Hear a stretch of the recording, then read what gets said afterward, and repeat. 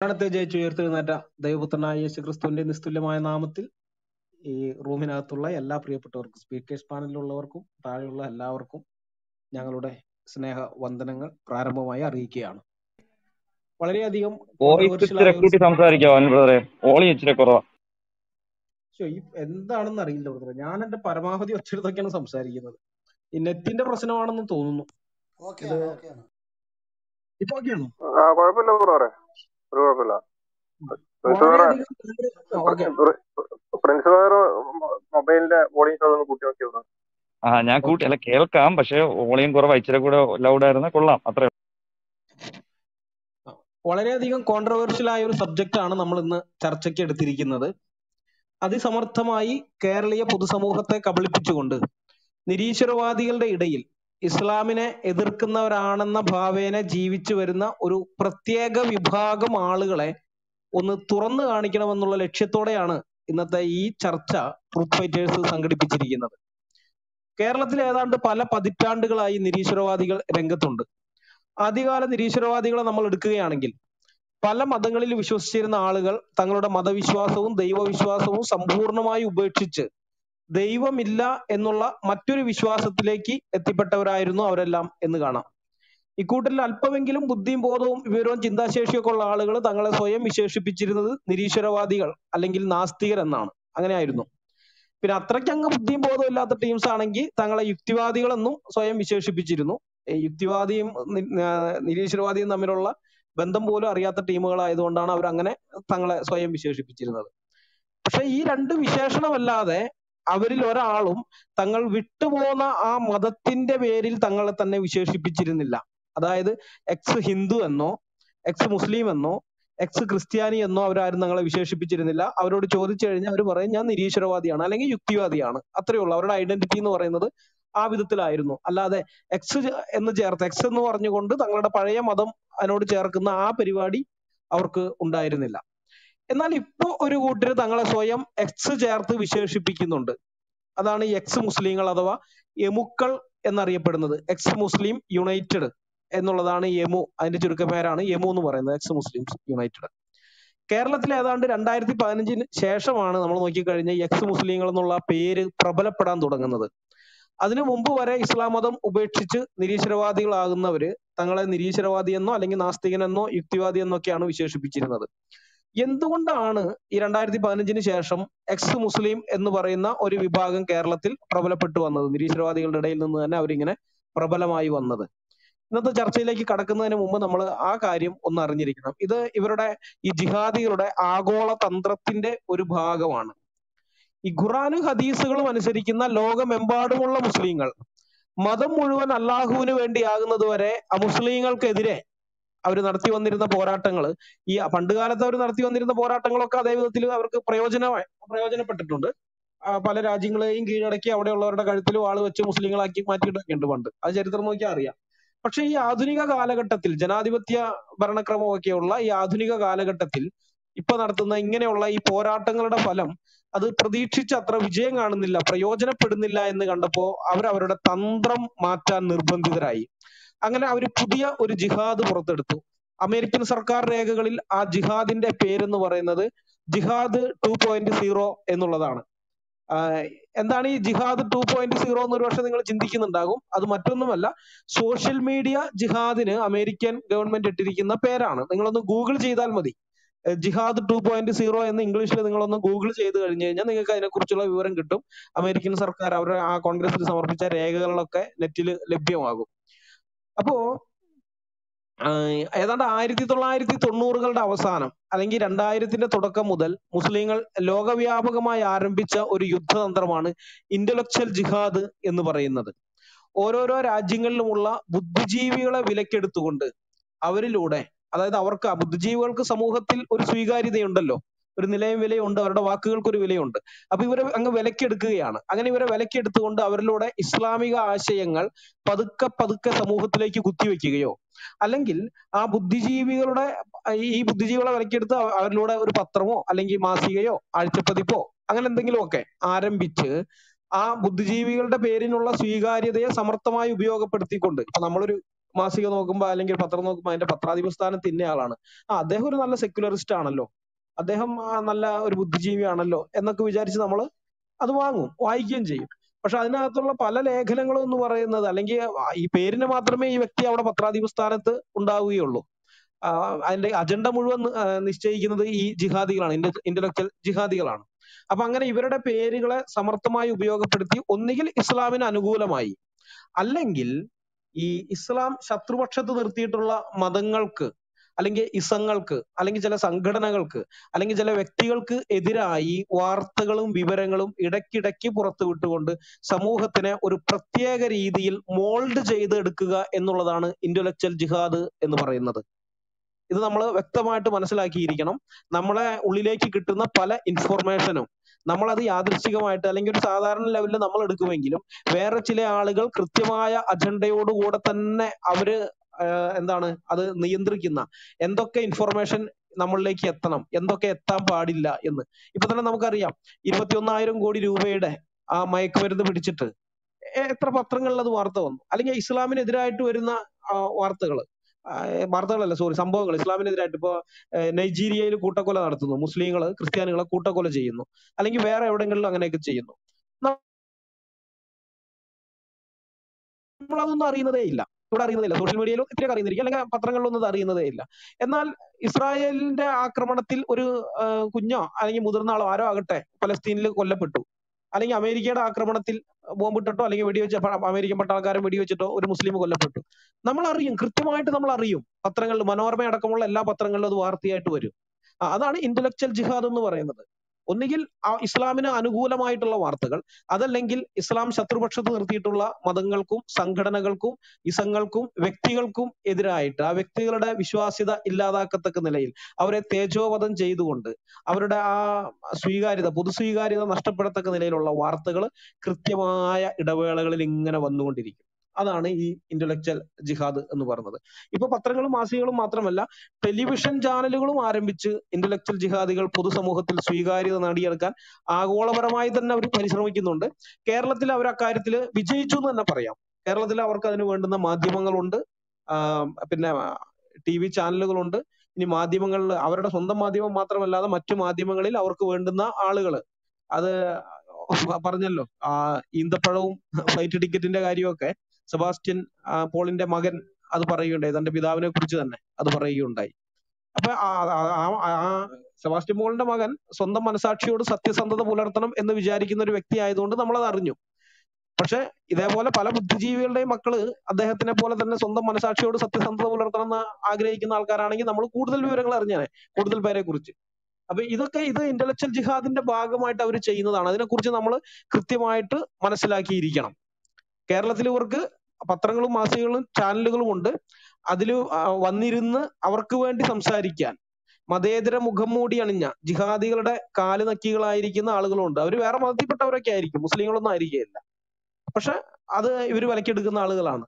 പിന്നെ നമ്മുടെ തന്നെ ഈ റിട്ടയർഡ് ആയി കഴിഞ്ഞ പല IAS IPS ഉദ്യോഗസ്ഥന്മാർ ഇവർക്ക് വേണ്ടി പല വേദികളിലും വന്ന് സംസാരിക്കുന്നത്, ഇതെല്ലാം ഈ ഇന്റലക്ച്വൽ ജിഹാദിന്റെ ഭാഗമാണ്. പക്ഷേ ഇവർക്ക് പാളിപ്പോയത് എവിടെയാണെന്ന് വെച്ചാൽ, ഈ ഇന്റലക്ച്വൽ ജിഹാദ് പാളിപ്പോയത് എവിടെയാണെന്ന് വെച്ചാൽ സോഷ്യൽ മീഡിയ വന്നതോടുകൂടിയാണ്. അത് ഇവർ പ്രതീക്ഷിക്കാത്തൊരു സംഗതിയായിരുന്നു. സോഷ്യൽ മീഡിയ വന്നതോടെ ഇന്റലക്ച്വൽ ജിഹാദികൾക്ക് അടിപതറാൻ തുടങ്ങി. ഇന്റലക്ച്വൽ ജിഹാദികൾ അടിച്ചുവിടുന്ന വാർത്തകൾ അതിനൊന്നും മണിക്കൂറുകളുടെ വാർത്ത എന്ന് പറഞ്ഞു കഴിഞ്ഞാൽ നുണകൾ അവർക്ക് ആവശ്യമായ വിധത്തിൽ നുണവാർത്തകൾ തയ്യാറാക്കി അടിച്ചു വിടുമ്പോൾ അതിനൊന്നും മണിക്കൂറുകളുടെ ആയുസ് പോലും ഇല്ലാത്ത ഒരു സ്ഥിതി വന്നു തുടങ്ങി. അവരൊരു നുണ അടിച്ചുവിട്ട അപ്പോൾ തന്നെ സോഷ്യൽ മീഡിയയിലുള്ളവർ അത് ഫാക്ട് ചെക്ക് ചെയ്യും. ഇതുള്ളതാണോ ഇല്ലാത്തതാണോ? ഉള്ളതാണെന്നുണ്ടെങ്കിൽ ഓക്കെ, ഇല്ലാത്തതാണെങ്കിലോ അപ്പൊ തന്നെ അത് ഇതാക്കും. പിന്നെ പൊങ്കാലയാണ്, ട്രോളുകൾ ഇറങ്ങുന്നു, ആകെ ഇവർക്ക് പണിയാണ്. അപ്പൊ ഇങ്ങനെ വന്നു കഴിഞ്ഞപ്പോഴാണ് ഇതൊരു പ്രതീക്ഷിക്കാത്തൊരു അവസ്ഥയായിരുന്നു. ഇവര് കോടികൾ മുടക്കി ചാനലുകൾ തുടങ്ങി, പത്രങ്ങൾ തുടങ്ങി ഒക്കെ ചെയ്തു. പക്ഷെ വാർത്തയ്ക്ക് ഒരു നിമിഷങ്ങളുടെ ആയുസേ ഉള്ളൂ. നൈമിഷികമായി തന്നെ അത് വിടരും മുമ്പേ കൊഴിഞ്ഞു പോകുന്ന പൂക്കൾ എന്ന പോലെ ഇവരുടെ ഈ നുണകള് സോഷ്യൽ മീഡിയ പൊളിച്ചെടുക്കുകയാണ്. അപ്പൊ അങ്ങനെ വന്നു കഴിഞ്ഞപ്പോഴാണ്, ഇത് ഇവിടെ മാത്രമല്ല കേട്ടോ, കേരളത്തിൽ മാത്രമല്ല വേറെ പലയിടങ്ങളിലും ഇങ്ങനെ ഉണ്ട്. അപ്പൊ അങ്ങനെയൊക്കെ വന്നു കഴിഞ്ഞപ്പോഴാണ് ഈ ഇന്റലക്ച്വൽ ജിഹാദികള് അവരുടെ പുതിയ യുദ്ധതന്ത്രമായ ജിഹാദ് 2.0 അഥവാ സോഷ്യൽ മീഡിയ ജിഹാദ് എന്ന് പറയുന്നത് പുറത്തെടുക്കുന്നത്. സാധാരണഗതിയിൽ നമ്മൾ സോഷ്യൽ മീഡിയ ജിഹാദ് എന്ന് കേൾക്കുമ്പോൾ ചിന്തിക്കുന്നത്, നമ്മൾ വിചാരിക്കുന്നത് എന്താണ്? ഇസ്ലാമിനെതിരെ സോഷ്യൽ മീഡിയയിൽ വരുന്ന ആരോപണങ്ങൾക്ക് മറുപടി പറയുന്നതാണ് ഈ സോഷ്യൽ മീഡിയ ജിഹാദ് എന്ന് വിചാരിക്കും. ഇപ്പൊ താലിബാൻ ഗ്രൂപ്പ് ഒക്കെ ഉണ്ട് ഫേസ്ബുക്കിൽ, നമുക്കറിയാം. അല്ലെങ്കിൽ ഈ ക്ലബ് ഹൗസിൽ തന്നെ ഉണ്ട് കുറെ ടീമുകൾ, അങ്ങനെ താലിബാൻ ഗ്രൂപ്പുകൾ, അങ്ങനെയൊക്കെ ഉള്ളവര്. അപ്പൊ നമ്മളിവിടെ ഒരു ഗ്രൂപ്പ്, ഒരു റൂം തുടങ്ങി എന്തെങ്കിലും ഇസ്ലാമിനെതിരെ ചർച്ച ചെയ്ത് കഴിഞ്ഞാൽ ഇവിടെ വന്ന് സംസാരിക്കാനുള്ള ധൈര്യമോ നട്ടല്ലോ ഒന്നും ഉണ്ടാവില്ല. അതുകൊണ്ട് അവർ അപ്പുറത്ത് റൂം തുടങ്ങിയിട്ട് അവിടെ മറുപടി പറയാനൊക്കെ നിൽക്കും. അപ്പൊ ഇതൊക്കെയാണ് സോഷ്യൽ മീഡിയ ജിഹാദ്. നമ്മൾ ഒരു പക്ഷെ തെറ്റിദ്ധരിക്കും. പക്ഷെ അത് മാത്രമല്ല, അത് നമ്മൾ ശരിക്കും മനസ്സിലാക്കിയിരിക്കണം. ഈ സോഷ്യൽ മീഡിയ ജിഹാദിന് പല തലങ്ങളുണ്ട്. അതായത് റിയൽ ആയിട്ട് ജിഹാദ് നടത്തുന്നുണ്ടല്ലോ, ഈ ആളുകളുടെ ഇടയിലൊക്കെ പോയി പൊട്ടിത്തെറിക്കുന്നത്, ജാവറുകളായി പൊട്ടിത്തെറിക്കുന്നത്. അങ്ങനെ പൊട്ടിത്തെറിക്കാൻ വേണ്ടുന്ന റിയൽ ജിഹാദിന് വേണ്ട ആൾക്കാരെ സംഘടിപ്പിക്കുന്നത് മുതൽ, ഈ സോഷ്യൽ മീഡിയ ജിഹാദ് വഴിയാണ് അവർ പലരെയും സംഘടിപ്പിക്കുന്നത്, ആളുകളെ കണ്ടെത്തുന്നതും ബ്രെയിൻ വാഷ് ചെയ്തെടുക്കുന്നതും ഒക്കെ ഇതുവഴിയൊക്കെയാണ്. അത് മുതല് ഖുർആനെയും അള്ളാഹുവിനെയും മുഹമ്മദിനെയും ഇസ്ലാമിനെയും ഒക്കെ വിമർശിച്ചുകൊണ്ട്, ആവശ്യമാണെങ്കിൽ തെറി വിളിച്ചുകൊണ്ട് സെക്കുലർ സമൂഹത്തിന്റെ മുമ്പാകെ പൊതു സ്വീകാര്യത നേടിയെടുക്കുന്ന ജിഹാദികൾ വരെ ഇതിൽ ഉൾപ്പെടുന്നുണ്ട്. അതായത് ഇസ്ലാമിനെ ഡിഫെൻഡ് ചെയ്യുക മാത്രമല്ല, ഇസ്ലാമിനെ ചീത്തയും തെറിയും വിളിച്ച് പൊതു സ്വീകാര്യത നേടിയെടുക്കുന്നവര് അതുവരെ ഇതിനകത്തുണ്ട്. അപ്പൊ എന്തിനു വേണ്ടിയാണ് അള്ളാഹുവിനെയും മുഹമ്മദിനെയും ഖുർആനെയും വരെ വിമർശിച്ചുകൊണ്ട് ഇങ്ങനെ ഒരു പൊതു സ്വീകാര്യത നേടിയെടുക്കുന്ന അത്തരം ജിഹാദികൾ രംഗത്ത് ഉള്ളത് എന്ന കാര്യം ഞാൻ ചെറുതായിട്ടൊന്ന് വിശദീകരിച്ചു തരാം. ഒരു ജിഹാദി അവന്റെ യഥാർത്ഥ ഐഡന്റിറ്റിയിൽ, അതായത് അവൻ ഞാൻ ഇസ്ലാം മത വിശ്വാസിയാണ് എന്ന് പറഞ്ഞുകൊണ്ട് വന്നാൽ, ആ ലെവലിൽ വന്ന് സോഷ്യൽ മീഡിയയിൽ അവൻ എന്തെങ്കിലും സംസാരിക്കാൻ തുടങ്ങിയാൽ, ഈ ഖുറാന് ഹദീസുകളും പഠിച്ചിട്ടുള്ള അമുസ്ലിങ്ങൾ അവനെ എയറിൽ കയറ്റും എന്നുള്ള കാര്യം ഞാൻ പറഞ്ഞിട്ട് വേണ്ട നിങ്ങൾക്ക് അറിയാൻ. നിങ്ങൾക്ക് എല്ലാവർക്കും അറിയാം, നമ്മൾ കാണുന്നതാണത്. അമുസ്ലിങ്ങളുടെ ചോദ്യങ്ങൾക്ക് ഉത്തരവില്ലാതെ അവന്മാര് കിടന്ന് കരയുന്നത്, ഓടുന്നത്, ചാടുന്നത്, അവിടെ ഇവിടെയൊക്കെ പോയി തെറി വിളിക്കുന്നതൊക്കെ നമ്മൾ കാണുന്നുണ്ട്. അപ്പൊ അതൊരു വശമാണ്. മറുവശം അതിനേക്കാൾ ഭയാനകമാണ്. ഇവന്മാരെ പൊതുസമൂഹം കാശിന് പോലും വില കൽപ്പിക്കുന്നില്ല. ഇവരെന്ത് പറഞ്ഞു കഴിഞ്ഞാലും, കാരണം തക്കിയ എന്ന് പറഞ്ഞാൽ എന്താണെന്ന് ഇപ്പൊ പൊതുസമൂഹത്തിന് അറിയാം. അപ്പൊ ഇവരെന്ത് പറഞ്ഞു കഴിഞ്ഞാൽ ഇവരുടെ വാക്കുകൾ ഒരാളും വിശ്വാസത്തിലെടുക്കുകയില്ല. എന്ത് പറഞ്ഞാലും അത് തക്കിയാണെന്നും പറഞ്ഞുകൊണ്ട് ആളുകൾ അവരുടെ വാക്കുകൾ അവഗണിച്ചു കളയും. ഇസ്ലാമിനെ വിമർശിക്കുന്നവർക്കെതിരെ അവരെന്തൊക്കെ ആരോപണങ്ങൾ ഉന്നയിച്ചാലും ആളുകൾ അവരെ കളിയാക്കി ചിരിക്കുകയുള്ളൂ. ഇവൻ ഇത് തക്കി ഇറക്കുന്നതല്ലേ എന്ന് പറഞ്ഞുകൊണ്ട്. അപ്പൊ ഇത് ഇന്റലക്ച്വൽ ജിഹാദികൾക്ക് അറിയാം, ഇവരുടെ വാക്കുകൾക്ക് ഒരു വിലയും പൊതുസമൂഹം കൽപ്പിക്കുന്നില്ല. അതുകൊണ്ടാണ് അവർ ഇസ്ലാമിന് വേണ്ടി പറയുന്ന ഈ പുതിയ ഒരു വിഭാഗം ജിഹാദികളെ. അപ്പൊ ഇന്റലക്ച്വൽ ജിഹാദികൾ ഇവരെ ഏൽപ്പിച്ചിരിക്കുന്ന ദൗത്യത്തിന്റെ ഒന്നാം ഘട്ടം എന്ന് പറയുന്നത് ഇസ്ലാമിനെയും മുഹമ്മദിനെയും ഖുർആനെയും അള്ളാഹുവിനെയും ഒക്കെ വിമർശിച്ചുകൊണ്ട് പൊതുസമൂഹത്തിന്റെ സ്വീകാര്യത നേടിയെടുക്കുക എന്നുള്ളതാണ്. അങ്ങനെ വരുമ്പോ ഇവരെ സംബന്ധിച്ച് ഇങ്ങനെ വിമർശിക്കാൻ വരുന്നവരുടെ ഗുണമെന്ന്, അവർക്കുള്ള ഒരു നേട്ടം എന്താണെന്ന് വെച്ചാൽ അവർക്ക് ഒരിക്കലും ഇസ്ലാമിനെ ഡിഫെൻഡ് ചെയ്യേണ്ടി വരുന്നില്ല. നമ്മൾ ഒരിക്കലും അവരോട് പോയിട്ട് ഖുർആനിൽ അങ്ങനെ പറഞ്ഞിട്ടില്ലേ, ഹദീസിൽ മുഹമ്മദ് ഇങ്ങനെ ചെയ്തിട്ടില്ലേ നമ്മൾ ചോദിക്കുന്നില്ല. കാരണം നമ്മുടെ കണ്ണിൽ അവർ എന്താണ്, അവരും ഇസ്ലാമിനെ വിമർശിക്കുന്നവരാണ്. അപ്പൊ ഇസ്ലാമിനെ വിമർശിക്കുന്നവരുടെ അടുത്ത് പോയിട്ട് നമ്മളിതൊന്നും ചോദിക്കാൻ നിൽക്കുന്നില്ല. അപ്പൊ അതിനെ അവർക്ക് ഡിഫെൻഡ് ചെയ്യേണ്ട, അതിനുവേണ്ടി സമയം കളയേണ്ട ആവശ്യം അവർക്ക് വരുന്നില്ല. ഇസ്ലാമിക വിമർശകരെല്ലാം ഇവരെ പൊതുവെ അവരുടെ കൂട്ടത്തിൽ ഒരാളായിട്ട് തന്നെ പരിഗണിക്കുകയും അവർക്കെതിരെ യാതൊരു വിധമായ ആക്രമണം നടത്തുകയുമില്ല, ആശയപരമായ ആക്രമണം ഒന്നും നടത്തുന്നുമില്ല. അപ്പൊ ഇങ്ങനെ ചില ഫേസ്ബുക്ക് പോസ്റ്റുകൾ ഇട്ട് അല്ലെങ്കിൽ ചില യൂട്യൂബ് വീഡിയോകളൊക്കെ ചെയ്ത് പൊതുസമൂഹത്തിന്റെ ആ സ്വീകാര്യത അത് നേടിയെടുക്കുക എന്നുള്ളതാണ്. പൊതുസമൂഹത്തിന്റെ മുമ്പാകെ ഒരു വിശ്വാസ്യത നേടിയെടുക്കുക. ആളുകൾ നോക്കുമ്പോൾ ഇവൻ ഇസ്ലാം ഉപേക്ഷിച്ചവൻ, സെക്യുലർ ചിന്താഗതിക്കാരൻ എന്നൊക്കെയുള്ള ആ ഒരു സ്വീകാര്യത പൊതുജനങ്ങളുടെ മനസ്സിൽ നേടിയെടുക്കുക എന്നുള്ളതാണ് ഒന്നാമത്തെ ഘട്ടം. ഈ ഒന്നാം ഘട്ടം കഴിഞ്ഞതിന് ശേഷമാണ് ഇന്റലക്ച്വൽ ജിഹാദികൾ ഇവരെ സമർത്ഥമായി മതത്തിനു വേണ്ടി ഉപയോഗിക്കാൻ തുടങ്ങുന്നത്.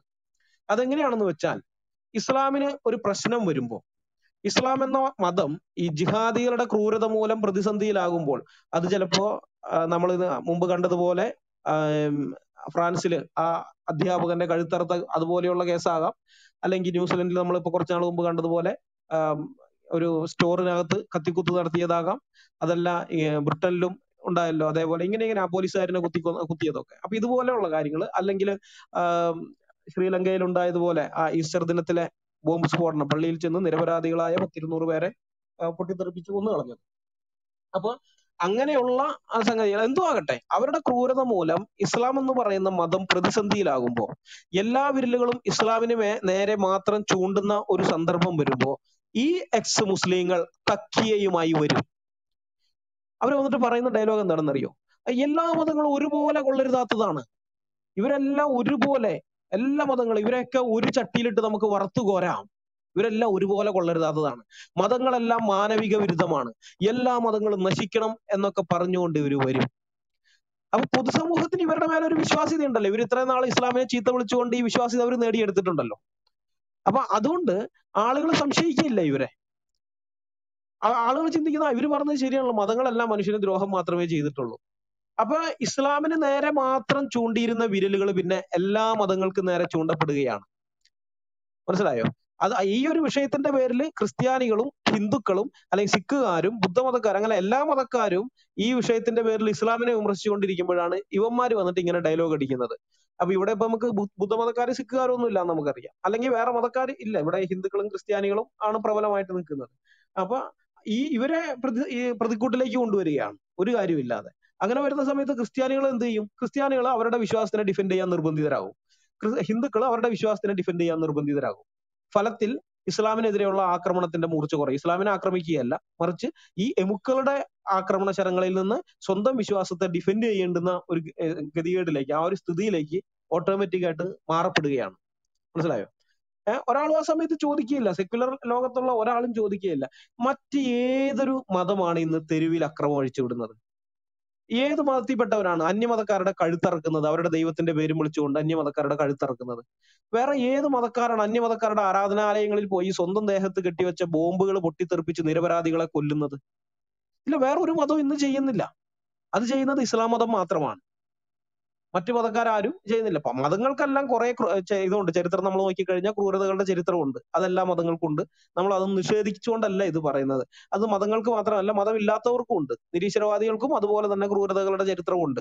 ഈ മതങ്ങളെല്ലാം കൊന്നതിനേക്കാൾ കൂടുതൽ ആളുകൾ നിരീശ്വരവാദികൾ കൊന്നിട്ടൊക്കെയുണ്ട്. അത് വേറെ കണക്ക്, അതല്ല വിഷയം.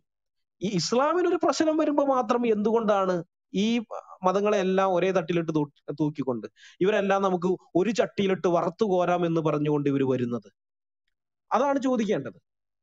പക്ഷെ അതാരും ചോദിക്കില്ല. അതിന്റെ കാരണം എന്ന് വെച്ചാൽ ഇവരുടെ വാചാടോപത്തിലൂടെ മറ്റു ആളുകളെ കുപ്പിയിലിറക്കിയിട്ടുണ്ടാവും. ഇവരുടെ വാഗ്വൈഭവത്തിലൂടെ മറ്റാളുകളെ ഇവര് കുപ്പിയിലിറക്കിയിട്ടുണ്ടാവും. അപ്പൊ ഇന്റലക്ച്വൽ ജിഹാദികൾ എക്സ് മുസ്ലിങ്ങളെ കൊണ്ട് നേടിയെടുക്കുന്ന ഒന്നാമത്തെ ലക്ഷ്യം എന്ന് പറയുന്നത് ഇതാണ്. ഇസ്ലാമിനൊരു പ്രശ്നം വരുമ്പോൾ, ഒരു പ്രതിസന്ധി വരുമ്പോൾ അപ്പൊ ഇവരുടെ സഹായം വേണം. അത് കഴിഞ്ഞാൽ ഇവരുടെ സഹായം ആവശ്യമില്ല. അത് കഴിഞ്ഞാൽ പറയും നിങ്ങൾ പഴയത് തന്നെ തുടർന്നോ. കാരണം പൊതുസമൂഹത്തിന്റെ സ്വീകാര്യത കിട്ടണമല്ലോ. ആ സ്വീകാര്യതയ്ക്ക് വേണ്ടിയിട്ട് നിങ്ങൾ എന്ത് ചെയ്യണം? ഇസ്ലാമിനെ വിമർശിച്ചോ, അള്ളാഹുവിനെ വിമർശിച്ചോ, മുഹമ്മദിനെ വിമർശിച്ചോ, ഖുറാനെ വിമർശിച്ചോ, എല്ലാവരും നിങ്ങൾ വിമർശിച്ചോ, കുഴപ്പമില്ല. പക്ഷെ ഒരു പ്രശ്നം വരുന്ന സമയത്ത് അപ്പൊ മാത്രം വന്നാൽ മതി. അത് കഴിഞ്ഞാൽ നിങ്ങൾ വീണ്ടും പഴയ ലാവണത്തിലേക്ക് തിരിച്ചു പോകും. അപ്പൊ ഇതാണ് ഒന്നാമത്തെ ലക്ഷ്യം. രണ്ടാമത്തെ ലക്ഷ്യമുണ്ട്. രണ്ടാമത്തെ ലക്ഷ്യം എന്ന് പറയുന്നത് മറ്റ് വിശ്വാസങ്ങളിൽ നിന്നുള്ള ഇസ്ലാം വിമർശകരെ നിശബ്ദരാക്കാൻ വേണ്ടി ഈ എക്സ് മുസ്ലിംസ് എന്ന് പറയുന്ന ഈ ജിഹാദികൾ, ഇന്റലക്ച്വൽ ജിഹാദികൾ, അവരുടെ കളിപ്പാവുകളായിരിക്കുന്ന ഈ എക്സ് മുസ്ലിങ്ങളെ ഉപയോഗിക്കുക എന്നുള്ളതാണ്. ഈ എല്ലാ മതങ്ങളും ഒരുപോലെ കൊള്ളരുതാത്തതാണ്. അതുകൊണ്ട് ഏതെങ്കിലും ഒരു മതത്തിലോ ദൈവത്തിലോ വിശ്വസിക്കുന്നവൻ ഇസ്ലാമിനെ വിമർശിക്കുന്നത് രണ്ട് കാലിലും മന്തുള്ളവൻ ഒരു കാലിൽ മന്തുള്ളവനെ കളിയാക്കുന്നത് പോലെയാണെന്നും പറഞ്ഞുകൊണ്ട് ഇവര് വീഡിയോകൾ ഇറക്കും, ക്ലബ് ഹൗസിൽ ചർച്ച നടത്തും, ഫേസ്ബുക്കിൽ പോസ്റ്റുകൾ ഇടും. അപ്പൊ ഇത് കേൾക്കുമ്പോൾ ആളുകൾക്ക് തോന്നും അത് ശരിയാണല്ലോ എന്ന്. കാരണം ഇസ്ലാം മതത്തിന് അതിൻ്റെതായ കുറവുകളുണ്ട്, ഹിന്ദു മതത്തിന് അതിൻ്റെതായ കുറവുണ്ട്, ക്രിസ്തു മതത്തിന് അതിൻ്റെതായ കുറവുകളുണ്ട്. അപ്പൊ ഓരോരോ മതത്തിനും അതിൻ്റെതായ കുറവുകൾ ഉള്ളപ്പോ എന്തിനാണ് ആ മതക്കാർ ഇസ്ലാമിനെതിരെ ഇങ്ങോട്ട് ഇങ്ങനെ കുതിര കയറാൻ വരുന്നത്? അവരവരുടെ മതത്തിനകത്തെ കുറവുകൾ ശരിയാക്കാനല്ലേ പരിശ്രമിക്കേണ്ടത്, അല്ലാതെ മറ്റ് ഇതിനെ വിമർശിക്കുകയല്ലോ വേണ്ടതെന്ന് ഇവർക്ക് കേൾക്കുന്ന ആളുകൾക്ക് തോന്നും. ഇപ്പൊ എക്സ് മുസ്ലിം എന്ന് പറഞ്ഞുകൊണ്ട് നടക്കുന്ന സുർമി എന്ന് പറയുന്ന ഒരു സ്ത്രീ ഉണ്ട്. അവരുടെ ഒരു ക്ലബ് ഹൗസ് റൂമിൽ വെച്ച് അവർ പറഞ്ഞ ഒരു ഡയലോഗ് ഉണ്ട്: ഇസ്ലാമിനെ ഞങ്ങൾ എക്സ് മുസ്ലിംസ് വിമർശിച്ചോളാം, മറ്റുള്ളവർ ഇസ്ലാമിനെ വിമർശിക്കണ്ടെന്ന്. മറ്റുള്ളവർ അവരവരുടെ മതങ്ങളെ വിമർശിച്ചാൽ മതി, ഞങ്ങൾ എക്സ് മുസ്ലിംസ് ഇസ്ലാമിനെ വിമർശിച്ചോളാം. ഇത് പറഞ്ഞ സുർമി തന്നെ പിന്നീട് ക്രിസ്ത്യാനികളെ വിമർശിച്ചുകൊണ്ടുള്ള ധാരാളം റൂമുകൾ ക്ലബ് ഹൗസിനകത്ത് ഓപ്പൺ ചെയ്യുകയോ അല്ലെങ്കിൽ അത്തരം റൂമുകളിൽ മോഡറേറ്ററായി ഇരിക്കുകയോ ചെയ്തിട്ടുണ്ട്. അത് നമ്മൾ മറക്കരുത്. ഇവര് തന്നെ ഇങ്ങനെ ഈ ഡയലോഗ് അടിച്ച ഈ സുർമിയ തന്നെ ക്രിസ്ത്യാനികളെ വിമർശിച്ചുകൊണ്ടുള്ള ക്ലബ് ഹൗസ് റൂമുകൾ അവർ ഓപ്പൺ ചെയ്തു. അതിന്റെ പേരിൽ നിരീശ്വരവാദികൾ കുറെ പേര്, എക്സ് മുസ്ലിംസ് അല്ലാത്ത സാധാരണക്കാരായ നിരീശ്വരവാദികൾ ഫേസ്ബുക്കിൽ ഇവരെ കൊല്ലാക്കൊല ചെയ്യുന്നത് ഞാൻ കണ്ടിട്ടുണ്ട്. അപ്പൊ ഈ സത്യം പറഞ്ഞു കഴിഞ്ഞാൽ ഈ കൂട്ടരുണ്ടല്ലോ ഇങ്ങനെ ഈ ഒരു വാദവുമായിട്ട് വരുന്നവര്, അതായത് ഏതെങ്കിലും ഒരു മതത്തിൽ വിശ്വസിക്കുന്നവൻ മറ്റൊരു മതത്തെ അല്ലെങ്കിൽ ഇസ്ലാമിനെ വിമർശിക്കാൻ യോഗ്യനല്ല, അവനെ വിമർശിക്കാൻ റൈറ്റ് ഇല്ല എന്ന് പറയുന്ന ഈ ടീംസ് ഇവർ സത്യം പറഞ്ഞ ഭരണഘടനാ വിരുദ്ധരാണ്. അതുകൊണ്ട് തന്നെ ഇവർ രാജ്യദ്രോഹികളുമാണ്. ഈ രാജ്യദ്രോഹം എന്ന് പറഞ്ഞു കഴിഞ്ഞാല് ശത്രു രാജ്യത്തിനൊപ്പം ചേർന്ന് നമ്മുടെ രാജ്യത്തിനെതിരെ പ്രവർത്തിക്കുന്നത് മാത്രമല്ല കേട്ടോ. ഇന്ത്യൻ ഭരണഘടനയ്ക്കെതിരായി ആര് സംസാരിക്കുകയും പ്രവർത്തിക്കുകയും ചെയ്യുന്നുവോ അവൻ രാജ്യദ്രോഹി തന്നെയാണ്. നമ്മുടെ ഇന്ത്യൻ ഭരണഘടനയിലെ 19ാമത്തെ വകുപ്പുണ്ട്. ആ 19ാമത്തെ വകുപ്പ് എന്ന് പറയുന്നത് ഇന്ത്യൻ പൗരന്മാർക്ക് മൗലികമായ അവകാശങ്ങൾ ഉറപ്പു നൽകുന്ന ഒന്നാണ്. അതിൽ ആ 19ാം വകുപ്പിന്റെ 1ാം ഉപവകുപ്പ് എ എന്ന് പറയുന്നത് അഭിപ്രായ സ്വാതന്ത്ര്യം പൗരന്മാർക്ക് ഉറപ്പ് നൽകുന്നതാണ്. അതായത് മൗലിക അവകാശമായിട്ട് നൽകിയിരിക്കുന്നതാണ്. ഇന്ത്യൻ പൗരത്വമുള്ള ഏതൊരു വ്യക്തിക്കും, ഇന്ത്യയിൽ ജനിച്ചവനോ ഇന്ത്യക്ക് പുറത്ത് ജനിച്ചവനാകട്ടെ, ഇന്ത്യൻ പൗരത്വം അവന് കരഗതമായി കഴിഞ്ഞാൽ അവന് നൽകിയിരിക്കുന്ന ഇതാണ്: ഇന്ത്യക്കകത്ത് വെച്ച് അവന് അവന്റെ അഭിപ്രായം പറയാം എന്നുള്ളത്. അത് മതമില്ലാത്തവർക്കോ അല്ലെങ്കിൽ ഏതെങ്കിലും പ്രത്യേക മതത്തിൽപ്പെട്ടവർക്ക് മാത്രമായിട്ടോ ഒന്നുമല്ല അത് വിഭാവനം ചെയ്തിരിക്കുന്നത്. ഇന്ത്യൻ ഭരണഘടന അഭിപ്രായ സ്വാതന്ത്ര്യം നൽകിയിരിക്കുന്നത് മതമില്ലാത്ത ആളുകൾക്ക് അല്ലെങ്കിൽ ഏതെങ്കിലും പ്രത്യേക മതത്തിൽപ്പെട്ടവർക്ക് നിന്നുള്ള ഇന്ത്യൻ പൗരത്വമുള്ള ഏതൊരു വ്യക്തിക്കും അതുണ്ട്. അതാരുടെ ഔദാര്യമല്ല, ഒറ്റൊരാളുടെ ഔദാര്യമല്ല, അത് അവകാശമാണ്. നമുക്ക് നൽകിയിരിക്കുന്ന മൗലികമായ അവകാശമാണ്.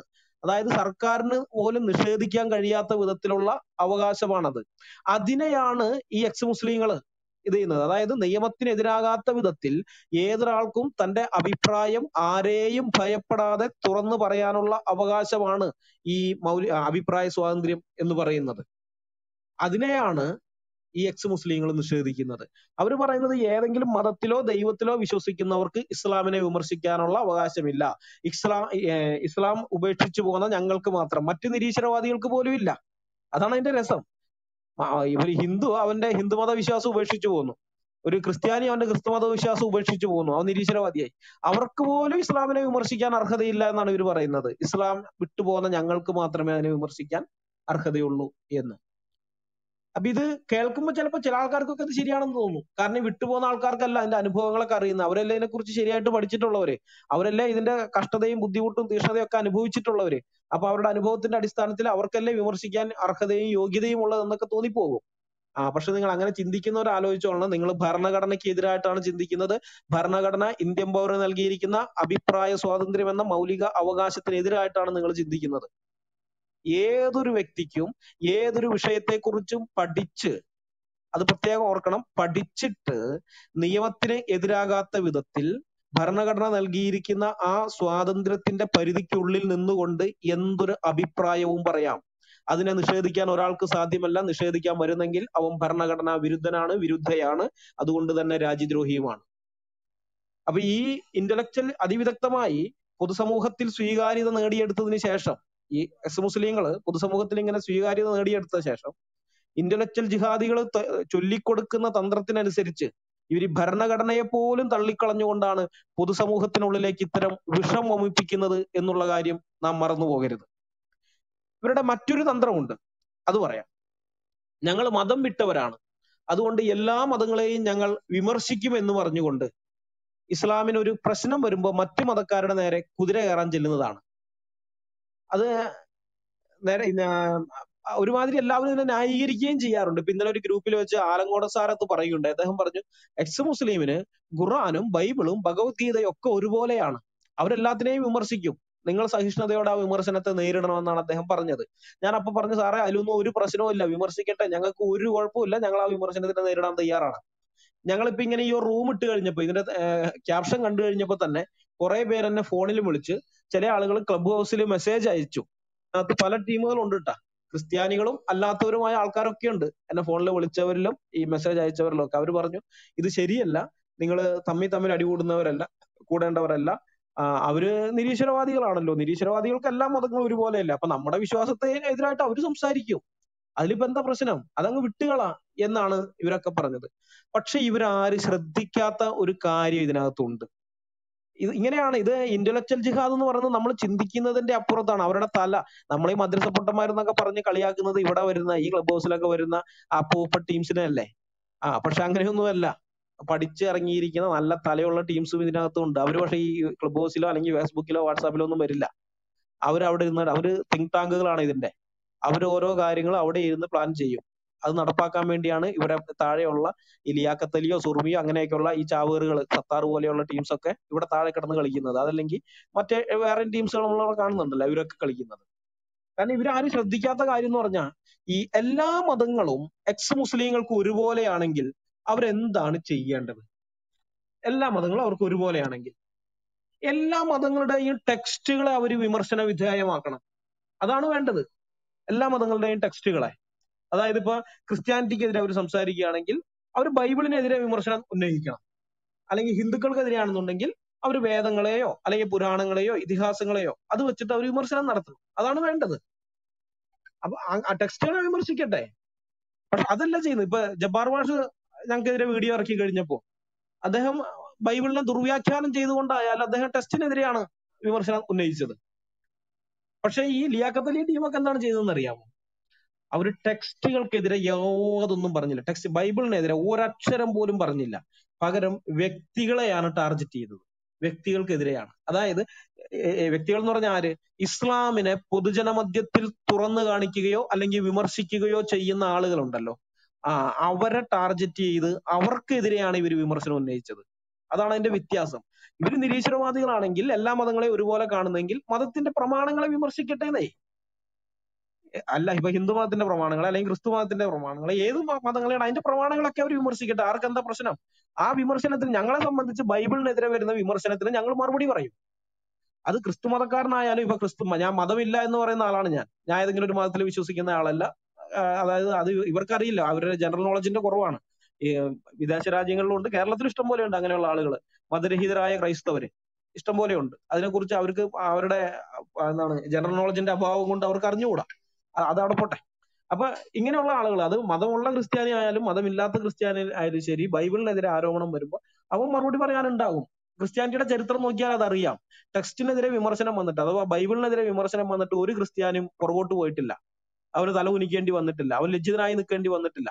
കാരണം ഞങ്ങൾ ലജ്ജിതരാകത്ത വിധത്തിലുള്ള ഒരു പ്രവൃത്തിയും ഞങ്ങളുടെ കർത്താവിന്റെ അപ്പോസ്തലന്മാരോ ചെയ്തിട്ടില്ല. അതുകൊണ്ടാണ്. അപ്പൊ ടെക്സ്റ്റുകളെ ഇവർ വിമർശിക്കുകയല്ല, പകരം എന്താണ് ചെയ്യുന്നതെന്ന് അറിയാമോ? ടെക്സ്റ്റ് ഇസ്ലാമിനെ പൊതുജനമധ്യത്തിൽ തുറന്നു കാണിക്കുന്ന ആൾക്കാരെ വർഗീയവാദികൾ എന്ന് മുദ്ര കുത്തും. അവരെ ചാപ്പ് കുത്തുകയാണ്. അവർ വർഗീയവാദികളാണ്, സമൂഹത്തിൽ അസമാധാനം വിതയ്ക്കുന്നവരാണ്, മുസ്ലിങ്ങളോട് വംശീയ വിവേചനം കാണിക്കുന്നവരാണെന്നൊക്കെ പറഞ്ഞുകൊണ്ട് അവരങ്ങ് ഇത് ചെയ്യണം. ഇപ്പൊ നോക്ക്, ഈ പാലാ ബിഷപ്പിനെ സംഘടാപ്പി എന്ന് പറഞ്ഞുകൊണ്ട് ലിയാഖത്തലി ഒരു ഇത് തുടങ്ങി. അതിനകത്ത് സംഘടാപ്പി എന്ന് പറഞ്ഞിട്ടുള്ള പോസ്റ്റർ നോക്കിയാൽ അറിയാം, അതിനകത്ത് പാലാ ബിഷപ്പിന്റെ ഫോട്ടോ ആണ് വെച്ചിരിക്കുന്നത്. അതിന് ബദലായിട്ടാണ് ഇവിടുത്തെ ഇതിനെ ഞാൻ ഫേസ്ബുക്കിൽ ഇട്ട് കഴിഞ്ഞപ്പോൾ ലിയാഖത്തലിയുടെ ഫോട്ടോ തന്നെ വെച്ചത്. അപ്പോ പാലാ ബിഷപ്പിനെ അല്ലെങ്കിൽ അനിൽ കൊടിത്തോട്ടത്തിനെ, സെബാസ്റ്റ്യൻ പുന്നയ്ക്കലിനെ, അനിൽകുമാർ അയ്യപ്പനെ അല്ലെങ്കിൽ വർഗീസ് എം സാമുവലിനെ, ഇങ്ങനെയുള്ള ആളുകളെ ചാപ്പിയടിക്കുകയാണ്. അവരെ ചാപ്പി അടിച്ചു കഴിഞ്ഞിട്ട് അവര് വർഗീയവാദികളാണ് അങ്ങനെയാണെന്നും പറഞ്ഞ് നിശബ്ദരാക്കാൻ നോക്കുകയാണ്. അതാണോ ചെയ്യേണ്ടത്? ഇവര് മതത്തിനെതിരാണെന്നുണ്ടെങ്കിൽ മതത്തിന്റെ പ്രമാണങ്ങളല്ലേ വിമർശിക്കേണ്ടത്? അല്ലാതെ ഇസ്ലാമിനെ തുറന്നു കാണിക്കുന്ന ആൾക്കാരെയാണോ വർഗീയവാദി ചാപ്പി അടിച്ച് നിശബ്ദരാക്കേണ്ടത്? അതൊന്നും നിങ്ങൾ ആലോചിച്ച് നോക്ക്. എനിക്ക് മറുപടി എന്നെ ഫോണിൽ വിളിച്ചവരോടോ അല്ലെങ്കിൽ എനിക്ക് ഇതിനകത്ത് മെസ്സേജ് അയച്ചവരോടോ ഞാനിത് പറഞ്ഞില്ല. ഞാൻ വിചാരിച്ചു ഏതായാലും നമ്മളത് പ്രോഗ്രാമിൽ പറയുന്നതല്ലേ, പിന്നെ അതിന് വേണ്ടി ഇവിടെ എനർജി കളയണ്ടെന്ന് എഴുതിയിട്ട് ഞാൻ അവിടെ സംസാരിക്കാനും നിന്നില്ല, എഴുതി എന്റെ സമയം കളയാനും നിന്നില്ല. പക്ഷെ എനിക്ക് മെസ്സേജ് അയച്ച എന്നെ ഫോണിൽ വിളിച്ച ആളുകൾ ഇപ്പൊ ഇത് നേരിട്ട് കേൾക്കുന്നതോ അല്ലെങ്കിൽ ഇത് ഞങ്ങൾ യൂട്യൂബിൽ അപ്ലോഡ് ചെയ്തതിനു ശേഷം കേൾക്കുന്നവരോ ഉണ്ടെങ്കിൽ നിങ്ങൾ ചിന്തിക്കണം. ഇത് എനിക്ക് എന്നെ ഉപദേശിക്കാൻ വേണ്ടി വന്നല്ലോ. വന്ന ആളുകൾ നിങ്ങളൊന്ന് സ്വയം ആലോചിച്ച് നോക്ക്. നിങ്ങൾ പോലും അറിയാതെ നിങ്ങളുടെ ബ്രെയിൻ വാഷ് ചെയ്തിരിക്കുകയാണ് അവര്.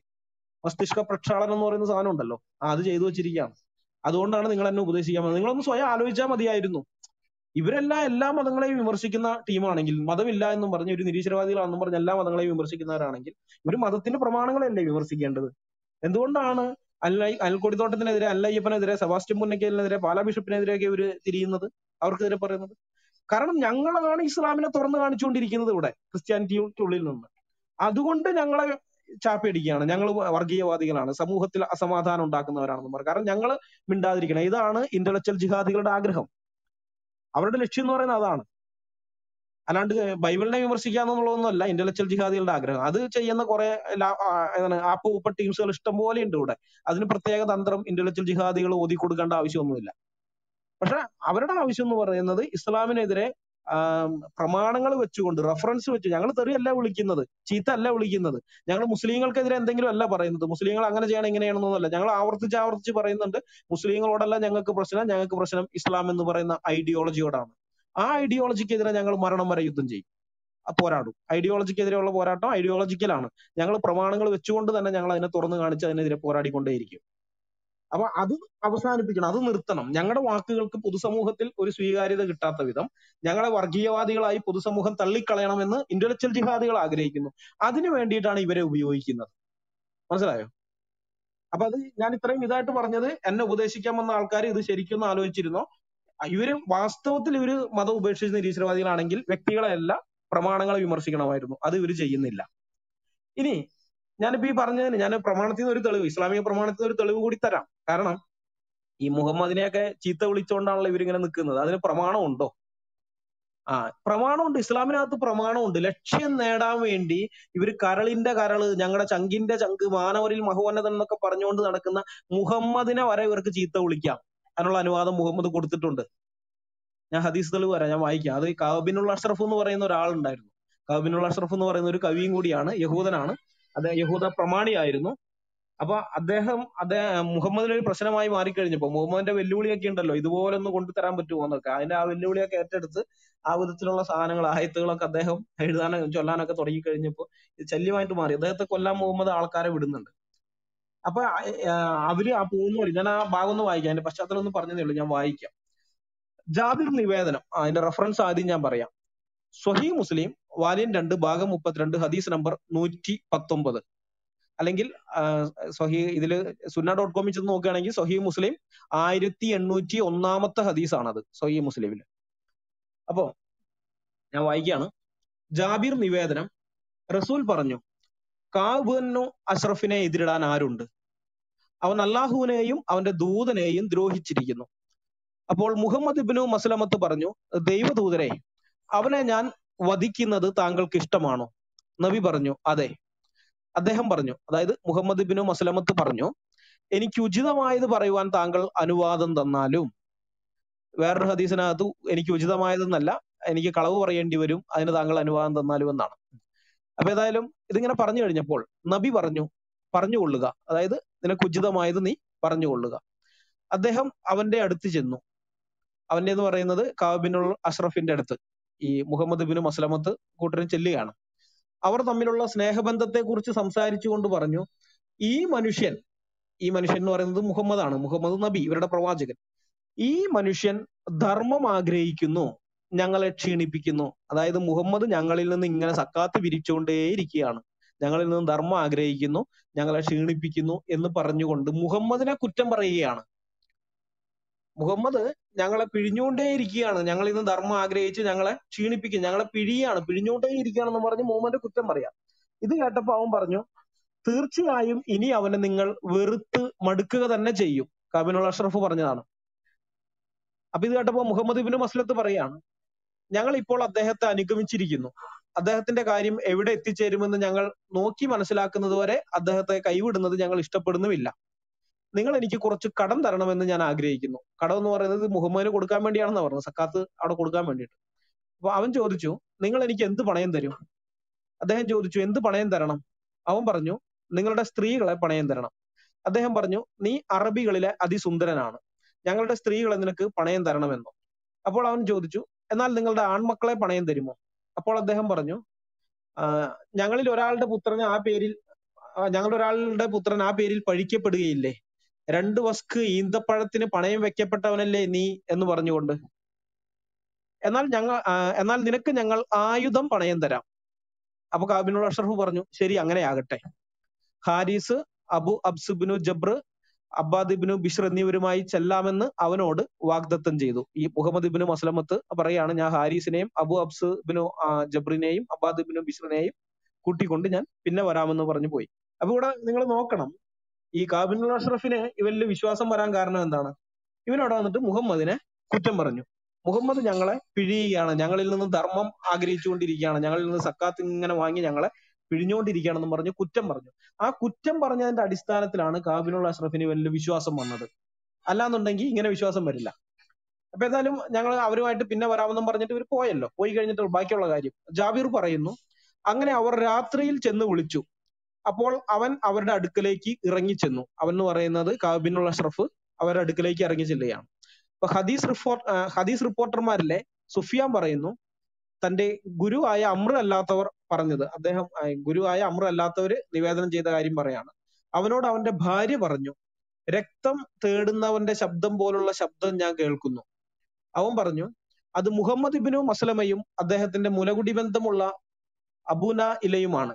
മാന്യന്മാരായ ആളുകൾ രാത്രി ഒരു കുത്തിലേക്കാണ് ക്ഷണിക്കുന്നതെങ്കിലും അതിന് ഞാൻ ഉത്തരമേകും. മുഹമ്മദ് ഇബ്നു മസ്ലമ പറയുകയാണ്, അവൻ വന്നാൽ അവന്റെ തലയുടെ നേരെ ഞാൻ കൈ നീട്ടും. എനിക്ക് അവൻ വശപ്പെട്ട് കഴിഞ്ഞാൽ നിങ്ങൾ അവന്റെ കഥ കഴിക്കുവിൻ. അങ്ങനെ അവൻ ഇറങ്ങി വന്നപ്പോൾ അവൻ വന്നത് നല്ല ഉടയാടകളോടെയാണ്. നിന്നിൽ നിന്ന് ഞങ്ങൾക്ക് സുഗന്ധം അനുഭവപ്പെടുന്നുവല്ലോ.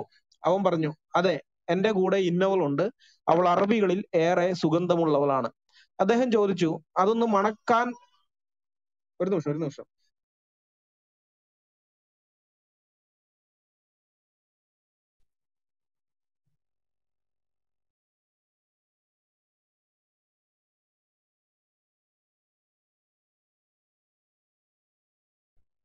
രേഖ ഒന്ന് പ്ലീസ്, എന്നോട് അല്പം ഒരു കൃപ കാണിക്കും. കേൾക്കുന്നുണ്ടോ? കേൾക്കുന്നുണ്ട്. ഓക്കെ. അങ്ങനെ ആവും. എന്റെ കൂടെ ഇന്നവളുണ്ട്, അവൾ അറബികളിൽ ഏറെ സുഗന്ധമാണ്. അദ്ദേഹം ചോദിച്ചു, അതൊന്ന് മണക്കുവാൻ എന്നെ അനുവദിക്കാമോ? അവൻ പറഞ്ഞു, ഓ, മണത്തോളൂ. അങ്ങനെ അവന്റെ തല പിടിച്ച് മണത്തു. പിന്നെയും അദ്ദേഹം ചോദിച്ചു, ഞാൻ ഒന്നുകൂടി മണക്കട്ടെ? അദ്ദേഹം പറയുന്നു, അപ്പോൾ എനിക്ക് അവന്റെ തലമുടി പിടിച്ച് ഒതുക്കാൻ കഴിഞ്ഞു. എന്നിട്ട് പറഞ്ഞു, ശരി, നോക്കിക്കോളൂ. അങ്ങനെ അവർ അവനെ വധിച്ചു. സ്വഹീഹ് മുസ്ലിം വാല്യം 2 ഭാഗം 32 ഹദീസ് നമ്പർ 119 അല്ലെങ്കിൽ 1801. അപ്പൊ ഇവിടെ ഈ കാബിനുള്ള അഷ്റഫ് എന്ന് പറയുന്ന ഈ ശത്രുവിനെ ഇല്ലാതാക്കാൻ വേണ്ടി, മുഹമ്മദിന്റെ ശത്രുവായിരിക്കുന്ന ഈ വ്യക്തിയെ ഇല്ലാതാക്കാൻ, അയാളെ കൊല്ലാൻ വേണ്ടി ഇവര് ചെന്നിട്ട് എന്താണ് പറഞ്ഞത്? മുഹമ്മദിന്റെ കുറ്റം പറയുകയാണ്. മുഹമ്മദിന്റെ കുറ്റം പറഞ്ഞിട്ടാണ് വിശ്വാസ്യത നേടിയെടുത്തത്. ആ വിശ്വാസ്യതയുടെ പുറത്താണ് പാതിരാത്രിക്കും അയാൾ ഇറങ്ങി വന്നത്. കാരണം ഇവര് മുഹമ്മദിന് തന്നോട് എതിർപ്പുള്ളത് അവനറിയാം. മുഹമ്മദ് തന്നെ കൊല്ലാൻ കാത്തിരിക്കുകയാണെന്നുള്ള കാര്യമൊക്കെ അവനറിയാം.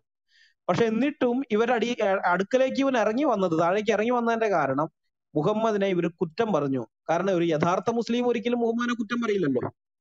അപ്പൊ കുറ്റം പറഞ്ഞ സ്ഥിതിക്ക് ഇവൻ മനസ്സുകൊണ്ട് ഇസ്ലാം വിട്ടിരിക്കുന്നവനാണ്, ഇവൻ മുഹമ്മദിനെ വെറുക്കുന്നവനാണ് എന്ന് അവൻ ചിന്തിച്ചു. പക്ഷെ ഇവരെ സംബന്ധിച്ച് എന്താണത്? ഇവരെ സംബന്ധിച്ച് ഇവരുടെ ലക്ഷ്യം പൂർത്തിയാകണമെങ്കിൽ മുഹമ്മദിനെ ചീത്ത വിളിക്കണമെങ്കിൽ ചീത്ത വിളിക്കാം. കാരണം ലക്ഷ്യമാണ് അവർക്ക് പ്രധാനം. അവര് കണക്കൂട്ടി വെച്ചിരിക്കുന്ന ചില സംഗതികളുണ്ട്. അത് നടക്കണമെങ്കിൽ മുഹമ്മദിനെ ചീത്ത വിളിക്കണമെങ്കിൽ മുഹമ്മദിനെ ചീത്ത വിളിക്കാം, അള്ളാഹുവിനെ ചീത്ത വിളിക്കണമെങ്കിൽ അള്ളാഹുവിനെ ചീത്ത വിളിക്കാം, ഖുറാനെ ചീത്ത വിളിക്കണമെങ്കിൽ ഖുറാനെ ചീത്ത വിളിക്കാം, ഇസ്ലാം മതത്തെ മൊത്തം ചീത്ത വിളിക്കണമെങ്കിൽ മൊത്തം ചീത്ത വിളിക്കാം. കാരണം ഇതെല്ലാം ജിഹാദിന് വേണ്ടിയാണ്. മനസ്സിലായോ? അള്ളാഹു അത് പുറത്തു തരും. കാരണം ഇവര് ഈ ചീത്ത വിളിച്ചു എന്ന് പറഞ്ഞിട്ടുണ്ട്, മുഹമ്മദ് ഇവരെ ശാപിക്കുകയോ ശിക്ഷിക്കുകയോ ഒന്നും ചെയ്തില്ല. ഇവരവിടെ ചെന്ന് കഴിഞ്ഞപ്പോൾ മുഹമ്മദ് ഇവർ അനുഗ്രഹിക്കുകയാണ് ചെയ്തത്. നിങ്ങൾ അള്ളാഹുവിന്റെ ദൂതനും അള്ളാഹുവിനെയും വലിയ ഒരു ഇതിലാണ് സഹായിച്ചതെന്നൊക്കെ പറഞ്ഞ് അവരെ അനുഗ്രഹിക്കുകയാണ് ചെയ്തത്. അപ്പൊ അത് ഇവർക്ക് അറിയാവുന്നത് കൊണ്ട്, നേരത്തെ ഇവിടെ അജീഷ് ബ്രദർ അത് എടുത്ത് സൂചിപ്പിച്ച ഒരു കാര്യമുണ്ട്. ഇസ്ലാമിനകത്ത് ഏറ്റവും വലിയ പാപം എന്ന് പറയുന്നത് ശിർക്കാണ്. അതായത് അള്ളാഹുവിനോട് ആരെയെങ്കിലും പങ്കു ചേർക്കുന്നതാണ്. അത് ഇവര് ചെയ്യുന്നില്ലല്ലോ. ഇവര് മുഹമ്മദിനെ ചീത്ത വിളിച്ചാലും അത് പ്രമാണം അനുവദിക്കുന്നതാണ്. അതല്ലേ ചെയ്യുന്നുള്ളൂ. പ്രമാണം അനുവദിക്കുന്ന കാര്യമല്ലേ ഇവർ ചെയ്യുന്നുള്ളൂ. അല്ലാതെ ഇവർ ശിർക്ക് ചെയ്യുന്നില്ല. മനസ്സിലായോ? ഇപ്പൊ ശിർക്ക് ചെയ്യാത്തവരായിക്കൊണ്ട് ഇവര് ആ ഇസ്ലാമിക പ്രമാണം അനുസരിച്ച് തന്നെ നമ്മളെ വഞ്ചിക്കുകയും ചതിക്കുകയൊക്കെ ചെയ്ത് ഇതേപോലെ കാര്യങ്ങളൊക്കെ നടത്തും. രഹസ്യമായി ഇന്റലക്ച്വൽ ജിഹാദികളുടെ ആ തിങ്ക് ടാങ്കിന്റെ ആ പദ്ധതികൾക്കനുസരിച്ച് ഈ സമൂഹത്തിനകത്തേക്ക് അല്പാൽപമായി അവർ വിഷം കയറ്റി വിടുകയും അവരുടെ ചിന്തകൾക്ക് അനുരൂപമാകുന്ന വിധത്തിൽ മറ്റുള്ളവരുടെ ചിന്തകളെ അവർ മാറ്റുകയൊക്കെ ചെയ്ത് അവർക്ക് അനുകൂലമാകുന്ന ഒരു സാഹചര്യമൊക്കെ സൃഷ്ടിച്ചെടുത്തു കഴിഞ്ഞതിന് ശേഷം അവർ തിരിച്ച് ഇസ്ലാം മതത്തിലേക്ക് പോകും. ഒരു പ്രശ്നമില്ല, അവര് തിരിച്ചങ്ങോട്ട് തന്നെ പോകും.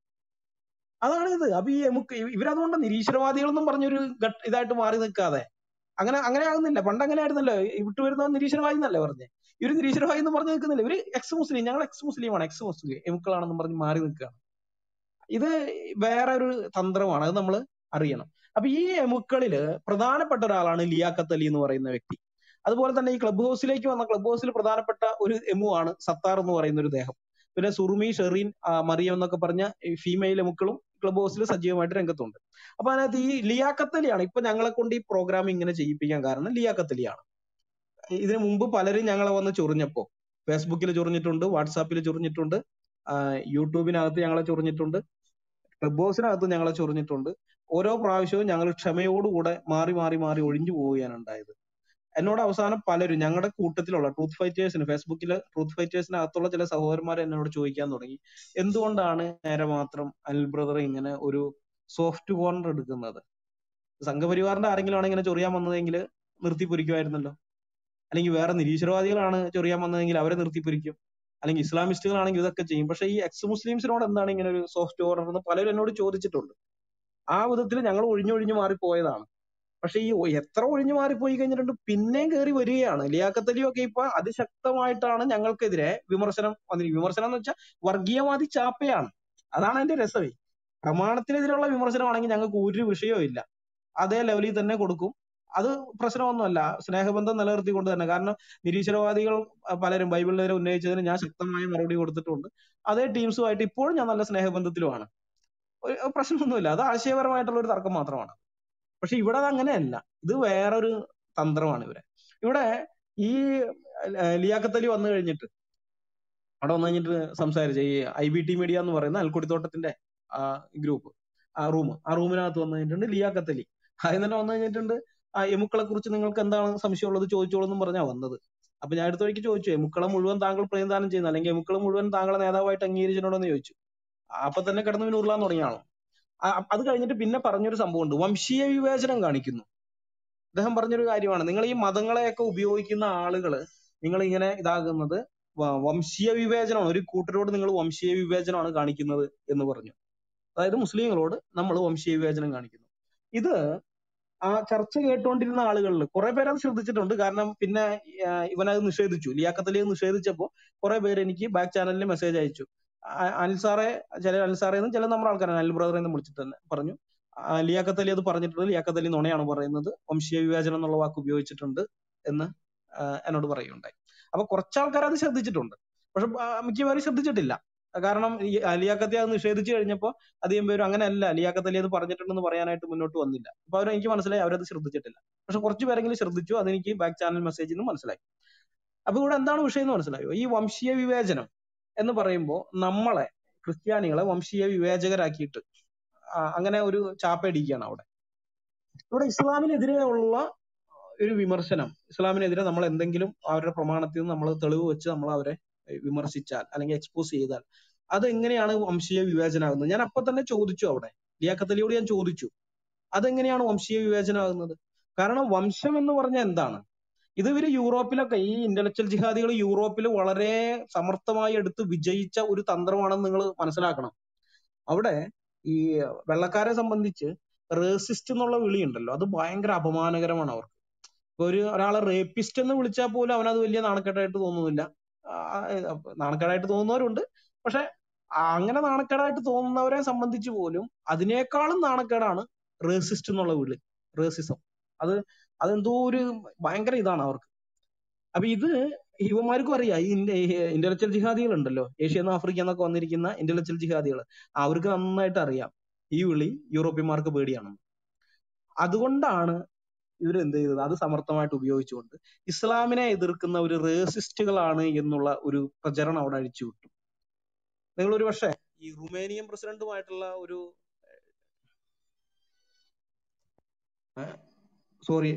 കോള് വന്നാണ്. നിങ്ങളൊരു പക്ഷേ ഈ റുമേനിയൻ പ്രസിഡന്റും ഒരു ചാനൽ അവതാരികയുമായിട്ട് നടക്കുന്ന, അതായത് ചാനൽ അവതാരിക നടത്തുന്ന ഒരു ഇന്റർവ്യൂ നിങ്ങൾ ഒരു പക്ഷേ കേട്ടിട്ടുണ്ടാവുമെന്ന് ഞാൻ വിചാരിക്കുന്നു. അതിന്റെ സബ് ടൈറ്റിൽ ഇംഗ്ലീഷ് ഉണ്ടായിരുന്നു, നിങ്ങൾക്ക് മനസ്സിലാക്കാനായിട്ട് പറ്റും. അപ്പൊ ഞങ്ങള് അവിടേക്ക്, റുമാനിയ ആണോ പോളണ്ടാണെന്ന് തോന്നുന്നു. അപ്പൊ നിങ്ങൾ എന്തുകൊണ്ട് ഇവരെ എടുക്കുന്നില്ല, അഭയാർത്ഥികളെ എടുക്കുന്നില്ല, യൂറോപ്പിലേക്ക് അഭയാർത്ഥികളെ എടുക്കുന്നില്ല? അപ്പൊ അവർ പറഞ്ഞു ഞങ്ങൾ എടുക്കുകയേ ഇല്ല എന്ന് അയാൾ പറയാണ്. പോളണ്ട്. അപ്പൊ ഈ അവതാരിക ചോദിക്കുന്ന ഒരു ചോദ്യമുണ്ട്, നിങ്ങൾ ഇത് റേസിസം അല്ലേ കാണിക്കുന്നതെന്ന്. അയാൾ പറഞ്ഞു ആയിക്കോട്ടെ, എന്നെ റേസിസ്റ്റ് എന്ന് മുദ്രകുത്തിക്കോട്ടെ, എനിക്ക് കുഴപ്പമില്ല. എനിക്ക് ഉത്തരവാദിത്വമുള്ളത് അഭയാർത്ഥികളോടല്ല, എന്നെ തെരഞ്ഞെടുത്ത എന്റെ നാട്ടിലെ ജനങ്ങളോടാണ്. അവരുടെ സുരക്ഷയാണ് എനിക്ക് പ്രധാനം. നിങ്ങൾ എന്നെ റേസിസ്റ്റ് എന്ന് വിളിച്ചോന്ന് പറഞ്ഞു. കാരണം ഇത് അവരവിടെ സ്ഥിരം എടുക്കുന്ന തന്ത്രമാണ്, ഈ റേസിസ്റ്റ് എന്നുള്ള ആ ഒരു ഇത്. അപ്പൊ വംശീയ വിവേചനം കാണിക്കുന്നു. ഇവിടെ എന്റെ ചോദ്യം, ഇസ്ലാം എങ്ങനെ ഒരു വംശമാകും? ഇപ്പൊ നമുക്ക് ഒരു ബ്ലാക്ക് എന്ന് പറയുന്ന, അല്ലെങ്കിൽ നീഗ്രോകൾ എന്ന് നമ്മൾ പണ്ട് പറഞ്ഞിരുന്ന ബ്ലാക്ക് എന്ന് പറയുന്ന ആ വിഭാഗം, അവരൊരു റേസ് ആണ്. ആര്യൻസ് എന്ന് പറഞ്ഞ ഒരു റേസ് ആണ്. അല്ലെങ്കിൽ വൈറ്റ് പീപ്പിൾ അതൊരു റേസ് ആണ്. അല്ലെങ്കിൽ ഇവിടുത്തെ ദ്രവീഡിയൻസ് അതൊരു റേസ് ആണ്. അതെല്ലാം നമുക്കറിയാം, അതൊക്കെ ഓരോരോ റേസുകളുണ്ട്, ശരി, അതെല്ലാം ഓരോരോ വംശങ്ങളാണ്. പക്ഷെ ഇസ്ലാം എന്ന് പറയുന്ന മതത്തിന്റെ അകത്ത് കറുത്തവര് മാത്രമല്ല ഉള്ളത്, അല്ലെങ്കിൽ വെളുത്തവര് മാത്രമല്ല ഉള്ളത്, അല്ലെങ്കിൽ അറബികൾ ഒരു വംശമാണ്. അപ്പൊ അറബികൾ മാത്രമല്ല ഉള്ളത്, അതിനകത്ത് പല വംശത്തിൽപ്പെട്ട ആൾക്കാരും ഉണ്ട്. അതിനകത്ത് ദ്രവീഡിയൻസ് ഉണ്ട്, ആര്യന്മാരുണ്ട്, അറബികൾ, സെമിറ്റിക് വംശജരായ അറബികളുണ്ട്, പിന്നെ ബ്ലാക്കുകളുണ്ട്, യൂറോപ്യൻസ് ഉണ്ട്, പല വംശത്തിൽപ്പെട്ട ആൾക്കാരും ഉണ്ട്. അതൊരു മതമാണ്. ഒരു മതത്തിനെ എതിർക്കുന്നത് എങ്ങനെയാണ് ഒരു വംശത്തിനെ എതിർക്കുന്നതാകുന്നത്? അപ്പൊ ഈ ചോദ്യം ഇത് യൂറോപ്പില് ഞങ്ങളെ പോലെയുള്ള ചില ആളുകൾ ചോദിച്ചിട്ടുള്ളതാണ്. പക്ഷെ എന്ത് ചെയ്യാം, ആ സമയത്തൊന്നും നമ്മുടെ വാക്കുകൾക്ക് ഒരു വില ഉണ്ടായിരുന്നില്ലല്ലോ. ഈ 10 കൊല്ലം മുമ്പൊക്കെ ഞങ്ങൾ തുടങ്ങുന്ന സമയത്ത് ഞങ്ങളെ ക്രിസ്ത്യാനികൾ തന്നെ ഞങ്ങളെ വർഗീയവാദികൾ എന്ന് വിളിച്ച് ആക്ഷേപിച്ചുകൊണ്ടിരുന്ന ഒരു കാലം ഉണ്ടായിരുന്നു. അതുപോലെ തന്നെയായിരുന്നു അന്ന് യൂറോപ്പിലും. ഇതിങ്ങനെ പറയുന്നവരെ വർഗീയവാദി, ചാപ്പയോ, റേസിസ്റ്റ് എന്നൊക്കെ മുദ്ര കുത്തിയിട്ട്, വംശീയവാദി എന്നൊക്കെ മുദ്ര കുത്തി അവരെ അങ്ങ് അവഗണിക്കുകയാണ് ചെയ്തത്. പക്ഷെ പിന്നീട് അനുഭവത്തിൽ നിന്ന് പഠിച്ചപ്പോ യൂറോപ്പിനൊക്കെ മനസ്സിലായി കാര്യം, പണ്ടവന്മാര് പറഞ്ഞത് കാര്യമായിരുന്നു. അപ്പൊ ഞാൻ പറഞ്ഞു, ആ തന്ത്രം തന്നെയാണ് ഇവിടെ ലിയാഖത്ത് പുറത്തെടുത്തത്. ലിയാഖത്ത് ഇസ്ലാമിനെ വിമർശിക്കുന്നവരെ വംശീയമായി നിങ്ങൾ ടാർഗറ്റ് ചെയ്യുകയാണ്, വംശീയമായി ഒറ്റപ്പെടുത്തുകയാണെന്ന് പറഞ്ഞതിലൂടെ, അവിടെ ആ റേസിസ്റ്റ് എന്നുള്ളതിന്റെ മലയാള പദമാണല്ലോ വംശീയവാദി എന്നുള്ളത് മലയാളത്തിൽ. അപ്പൊ വംശീയ വിവേചനം കാണിക്കുന്നു, വംശീയമായിട്ട് നമ്മൾ ഒറ്റപ്പെടുത്തുന്നു എന്ന് പറയുമ്പോൾ, ഇസ്ലാം എന്ന് പറയുന്ന മതത്തിന് അല്ലെങ്കിൽ മുസ്ലിങ്ങളെ വിമർശിക്കുന്നത് എങ്ങനെ വംശീയ വിമർശനമാകും, അല്ലെങ്കിൽ വംശീയ വിവേചനമാകും? അപ്പൊ ആ ചോദ്യത്തിന് മറുപടി പറയാതെ ഇവൻ അവിടുന്ന് മുങ്ങുകയാണ് ചെയ്തത് ലിയാഖത്ത് അലി. പിന്നെ അവിടെ ലിയാഖത്ത് അലി പറഞ്ഞ വേറൊരു കാര്യം എന്നോട് ചോദിച്ചതാണ്, നിങ്ങൾ എന്തുകൊണ്ട് ഇവരെ മുസ്ലിങ്ങൾ എന്ന് വിളിക്കുന്നു? അതായത് ഈ ഭീകരാക്രമണം നടത്തുന്ന ആളുകളുണ്ടല്ലോ, അവരെ നമ്മൾ മുസ്ലിം, ഞാൻ എപ്പോഴും മുസ്ലിം എന്ന് തന്നെ വിളിക്കും. പണ്ടൊക്കെ ഞാൻ ഇസ്ലാമിസ്റ്റുകൾ എന്ന് വിളിക്കുമായിരുന്നു. പിന്നെ ഞാൻ ആലോചിച്ച് കഴിഞ്ഞപ്പോൾ അങ്ങനെ വിളിക്കേണ്ട ആവശ്യമില്ല, അവരെ മുസ്ലിങ്ങൾ എന്ന് തന്നെ വിളിക്കണം. പിന്നെ ഞാൻ അങ്ങനെ തന്നെ വിളിക്കാൻ തുടങ്ങിയത്, മുസ്ലിങ്ങൾ എന്ന് വിളിക്കാൻ തുടങ്ങി. അപ്പൊ പുള്ളി ചോദിക്കുന്നത്, ഇവിടെ കേരളത്തിൽ എത്രയോ മുസ്ലിങ്ങളുണ്ട്, ഇവിടെ ഇഷ്ടം പോലെ നമുക്കറിയാവുന്ന മുസ്ലിങ്ങളുണ്ട്, ശരി. അപ്പൊ അങ്ങനെ ഇരിക്കും, നിങ്ങൾ അവരെ എന്തുകൊണ്ട് മുസ്ലിങ്ങൾ എന്ന് വിളിക്കുന്നത്? അവരെ മുസ്ലിം ഭീകരവാദികളെന്നോ മുസ്ലിം തീവ്രവാദികളെന്നോ അങ്ങനെയാണ് വിളിക്കേണ്ടത്, അല്ലാണ്ട് മുസ്ലിങ്ങളെ നിങ്ങൾ വിളിക്കുന്നത് ശരിയല്ല. അത് ഇവിടെയുള്ള മുസ്ലിങ്ങളെ മുഴുവനും നിങ്ങൾ സംശയത്തിന്റെ നിഴലിലാക്കുകയാണെന്നാണ്.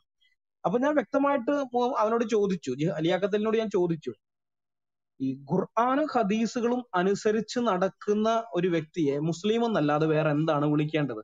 ലിയാഖത്ത് അലി പേരിടാൻ മിടുക്കനാണല്ലോ, പല പല പേരുകളും പലർക്കും ചാപ്പയായിട്ട് കുത്തി കൊടുക്കുന്നവനാണല്ലോ. അപ്പൊ ഞാൻ ചോദിച്ചു, താങ്കൾ പേരിടാൻ മിടുക്കനായ ഒരാളല്ലേ, അപ്പൊ പറ, അവർക്കൊരു പേരിട്ടതാ. ഖുർആന് ഹദീസുകളും കൃത്യമായി അക്ഷരം പ്രതി അങ്ങനെ തന്നെ അനുസരിക്കുന്ന ടീമിനെ എന്താണ് വിളിക്കേണ്ടത്? അവർക്ക് എന്ത് പേരാ വിളിക്കേണ്ടത്?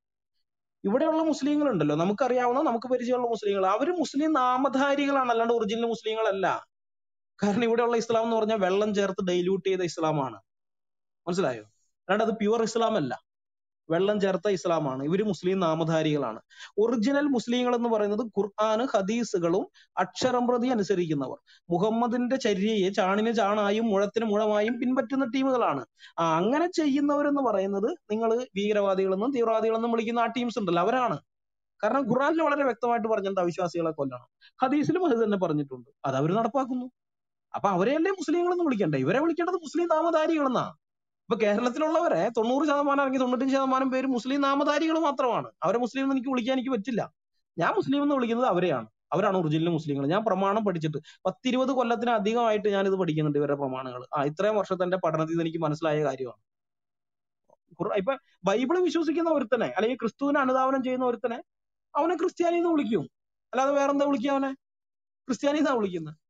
അല്ലെങ്കിൽ സിഖ് മതത്തിന്റെ ആ ഗ്രന്ഥം അത് ഫോളോ ചെയ്യുന്നവനെ സിഖ് മതക്കാരൻ, സിഖുകാരൻ എന്ന് വിളിക്കും. അല്ലെങ്കിൽ ബുദ്ധമതത്തിന്റെ ഗ്രന്ഥങ്ങളെ ഫോളോ ചെയ്യുന്നവനെ ബുദ്ധിസ്റ്റ് എന്ന് വിളിക്കും. അപ്പൊ ഇസ്ലാം മതത്തിന്റെ ഗ്രന്ഥങ്ങളെ ഫോളോ ചെയ്യുന്നവനെ മുസ്ലിം എന്നല്ലാതെ വേറെ എന്ത് പേരാ വിളിക്കണ്ടേ? അത് പറ. അപ്പൊ അതിനവന് മറുപടി ഉണ്ടായിരുന്നില്ല. പിന്നെ വേറെ ചില ടീംസുകളുണ്ട്, ഈ സത്താറിനെ പോലെയൊക്കെ ഉള്ളവര്. അവര് വേറൊരു തന്ത്രമാണ്, ജിഹാദി ഇന്റലക്ച്വൽ ജിഹാദികൾ വേറെ വിധത്തിലാണ് ഇവർ ഉപയോഗിക്കുന്നത്. അതെന്താണെന്ന് അറിയാമോ? ഞങ്ങൾക്ക് ഇതിലൊന്നും താല്പര്യമില്ല. ഇവരുടെ ഡയലോഗാണ്, ഈ സത്താറിന്റെയൊക്കെ ഡയലോഗാണ്. ഞങ്ങൾക്ക് നിങ്ങളുടെ ഈ അടിയിൽ താല്പര്യമില്ല, മുഹമ്മദ് ആണോ വലുത് യേശു ആണോ വലുത് എന്നുള്ള അടിയിലൊന്നും ഞങ്ങൾക്ക് താല്പര്യമില്ല, ഞങ്ങൾക്ക് സമാധാനമാണ് വേണ്ടത്. ഞങ്ങൾ ഇവിടെ 90% വരുന്ന ആളുകൾക്ക് ഇതിലൊന്നും ഒരു താല്പര്യവുമില്ല. ഇത് പറഞ്ഞാൽ കേട്ടാൽ നമുക്ക് തോന്നും കേരളത്തിലെ 90% വരുന്ന ആൾക്കാരും ഇവരെയൊക്കെ അവരുടെ പ്രതിനിധികളാക്കി വെച്ചിരിക്കുകയാണെന്ന്. ചുമ്മാ അങ്ങ് എട്ടുകാലി മമ്മൂഞ്ഞ് അവകാശവാദം ഉന്നയിക്കുകയാണ്. ഇവരുടെയൊക്കെ പ്രതിനിധിയായിട്ട് സ്വയം കൂടെ അവകാശവാദം ഉന്നയിക്കുകയാണ് അവര്. പക്ഷെ ഈ തന്ത്രം ഇത് അതിന്റെയും കൂടി ഇത് നമ്മൾ അറിയേണ്ട ആവശ്യമുണ്ട്. അതായത് ഇവർക്ക് എപ്പോഴാണ് ഇതൊന്നും താല്പര്യം ഇല്ലാതായത്? ഇതിലൊന്നും ഇങ്ങനെയുള്ള കാര്യങ്ങൾ ഇവർക്ക് എപ്പോഴാണ് താല്പര്യം ഇല്ലാതായത്? ക്രിസ്ത്യാനികൾ മറുപടി പറയാൻ തുടങ്ങിയപ്പോ, പ്രമാണങ്ങൾ പഠിച്ച് ക്രൈസ്തവർ ഇവർക്ക് മറുപടി കൊടുക്കാൻ തുടങ്ങിയപ്പോ ഇവർക്ക് ഇതിൽ താല്പര്യമില്ല. അപ്പൊ ഇവർക്ക് സമാധാനം വേണം. പക്ഷേ എം അക്ബർ ഇവിടെ സ്റ്റേജ് കെട്ടി കേരളത്തിലുടനീളം പിന്നെ ഗൾഫിലും ഒക്കെ പോയിട്ട് ബൈബിളിനെതിരെ, യേശുക്രിസ്തുവിനെതിരെ, ക്രിസ്ത്യാനിറ്റിക്കെതിരെ പ്രസംഗങ്ങൾ ഇങ്ങനെ നടത്തിക്കൊണ്ടിരുന്ന ഒരു കാലം ഉണ്ടായിരുന്നു. എം അക്ബറിന്റെ തേരോട്ടമായിട്ട് ഇങ്ങനെ നടന്നിരുന്ന ഒരു കാലം. ആ കാലത്ത് ഇവർക്ക് ഈ സമാധാനം വേണമെന്നുള്ള ചിന്തയുണ്ടായിരുന്നില്ല. ആ സമയത്ത് ഇങ്ങനത്തെ ഒരു ഡയലോഗേ വന്നിട്ടില്ല. കാരണം എന്താണ്? ഇതിനെയല്ലേ, യേശുക്രിസ്തുവിനല്ലേ അടിക്കുന്നത്, ബൈബിളിനല്ലേ അടിക്കുന്നത്, ക്രിസ്ത്യാനികളല്ലേ അടിക്കുന്നത്. അടിക്കട്ടെ, കാരണം ഞമ്മന്റെ ദീൻ വളർത്താൻ വേണ്ടിയല്ലേ, അടിക്കട്ടെ. പക്ഷേ ക്രിസ്ത്യാനികൾ കുത്തിയിരുന്ന് പുസ്തകം വാങ്ങി, കാശ് കൊടുത്ത് പുസ്തകം വാങ്ങി കുത്തിയിരുന്ന് വായിച്ച് പഠിച്ച് മനസ്സിലാക്കിയിട്ട് പ്രമാണം വെച്ച് തിരിച്ച് മറുപടി പറയാൻ തുടങ്ങിയിട്ട് അള്ളാഹുവും മുഹമ്മദും ഖുറാനും ഒക്കെ അങ്ങ് ഏറി കയറാൻ തുടങ്ങി കഴിഞ്ഞപ്പോ ഇവര് വന്നിട്ട് പറയാണ് ഞങ്ങൾക്ക് സമാധാനം വേണം, ഞങ്ങൾക്ക് ഇതിൽ താല്പര്യമില്ല. ആ തന്ത്രം കൈ വെച്ചാൽ മതി.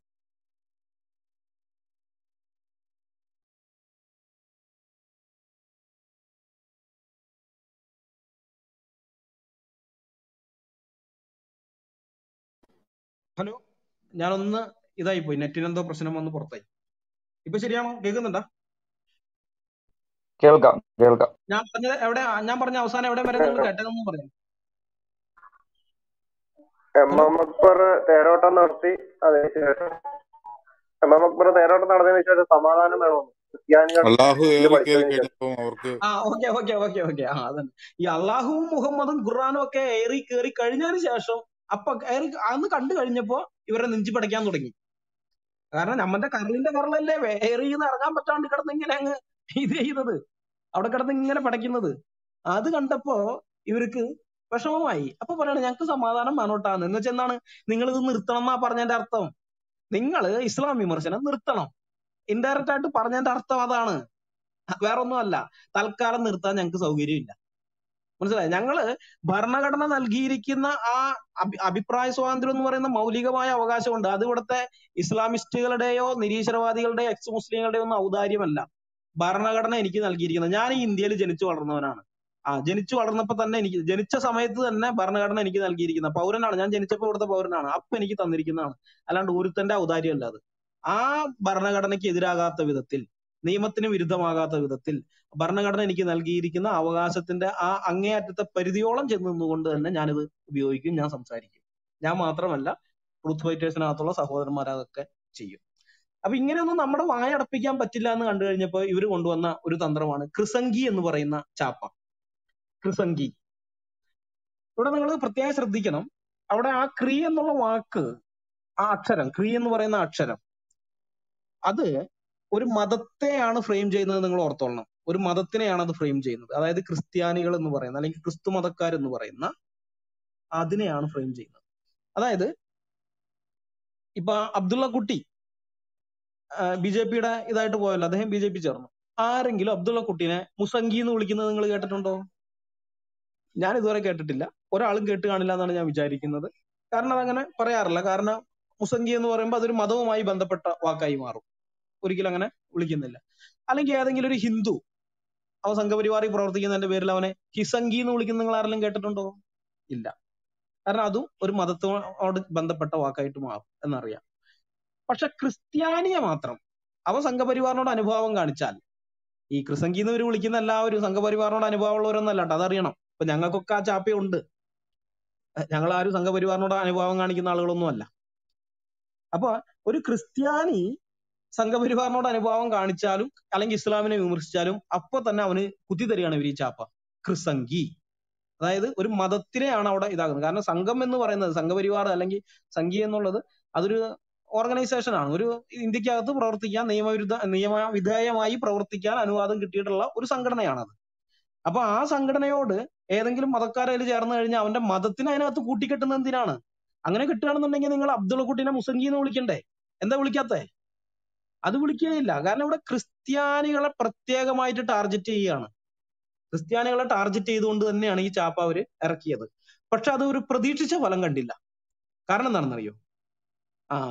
ഈ ക്രിസംഗി എന്നുള്ള വാക്ക് കേട്ടപ്പോ ക്രിസ്ത്യാനികൾ, ഇപ്പൊ ഞാനൊക്കെ ഫേസ്ബുക്കിൽ തന്നെ അത് പോസ്റ്റ് ആയിട്ട് ഇടുകയും ചെയ്തു.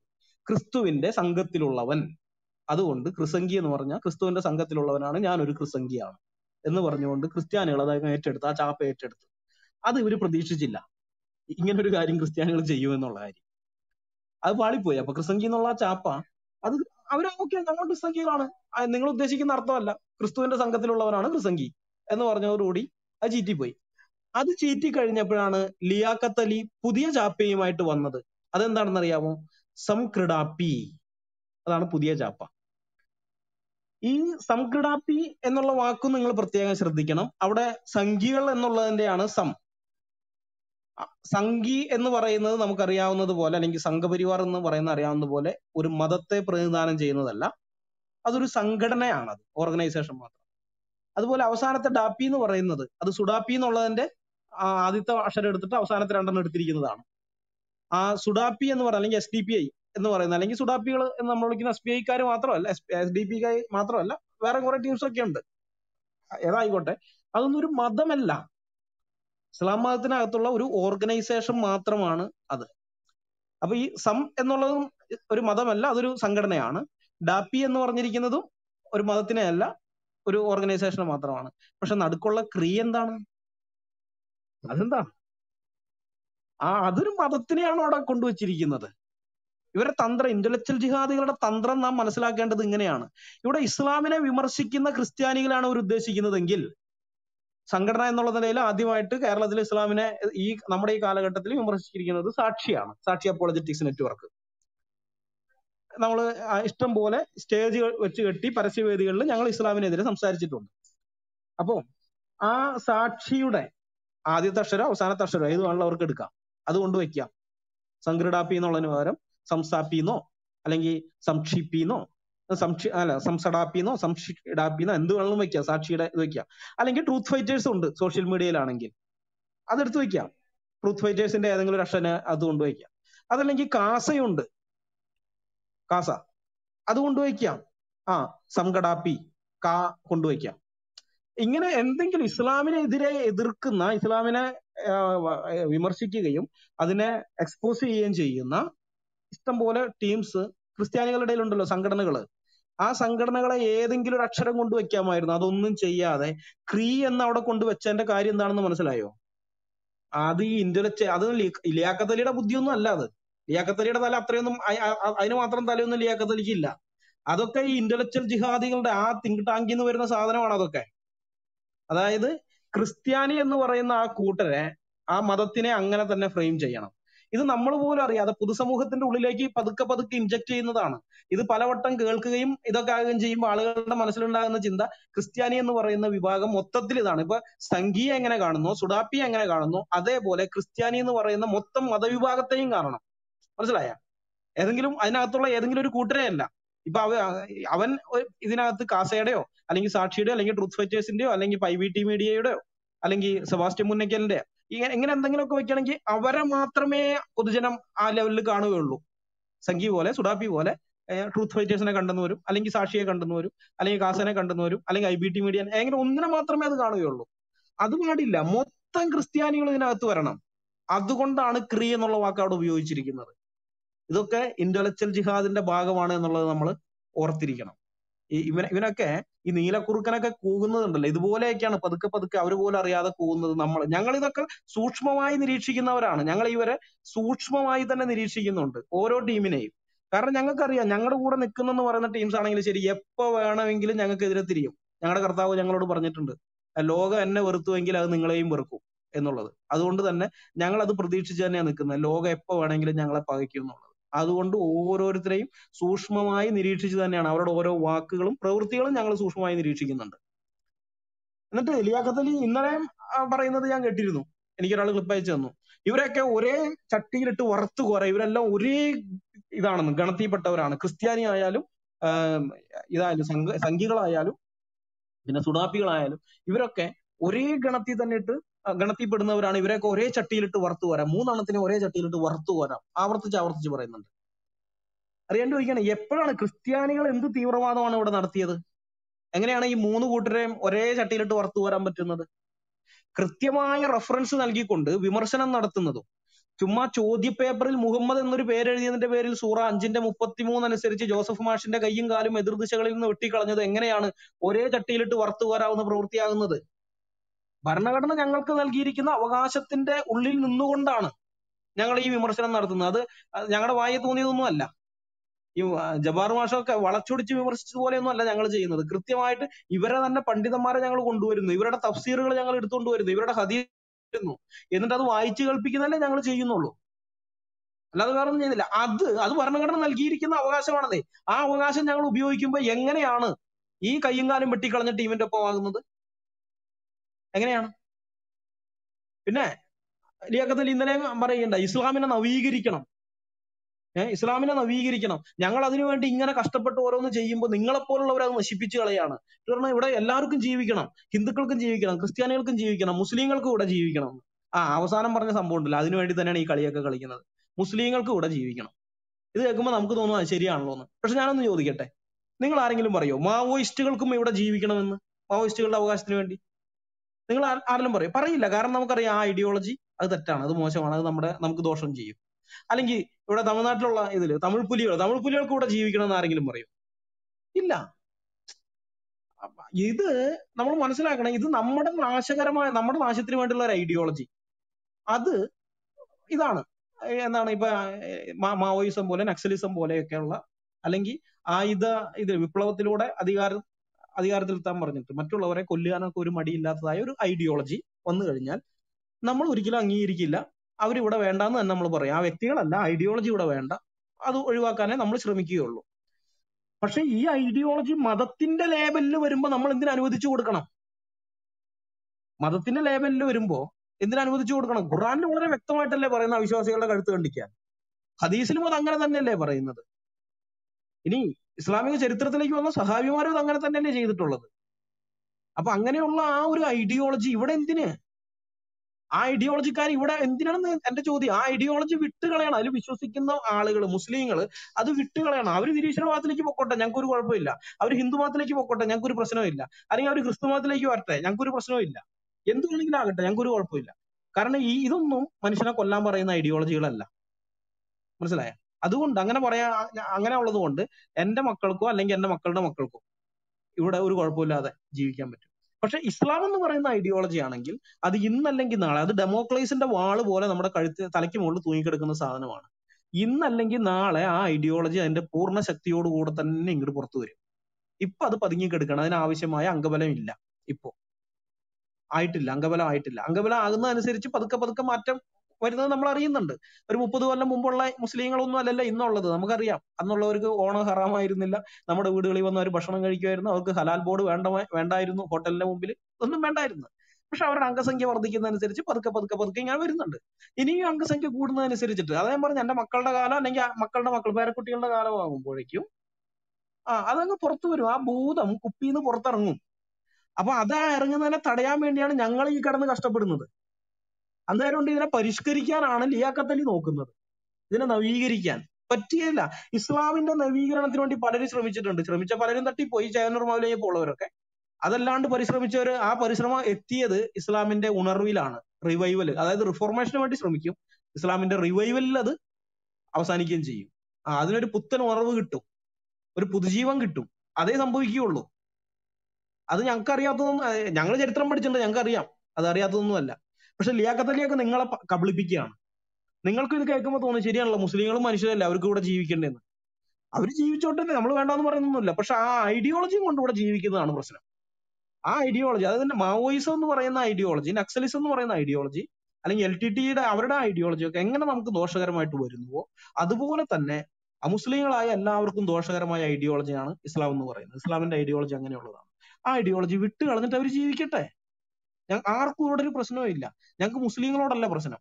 ഞങ്ങളുടെ തലയറുക്കാൻ കൽപ്പിച്ചിട്ടുള്ള, ഞങ്ങളുടെ കഴുത്തറക്കാൻ കൽപ്പിച്ചിട്ടുള്ള, ഞങ്ങളുടെ സ്ത്രീകളെ പിടിച്ച് ലൈംഗിക അടിമകളാക്കാനൊക്കെ കൽപ്പിച്ചിട്ടുള്ള ആ ഐഡിയോളജി അവരുടെ കൈവശം ഇരിക്കുന്നിടത്തോളം കാലം ഇവിടെ ബുദ്ധിമുട്ടാണ് ജീവിക്കാൻ.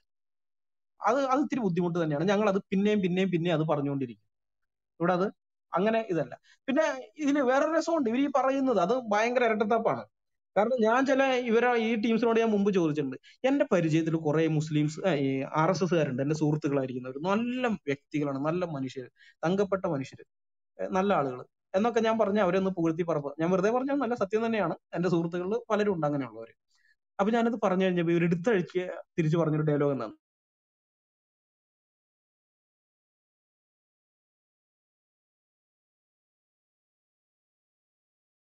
സാറിന്റെ ഐഡിയോളജി അത് നോക്കണം, അത് മോശമാണ്. അത് ഈ നല്ല വ്യക്തികളെ പോലും എപ്പോ വേണമെങ്കിലും ദുഷിപ്പിച്ചു കളയും. അതുകൊണ്ട് വ്യക്തികളെ നോക്കിയിട്ടല്ല അതിനെ വിലയിരുത്തേണ്ടത്. പക്ഷെ ഇസ്ലാമിന്റെ കാര്യം വരുമ്പോണ്ടല്ലോ ഒരു നേരെ തിരിച്ചാ പറയുന്നത്. കിതാബിനകത്താക്കാന്ന് എഴുതി വെച്ചോട്ടെ, ഇവിടുത്തെ മുസ്ലിങ്ങൾ അങ്ങനെ വല്ലതും ചെയ്യുന്നുണ്ടോ? മുസ്ലിങ്ങൾ നല്ലവരല്ലേ? അതായത് ഇസ്ലാമിന്റെ കാര്യം വരുമ്പോ ഐഡിയോളജി വേണ്ട, അത് വിട്ടുകളാ, വ്യക്തികളെ നോക്കിയാൽ മതി. പക്ഷെ RSSന്റെ കാര്യം നമ്മൾ പറഞ്ഞാൽ, RSSനകത്തുള്ള നമുക്ക് പരിചയമുള്ള നമ്മുടെ സ്നേഹിതന്മാരായ ഏതെങ്കിലും വ്യക്തികൾ നല്ലവരാണെന്ന് നമ്മൾ പറഞ്ഞാൽ അപ്പൊ ഇവർ തിരിച്ചു പറയും വ്യക്തികളെല്ലാം നോക്കേണ്ടത് ഐഡിയോളജിയെ നോക്കണം. ഈ ഇരട്ടത്താപ്പൊക്കെ ആയിട്ട് എത്ര നാള് ഇവര് മുന്നോട്ട് പോകും? എത്ര നാൾ മുന്നോട്ട് പോകും? എപ്പോഴും ഞങ്ങൾ പറയുന്നത് ഏത് സമയത്തായാലും നോക്കേണ്ടത് വ്യക്തികളല്ല, ഐഡിയോളജികളെ തന്നെയാണ്. ഐഡിയോളജിയെ നോക്കണം. കാരണം മനുഷ്യനെ നന്നാക്കുന്നതും നശിപ്പിക്കുന്നതും അതാണ്.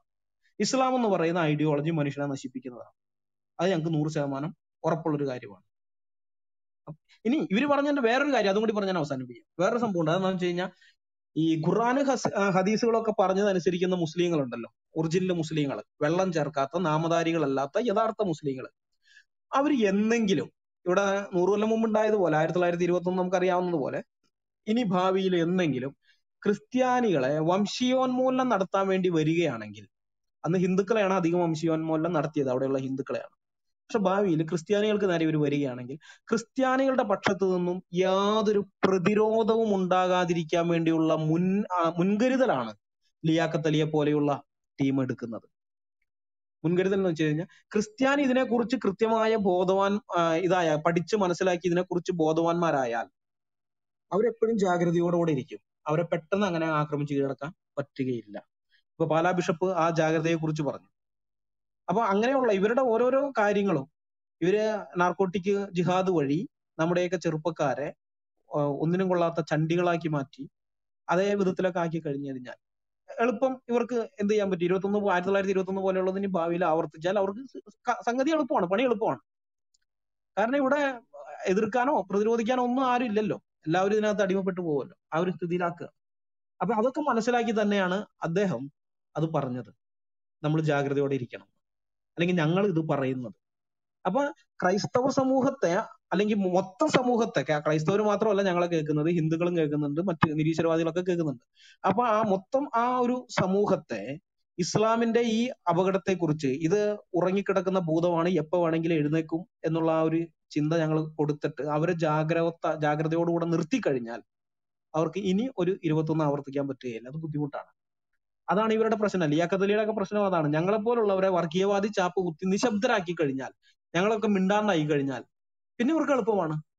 ഈ ഇന്റലക്ച്വൽ ജിഹാദികള് പതുക്കെ പതുക്കെ സമൂഹത്തിനെ ഇത് ചെയ്യും. കൃത്യമായിട്ട് ഈ ക്രിസ്ത്യാനി എന്ന് പറയുന്ന വിഭാഗത്തിനെ കൃത്യമായിട്ട് ഫ്രെയിം ചെയ്യും, ടാർഗറ്റ് ചെയ്തിരിക്കണം. അതുകൊണ്ടാണ് സംഘി എന്നുള്ള പേര് ആദ്യവും പിന്നെ സംഘൃഡാപ്പി എന്നുള്ള പേര് രണ്ടാമതും ഇട്ടത്. ആദ്യത്ത് ഫലിച്ചില്ല എന്ന് കണ്ടപ്പോൾ രണ്ടാമത്തെ സംഘൃഡാപ്പി ഒക്കെ ഇട്ടത് ആ മതത്തിനെ തന്നെ ഫ്രെയിം ചെയ്ത് പൊതുസമൂഹത്തിന്റെ ഉള്ളിൽ ക്രിസ്ത്യാനികൾ എന്ന് പറഞ്ഞാൽ ഇങ്ങനെയുള്ളവരാണ് എന്നുള്ളൊരു ധാരണ ഉണ്ടാക്കി ഒറ്റപ്പെടുത്തി അവസരം വരുന്ന സമയത്ത് നശിപ്പിച്ചു കളയുക. കാരണം ഇത് മറ്റു പലയിടത്തും ചെയ്തിട്ടുണ്ട് ഇവര്.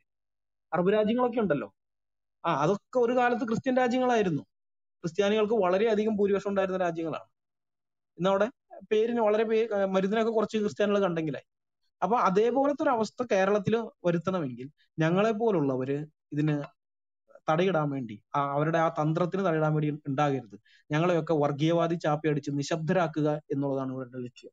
അപ്പൊ അതുകൊണ്ട് ഈ കൂട്ടരെ നമ്മൾ കരുതിയിരിക്കണം. ഇവര് ജിഹാദികളെക്കാൾ അപകടകാരികളാണ്. ജിഹാദികൾ നമുക്കറിയാം ശത്രുവാണ്, നമ്മളെ കൊല്ലാൻ നടക്കുന്നവനാണ്, നമ്മൾ അവനെ എപ്പോഴും ജാഗ്രതയോടെ തന്നെ ഇരിക്കും. പക്ഷെ ഇവരങ്ങനെയല്ല, ഇവര് നമ്മോടൊപ്പം നടക്കുന്നു, നമ്മുടെ കൂട്ടത്തിലാണെന്ന് ഭാവിച്ചിട്ട് അങ്ങനെ ഉള്ളൊരു ഇത് നമുക്ക് തന്നിട്ടാണ് നമുക്ക് പണി തരുന്നത്. അത് കൂടുതൽ അപകടം ഉണ്ടാക്കും. നമ്മൾ അവരെ സൂക്ഷിക്കണം. ഇവരെ ഒന്നും നമുക്ക് ഈ വെറും എമുക്കൾ എന്നല്ല ഇവരെ വിളിക്കേണ്ടത്. ഇവർ എക്സ് മുസ്ലിംസ് ആണ്, അപ്പോൾ തന്നെ ഇവർ സുഡാപ്പികളുമാണ്. മനസ്സിലായ? അപ്പൊ ഇവരെ നമുക്ക് പേരിട്ടില്ല, ഇവർക്കിട്ടുള്ള ഒരു പേര് എന്ന് പറഞ്ഞാൽ എമുഡാപ്പികൾ എന്ന് വിളിക്കാം, തിരിച്ചറിയാൻ വേണ്ടി. അതല്ലാത്ത എക്സ് മുസ്ലിംസ് ഉണ്ട് കേട്ടാ. എക്സ് മുസ്ലിംസ് വെച്ച് കഴിഞ്ഞാൽ അവരങ്ങനെ പറയുന്നതല്ല, ഇസ്ലാം വിട്ടു വന്ന ആൾക്കാർ. ഇപ്പൊ ജാമ്യ ടീച്ചറിനെ പോലെയുള്ളവരൊക്കെ കൃത്യമായിട്ട് ഇസ്ലാം എന്ന് പറഞ്ഞ ഐഡിയോളജി എന്താണെന്ന് മനസ്സിലാക്കി, അത് മനുഷ്യവംശത്തിന് ദോഷമാണെന്ന് മനസ്സിലാക്കി അതിനെ ആക്രമിക്കുന്നവരാണ് ആ സ്ത്രീ. എനിക്ക് അവരോട് ഭയങ്കര ബഹുമാനമുണ്ട്. അതുകൊണ്ടാണ് അവരുടെ സാക്ഷ്യം അത് കഴിഞ്ഞപ്പോ എന്നോട് ഒരു ബ്രദർ ചോദിച്ചത് ട്രൂത്ത് ഫൈറ്റേഴ്സിൽ ഇടാൻ പറ്റുമോ എന്ന് ചോദിച്ചു. അപ്പൊ ആളൊരു സംശയത്തോടെ ചോദിച്ചത്, കാരണം നിരീശ്വരവാദിയല്ലേ, ട്രൂത്ത് ഫൈറ്റേഴ്സ് ആണെങ്കിൽ ക്രിസ്തീയ ഇതാണ്. ഞാൻ പറഞ്ഞു ഒരു കുഴപ്പമില്ല, ഞാൻ ഇട്ടോളാം എന്ന് പറഞ്ഞിട്ട് ആ ഫസ്റ്റ് എപ്പിസോഡ് അവർ തന്നു, ഞാനത് ഇടുകയും ചെയ്തത്. അപ്പൊ അവരോടുള്ള ബഹുമാനമുണ്ട്, അത് നിലനിർത്തിക്കൊണ്ട് തന്നെയാണ് ഞാൻ പറയുന്നത്. ഇങ്ങനെയുള്ള ചില ടീമുകളുണ്ട്. അപ്പൊ നമ്മളിത് പറയുമ്പോൾ എല്ലാവരും അതിനകത്ത് ഉൾപ്പെടുത്തരുത്. ഇസ്ലാം വിട്ടു വന്നവരെല്ലാവരും ഈ ഗണത്തിലാണ് നമ്മൾ വിചാരിക്കരുത്. അപ്പൊ ഇങ്ങനെയുള്ള കുറച്ച് ടീംസ് ഇവരെ വേറെ ആയിട്ട് തന്നെ നമ്മൾ കാണണം. കേവലം എക്സ് മുസ്ലിം എന്നുള്ള നിലയിലല്ല, അവരെ വേറൊരു ഇതായിട്ട് കാണണം. അതുകൊണ്ട് ആ ടീമുകൾ അത് എക്സ് മുസ്ലിങ്ങളാണ്, അപ്പൊ തന്നെ അവർ സുഡാപ്പികളുമാണ്. അതുകൊണ്ട് ഇവരെ നമ്മൾ വിളിക്കേണ്ടത് എമുഡാപ്പികൾ എന്നാണ്. ഇവർ ആ വിധത്തിൽ തന്നെ ഐഡന്റിഫൈ ചെയ്യപ്പെടണം, അവർ അങ്ങനെ തന്നെ തിരിച്ചറിയപ്പെടണം. അപ്പൊ ഇതോടുകൂടി ഞാൻ ഈ വിഷയാവതരണം ഇവിടെ അവസാനിപ്പിക്കുകയാണ്. ഈ കൂട്ടർ ഇത് കേരള സമൂഹത്തിന് ഇവർ ചെയ്യുന്ന ദ്രോഹം ഭയങ്കരമാണ്. ഇവരെ നമ്മൾ ഒരു കാരണവശാലും വിശ്വാസത്തിലെടുക്കരുത്. ഇവർ ഈ ചെയ്യുന്ന ഈ ദ്രോഹത്തിന്റെ എഫക്ട് എന്താണെന്നുള്ളത് ഒരു 5-10 കൊല്ലം കഴിയുമ്പോൾ നിങ്ങൾക്ക് മനസ്സിലാവും. കാരണം ഇവർക്കെതിരെ ഞാൻ ആദ്യം ഒരു വീഡിയോ ഇറക്കി കഴിഞ്ഞപ്പോൾ, ആരുടെയും പേരൊന്നും പറയാതെ തന്നെ ഇറക്കിയപ്പോൾ എന്നെ ശക്തമായിട്ട് എതിർത്ത പല സുഹൃത്തുക്കളും ഉണ്ടായിരുന്നു. അങ്ങനെയൊന്നുമല്ല, തെറ്റിദ്ധാരണയാണ്, അങ്ങനെയൊക്കെ പറഞ്ഞിട്ട് എതിർത്ത കുറെ പേരുണ്ടായിരുന്നു. ക്രിസ്ത്യാനികളും നിരീശ്വരവാദികളും ഒക്കെ ആയ പലരും, ചില സംഘപരിവാറിന്റെ ആളുകളും അതിനെ എതിർത്തിരുന്നു. പക്ഷെ ഇപ്പൊ മാറി. ഇപ്പൊ പലരും വന്നിട്ട് പറഞ്ഞു സോറി പറയാനല്ലേ, അന്ന് എനിക്ക് അബദ്ധം പറ്റിപ്പോയി എന്ന്. കാരണം നമ്മളിത് വെറുതെ പറയുന്നൊന്നുമല്ല, കൃത്യമായി നിരീക്ഷിച്ച് വിശകലനം ചെയ്ത് തന്നെയാണ്. ഇവരുടെ ഓരോ വാക്കുകളും ഞങ്ങൾ നോക്കുന്നുണ്ട്. എന്താണ് ആ വംശീയ വിവേചനം എന്നുള്ള വാക്കൊക്കെ ഉപയോഗിച്ച് ചുമ്മാ അങ്ങോട്ട് പോകാന്ന് വിചാരിച്ചത്. കാരണം പൊതുസമൂഹത്തിന്റെ ഉള്ളിലേക്ക് അതൊരു ഇൻഫർമേഷൻ അവർ കൊടുക്കുകയാണ്, ക്രിസ്ത്യാനികൾ വംശീയ വിവേചനം കാണിക്കുന്നവരാണെന്ന്. അതാ വാക്കങ്ങൾ പറഞ്ഞ് ചുമ്മാ അങ്ങോട്ട് ഇതായിട്ട് അങ്ങ് പോവാണത്. പക്ഷെ ഞങ്ങളത് കൃത്യമായിട്ട് കണ്ടുപിടിച്ച് മറുപടി പറയും. അല്ലെങ്കിൽ സംഘടാപ്പി നമ്മൾ വിചാരിക്കുന്ന ഒരു പേരല്ലേ, പക്ഷെ അതിൽ ആ ക്രിയ എന്നുള്ള വാക്ക് കൃത്യമായ ഉദ്ദേശത്തോടുകൂടി തന്നെ അവർ ഉപയോഗിച്ചിരിക്കുന്നതാണ്. ഞങ്ങളത് കണ്ടുപിടിച്ച് അത് എക്സ്പോസ് ചെയ്യും. അല്ലാതെ രക്ഷയില്ല. ഇതിപ്പോ ഓരോന്നോരോന്ന് ഇങ്ങനെ ചെയ്തു വരുമ്പോ, ഇപ്പൊ ഞാൻ ഈ പറയുമ്പോ ഇതിനൊക്കെ കേൾക്കുന്നതിൽ എതിർപ്പുള്ള കുറെ ആൾക്കാരുണ്ടാവുമായിരിക്കും. പക്ഷെ ഒരു 4-5 കൊല്ലം കഴിയുമ്പോൾ അതേ ടീംസ് വന്നിട്ട്, അതിന് മുമ്പേ ചിലപ്പോൾ സംഭവിച്ചെന്നും വരാം, വന്നിട്ട് പറയും സോറി അല്ലേ, അന്ന് തെറ്റായി, താങ്കളെ കുറിച്ച് തെറ്റിദ്ധരിച്ചു പോയി എന്നൊക്കെ പറയും. അതെനിക്ക് ഉറപ്പാണ്. അപ്പൊ ഏതായാലും വിഷയാവതരണം ഞാനിവിടെ അവസാനിപ്പിക്കുകയാണ്. ഇനി നമുക്ക് ചർച്ചയിലേക്ക് കടക്കാം. Anil sir, okay, thank you. അതിൽ കൊടുത്തോട്ടും ഭാഷ സംസാരിക്കാം. ഓക്കെ, ഒരല്പം തിരക്കുണ്ട്, പെട്ടെന്ന് സമയം തന്നതിൽ നന്ദി. IBTയിൽ നടത്തിയ ഒരു ചർച്ചയായിരുന്നു എമുക്കളുടെ ക്രൈസ്തവ വിരോധം എന്ന അർത്ഥം വരുന്ന ഒരു ടൈറ്റിൽ. വളരെ ഊർജ്ജസ്വലമായ നിരീക്ഷണങ്ങൾ അതിൻ്റെ ഉള്ളിൽ നടന്നു. ഇനിയുള്ള ഒരു കാര്യം, എക്സ് മുസ്ലിങ്ങളെ മുഴുവൻ ഞാൻ അത്തരത്തിൽ കാണുന്നില്ല. എക്സ് മുസ്ലിങ്ങൾ പൊതുവെ മതം വിട്ട് ആ മതത്തിന് ചില കാഴ്ചപ്പാടുകൾക്കെതിരെ വിമർശിക്കുകയും മുസ്ലിം എന്ന സ്വത്വബോധം നിലനിർത്തിപ്പോരുകയും ചെയ്യുന്ന ആളുകളാണ്. ക്രൈസ്തവ വിശ്വാസം വിട്ടവരുണ്ട്, പക്ഷെ അവർ ആ സ്വത്വം നിലനിർത്തി കാണുന്നില്ല. ഉദാഹരണം, ജോസഫ് ഇടമറുകും അദ്ദേഹത്തിന്റെ മകനും കുടുംബമൊന്നും യാതൊരു ബന്ധവും യാതൊരു ഐഡന്റിറ്റിയും ക്രിസ്ത്യാനിറ്റിയിൽ തുടരുന്നില്ല. ഇപ്പൊ ടോം ജോസഫ് ഒക്കെ ഉണ്ടല്ലോ, ടോമി സെബാസ്റ്റ്യൻ, ഇവരാരും, സിൻഡോ ജോസഫ്, ഇവരൊക്കെ ഏതാണ്ട് പൂർണ്ണമായും തന്നെ ഒരു പാലവും ക്രിസ്ത്യാനിറ്റിയിലേക്ക് ഇടാതെ അവരുടെ വഴിയിലൂടെ സഞ്ചരിക്കുന്ന നിരീശ്വരന്മാരായ ആളുകളോ ഫ്രീ തിങ്കേഴ്സോ ആണ്. ഈ മുക്കളിൽ ഒരു വിഭാഗം, എക്സ് മുസ്ലിങ്ങളിൽ ഒരു വിഭാഗമാണ്. ഒരു 3 ആഴ്ചയായി വല്ലാത്ത ഒരു ആവേശം ക്രൈസ്തവ സമൂഹത്തെയും തീവ്രവാദി ജിഹാദികളെയും ഒരുമിച്ച് കൂട്ടാൻ വേണ്ടിയിട്ട് കാണിക്കുന്നുണ്ട്. അതിൽ ഞാൻ ഇന്നലെ ഒരു വീഡിയോ ചെയ്തിട്ടുണ്ട്. മിനിയാന്ന് ആണ് ഈ ചർച്ച നടക്കുന്നത്. അപ്പൊ ആ വീഡിയോ ലിയാഖത്ത് അലിയുടെ പേര് പരാമർശിക്കുന്നുണ്ട്, എൻ്റെ സ്നേഹിതൻ സത്താർ ബായിയുടെ പേരും പരാമർശിക്കുന്നുണ്ട്. എന്നെ സംബന്ധിച്ചിടത്തോളം ഞാൻ കഴിവതും ഒരു വിഷയത്തിൽ ആളിന്റെ പേര് പരാമർശിച്ച് പോകുന്ന ഒരു രീതിയാണ്. അപ്പോൾ ടീസൺ തോമസ് എന്ന് പറയുകയാണെങ്കിൽ അങ്ങനെ പറയണം, അതിന് വേറെ പേര് പറഞ്ഞിട്ട് കാര്യമില്ല. അല്ല, അവിടെ ഒരാൾ എന്ന് പറയുന്നതിനേക്കാൾ നല്ലത് കൃത്യമായ തെളിവുണ്ടെങ്കിൽ അത് വറീസം സാമുൽ എന്ന് പറയണം, അല്ലെങ്കിൽ മറ്റൊരാളെ സംശയിക്കരുത്. കാരണം അതേ രൂപത്തിലും ഭാവത്തിലുള്ള മറ്റൊരാളെ സംശയിക്കാനിട വരില്ല. അതുകൊണ്ട് ഇത്തരം ഒരു മൂവ്മെന്റിന്റെ ഭാഗമായിട്ട് ഈ സുഹൃത്തുക്കൾ നിൽക്കുന്നു എന്നത് എന്റെ മാത്രമല്ല, ചില പൊതുബോധ്യങ്ങളാണ്. കൂടാതെ അവർക്കൊപ്പം 2 പെൺകുട്ടികളുണ്ട്, സഹോദരിമാരുണ്ട്, അങ്ങനെ പറയുന്നതാണ് നല്ലത്.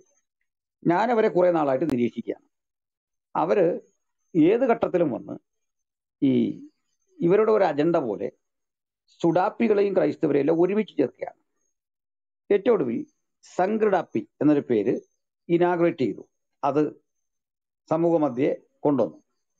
ആ പേരിന്റെ ഒരു പ്രോട്ടോകോൾ നിങ്ങൾ ഓർക്കണം. ഏറ്റവും വലിയ തീവ്രവാദികൾ സംഘികൾ, രണ്ടാമത് ക്രിസ്ത്യാനികൾ, മൂന്നാമത് സുഡാപ്പികൾ. അത് തന്നെ ഓർത്താൽ മതി. അപ്പൊ അത് ഇന്ന് ലിയാഖത്തലിയോട് ഞാൻ സംസാരിക്കുമ്പോൾ, അവരെ ഗ്രൂപ്പിൽ സംസാരിക്കുമ്പോൾ അദ്ദേഹം പറഞ്ഞത് ഈ പേരിന് സംഘികളിലെ ഒരു സായ വന്നിട്ടുള്ളൂ, ക്രിസ്ത്യാനിലെ ഒരു ക്രാ വള്ളി മാത്രമേ വന്നിട്ടുള്ളൂ, ഡാപ്പി ഫുൾ വന്നിട്ടുണ്ട്. നിങ്ങൾ ആരോ എന്താ പറ്റിയത്? കണ്ടിന്യൂ ചെയ്തോ സാർ, ഇവിടെ mic open ആയിപ്പോയതാ. Continue mic open ആയതാ. ഓക്കെ, പറഞ്ഞോ. മ്യൂട്ട് ചെയ്ത അങ്ങനെയാണ് പറഞ്ഞത്. പക്ഷെ ആർക്കണം, ഈ പ്രോട്ടോകോളിൽ ആദ്യം വരുന്ന ആരാണ്? സംഘികൾ. തൊട്ടടുത്താരാണ് വരുന്നത്? ക്രൈസ്തവർ. അതിന് താഴെയാണ് സുഡാപ്പികൾ. അതിൽ തന്നെ ഉണ്ട് അവരുടെ ഉള്ളിരിപ്പിന്റെ ആ പകയുടെ ആഴം. അങ്ങനെ പറയാനുള്ള കാരണം ഈ ഞാൻ കൂടെ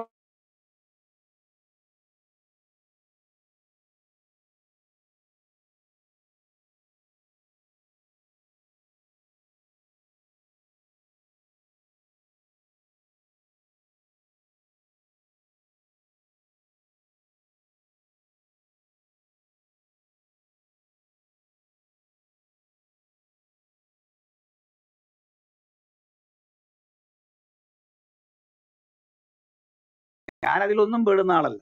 എനിക്കത് പറയാൻ പറ്റും. ഞാനതിലൊന്നും പെടുന്ന ആളല്ല. ഞാൻ ഒന്നുകൂടെ ചേർത്ത് പറഞ്ഞു, സംഘപരിവാരനെ സഹായിക്കുന്ന ഒരു നിലപാടും ഞാൻ എടുത്തിട്ടില്ല. എനിക്കറിയത്തില്ല, അങ്ങനെ ഉണ്ടെങ്കിൽ ചൂണ്ടിക്കാണിക്കാം. പിന്നെ ഇത്തരം ഒരു ഘട്ടത്തിൽ സംഘപരിവാരങ്ങൾ അവരുടെ രാഷ്ട്രീയമോ അവരുടെ താല്പര്യമോ മുൻനിർത്തി ഒരു ആക്ടിവിസത്തിന്റെ ഭാഗമായിട്ട് വരുമ്പോൾ അത് എന്തുകൊണ്ട് വന്നു എന്ന് മറ്റുള്ളവരാണ് ചിന്തിക്കേണ്ടത്. അത് ഞാൻ ഇവിടെ സൂചിപ്പിച്ചു. എനിവേ, ഇപ്പൊ ആ ചർച്ചയിലേക്ക് ഞാൻ പോകുന്നില്ല.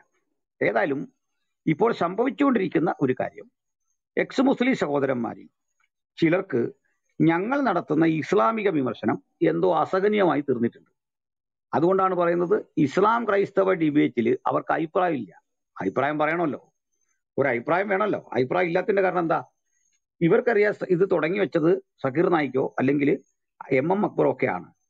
അപ്പൊ തിരിച്ച് മറുപടി പറയുമ്പോൾ അതിനകത്ത് അഭിപ്രായം ഇല്ലാത്ത എന്താ? ഇനി നേരെ തിരിച്ചാണെന്ന് കൂട്ടുക. ഒരു പ്രകോപനം ഇല്ലാതിരിക്കെ മുസ്ലിങ്ങൾക്ക് നേരെ വിമർശനം ഉന്നയിച്ച് ചെല്ലുകയാണെങ്കിൽ ഇവിടുത്തെ സമാധാനകാംക്ഷികൾ എങ്ങനെ പ്രതികരിച്ചേനെ? ഇതിന്റെ മറുരൂപമാണ് അപ്പുറത്ത് സംഭവിച്ചത്.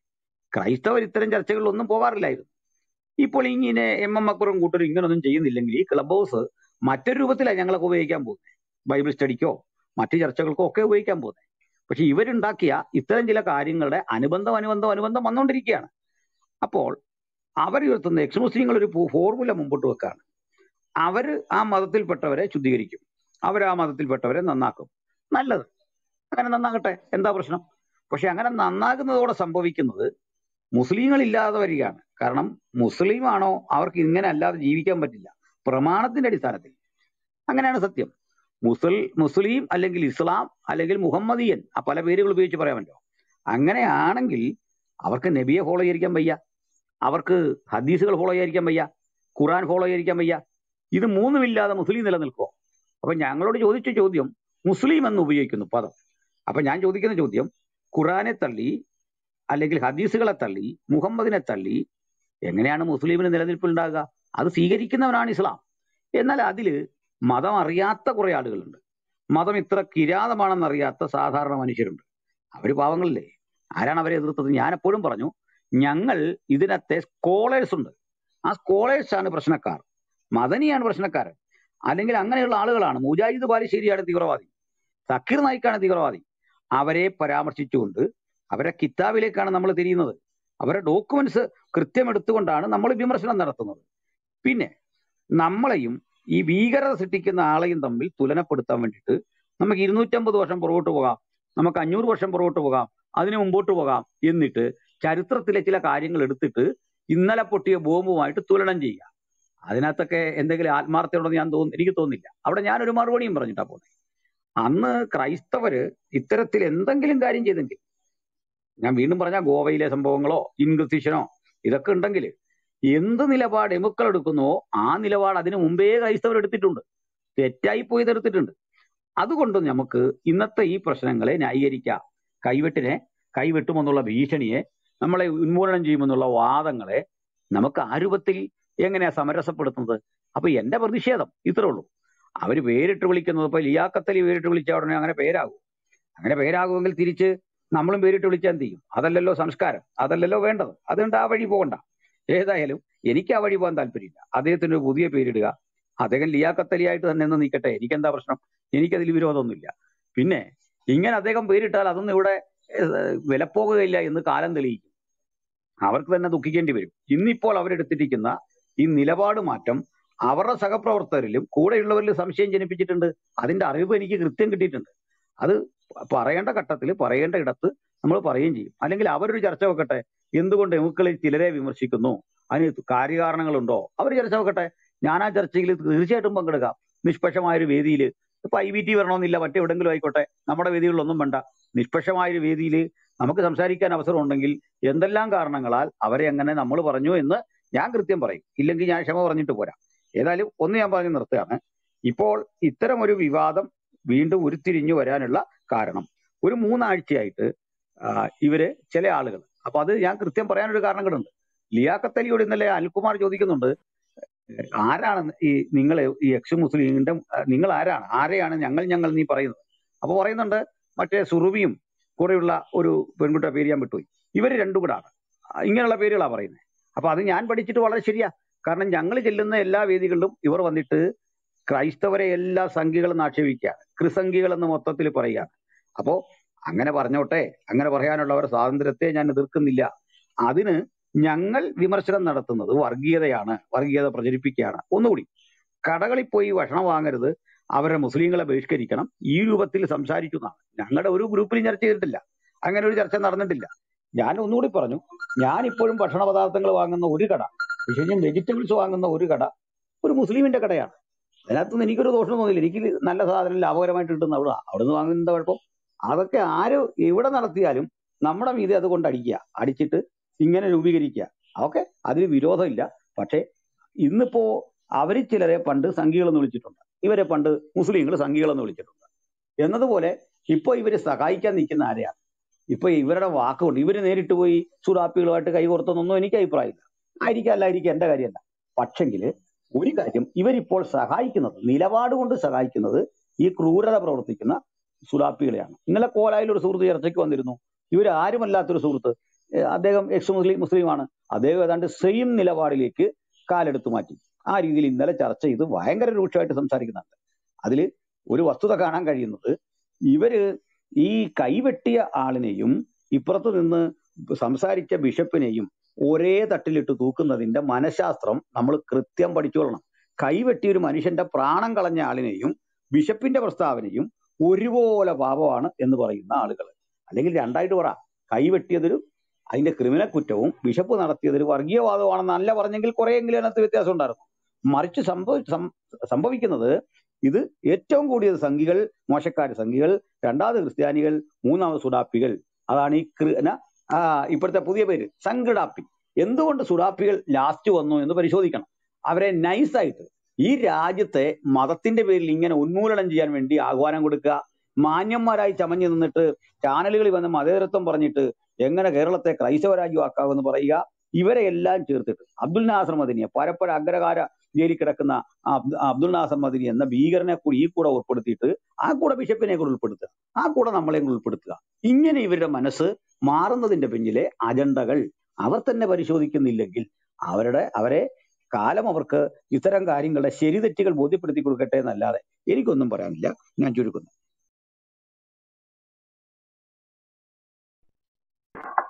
ഷിജോ ബ്രദർ,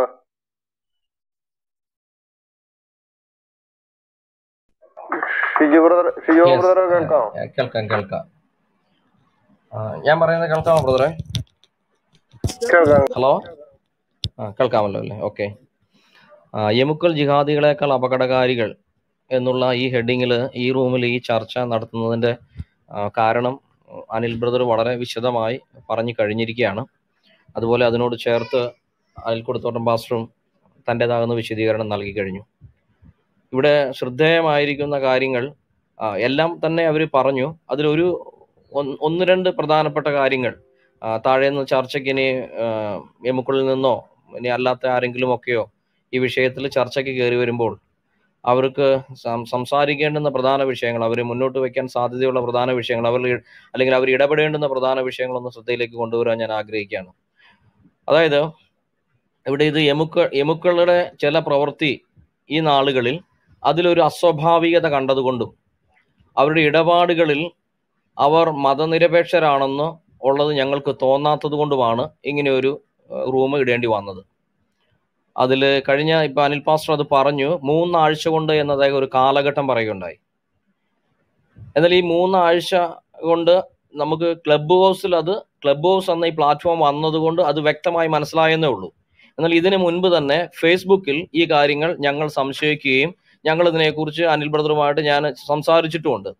പലപ്പോഴും ഇസ്ലാമികമായി നിൽക്കുന്ന ഇസ്ലാം പേരുള്ള ആളുകൾ അവർ നിരീശ്വരവാദികളെന്ന് അവകാശപ്പെടുകയും ചില പോസ്റ്റുകൾക്കടിയിൽ വന്നിട്ട് വളരെ വിഷമത്തോടു കൂടി അവർ സംസാരിക്കുകയും ചെയ്യുന്നു. അപ്പം ഈ സ്വതന്ത്ര ചിന്തകർ എന്ന പേരിലേക്ക് നിൽക്കുമ്പോൾ അവർ എക്സ് മുസ്ലിംസ് ആണെന്ന് അവകാശപ്പെടുമ്പോൾ അവർക്ക് എല്ലാ മതങ്ങളോടും അവർക്ക് ഒരേ കാഴ്ചപ്പാടാണ് ഉണ്ടാകേണ്ടത്. കാരണം അവർ നിരീശ്വരവാദികളാണ്. അവർ ഇസ്ലാമിൽ നിന്ന് വിട്ടുപോയതായതുകൊണ്ട് അവർക്ക് ഇസ്ലാമിനോടൊരു സോഫ്റ്റ് കോർണർ ഉണ്ട്. ആ കാരണം കൊണ്ട് ആരെങ്കിലും ഇസ്ലാമിനെ വിമർശിച്ചാൽ ഞങ്ങൾ അവരെ വിമർശിക്കും എന്നുള്ള ഒരു നിലപാട് അവർക്കുള്ളതുപോലെ ഈ നാളുകളിൽ തോന്നി തുടങ്ങിയിരിക്കുന്നു. അതിൻ്റെ വ്യക്തമായ ഒരു സ്ഥിതിവിശേഷമാണ് ക്ലബ് ഹൗസിൽ നമ്മൾ കാണുന്നത്. അതായത് ഇവിടെ കാലാകാലങ്ങളിൽ ക്രൈസ്തവ വിശ്വാസങ്ങൾക്കെതിരെ, ക്രൈസ്തവന്റെ പ്രമാണ ഗ്രന്ഥത്തിനെതിരെ എല്ലാ കാലഘട്ടത്തിലും ആക്രമണങ്ങൾ ഉണ്ടായിട്ടുണ്ട്. അതിനെ താത്വികമായി ഡിഫെൻഡ് ചെയ്യുവാൻ ക്രൈസ്തവർ അന്നും ഇന്നും എന്നും സുശക്തരാണ്. അവർ അതിന് തയ്യാറുള്ളവരുമാണ്. എന്നാൽ അത്തരം ഒരു ആക്രമണം നിരീശ്വരപക്ഷത്തു നിന്ന് ശ്രീ രവിചന്ദ്രൻ സാറ് ചെയ്തിട്ടുണ്ട്. ഈ അടുത്ത കാലത്ത് ജബ്ബാർ മാഷ് ചെയ്തിട്ടുണ്ട്. കുറെ കാലങ്ങൾക്ക് മുൻപ് എം അക്ബർ സാഹിബ് ചെയ്തിട്ടുണ്ട്. അപ്പോഴൊന്നും ഞങ്ങൾക്ക് അതിലൊരു വിഷമം ഉണ്ടായിട്ടുണ്ടെങ്കിൽ അതെല്ലാം ആൻസർ ചെയ്യുക, അതിനെല്ലാം കൃത്യമായി മറുപടി കൊടുക്കുക എന്നുള്ള ഒരു ലക്ഷ്യം തന്നെ ഞങ്ങൾക്കുണ്ടായിട്ടുള്ളൂ. എന്നാൽ അവർ വിമർശിച്ചപ്പോൾ അവർ പുസ്തകത്തെ വിമർശിച്ചു, ഞങ്ങൾ ആധികാരികമായ ഗ്രന്ഥത്തെ വിമർശിച്ചു. അതിൽ ഞങ്ങൾക്ക് ഒരു വിഷമവുമില്ല. അത്തരം ചർച്ചകൾ നടക്കണം. അത്തരം കാര്യങ്ങൾ സംസാരത്തിൽ വരുമ്പോൾ തന്നെയാണ് നമുക്ക് കാര്യങ്ങളുടെ ശരിയായ വസ്തുത സമൂഹത്തിലുള്ള എല്ലാവർക്കും മനസ്സിലാകത്തുള്ളൂ. എന്നാൽ ഇവിടെ അതല്ല ഈ നാളുകളിൽ സംഭവിച്ചുകൊണ്ടിരിക്കുന്നത്. ഈ നാളുകളിൽ സംഭവിക്കുന്നത് ക്ലബ് ഹൗസിലുള്ള വളരെ വ്യക്തമായ നിലയിൽ ഇസ്ലാമിസ്റ്റുകളെ അല്ലെങ്കിൽ മുസ്ലിമികളുടെ പ്രമാണിക ഗ്രന്ഥങ്ങളിലുള്ള ജിഹാദിനെ കുറിച്ചും അവർ മുന്നോട്ട് വയ്ക്കുന്ന ആശയഗതികളെ കുറിച്ചും ഈ അടുത്ത കാലത്ത് പാലായിലെ ബിഷപ്പ് പറഞ്ഞ ജിഹാദിനെ കുറിച്ചും ലവ് ജിഹാദിനെ കുറിച്ചും ഒക്കെ ചർച്ചകൾ വന്നപ്പോൾ അവിടെയെല്ലാം മറ്റു നിരീശ്വരവാദികൾക്കില്ലാത്ത എന്തോ ഒരു വിഷമം എക്സ് മുസ്ലിംസ് എന്ന് പറയുന്ന ആളുകൾക്ക് ഉണ്ടാകുകയും അവരെന്നാൽ അതിന് ബദലായി ക്രൈസ്തവ വിശ്വാസ പ്രമാണങ്ങളെ ചോദ്യം ചെയ്യേണ്ടതിന് പകരം ആ വിഷയങ്ങളിൽ വിമർശനം ഉന്നയിച്ച വ്യക്തികളെ പേരെടുത്ത് ഇവിടെ അനിൽകുമാർ അയ്യപ്പൻ അത് പറഞ്ഞതുകൊണ്ട്, ബ്രദർ അത് പറഞ്ഞതുകൊണ്ട് ഞാൻ ഇനി ആവർത്തിക്കുന്നില്ല.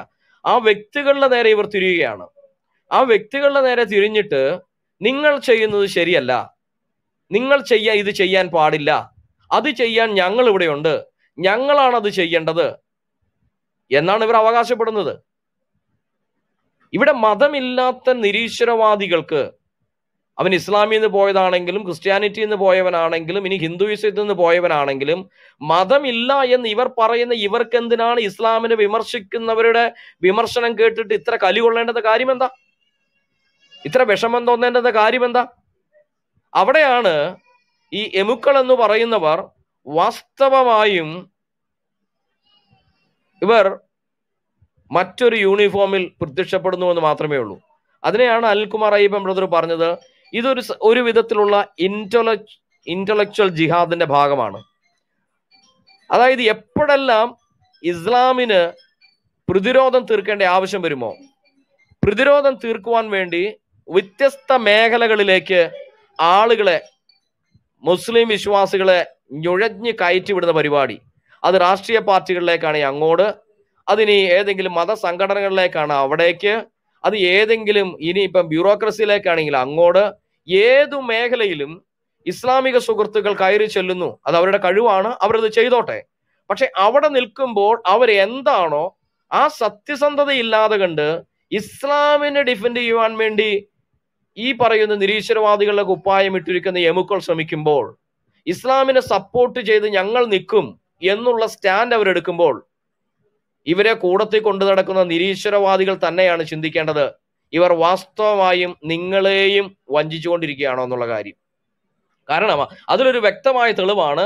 കഴിഞ്ഞ ദിവസം ലിയാഖത്ത് സംസാരിക്കാൻ വന്ന സമയത്ത് അദ്ദേഹം സംസാരമധ്യേ പറഞ്ഞൊരു സ്റ്റേറ്റ്മെന്റ് ഉണ്ട്. അത് അനിൽ ബ്രദർ ഇവിടെ ഓർമ്മിപ്പിച്ചിരുന്നു. അദ്ദേഹം പറഞ്ഞത് ഇങ്ങനെയാണ്: ഞങ്ങൾ വളരെ കഷ്ടപ്പെട്ട് ഇസ്ലാമിനെ എങ്ങനെയെങ്കിലും ഒന്ന് നവീകരിക്കാൻ ശ്രമിച്ചുകൊണ്ടിരിക്കുകയാണ്. ഞങ്ങൾ ഇസ്ലാമിനെ നവീകരിക്കാൻ ശ്രമിക്കുന്നതിനിടയ്ക്കാണ് നിങ്ങൾ ഇത്തരം വർഗീയ പരാമർശം നടത്തുന്നത്.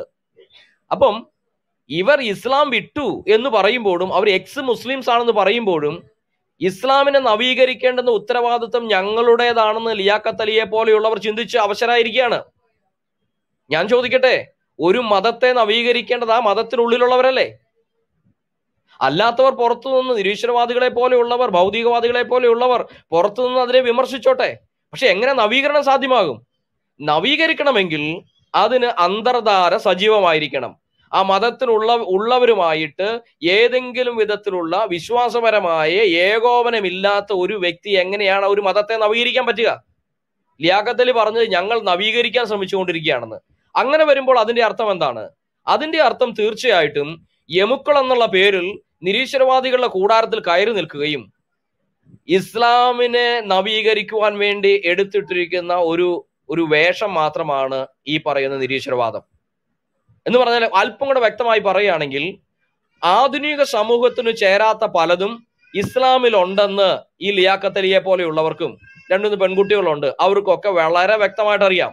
അപ്പം ആ ഒരു പ്ലാറ്റ്ഫോമിൽ നിന്നുകൊണ്ട് പൂർണ്ണമായ ഇസ്ലാം വിശ്വാസികൾ എന്നുള്ള നിലയിൽ ഇസ്ലാമിന്റെ കിതാബുകളെ ഡിഫെൻഡ് ചെയ്യുവാൻ, അതിനുവേണ്ടി വാദിച്ചാൽ നിലം തൊടില്ല എന്ന് അറിയാവുന്നത് കൊണ്ട് ഇവരെടുത്തിരിക്കുന്ന തന്ത്രം ഇപ്പുറത്ത് വന്ന് നിന്നിട്ട് ഇസ്ലാമിനെ നവീകരിക്കുന്നു എന്ന് വരുത്തുക. അതായത് ഇസ്ലാമികളായിട്ടുള്ള, മുസ്ലിമുകളായിട്ടുള്ള ആളുകൾക്ക് തോന്നണം ഞങ്ങളെ പോലെയുള്ള ആളുകൾ ഈ മുഹമ്മദിന്റെയും ഹദീസുകളിൽ കാണുന്ന മുഹമ്മദിന്റെയും അതുപോലെയുള്ള കാര്യങ്ങൾക്കൊക്കെ ഞങ്ങൾക്ക് താല്പര്യമില്ല, അതൊന്നും ആധുനിക കാലഘട്ടത്തിൽ സംസാരിക്കാൻ കൊള്ളാത്തതാണ്, അതിനെ ഞങ്ങളും വിമർശിക്കും.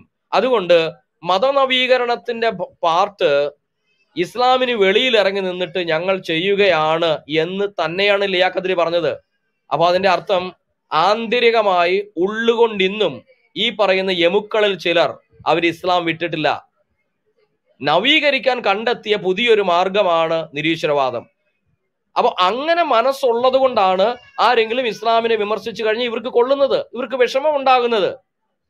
അപ്പം നമ്മൾ സൂക്ഷിക്കേണ്ടുന്നത്, കേരള സമൂഹം സൂക്ഷിക്കേണ്ടുന്ന ഒരു മേഖലയാണിത്.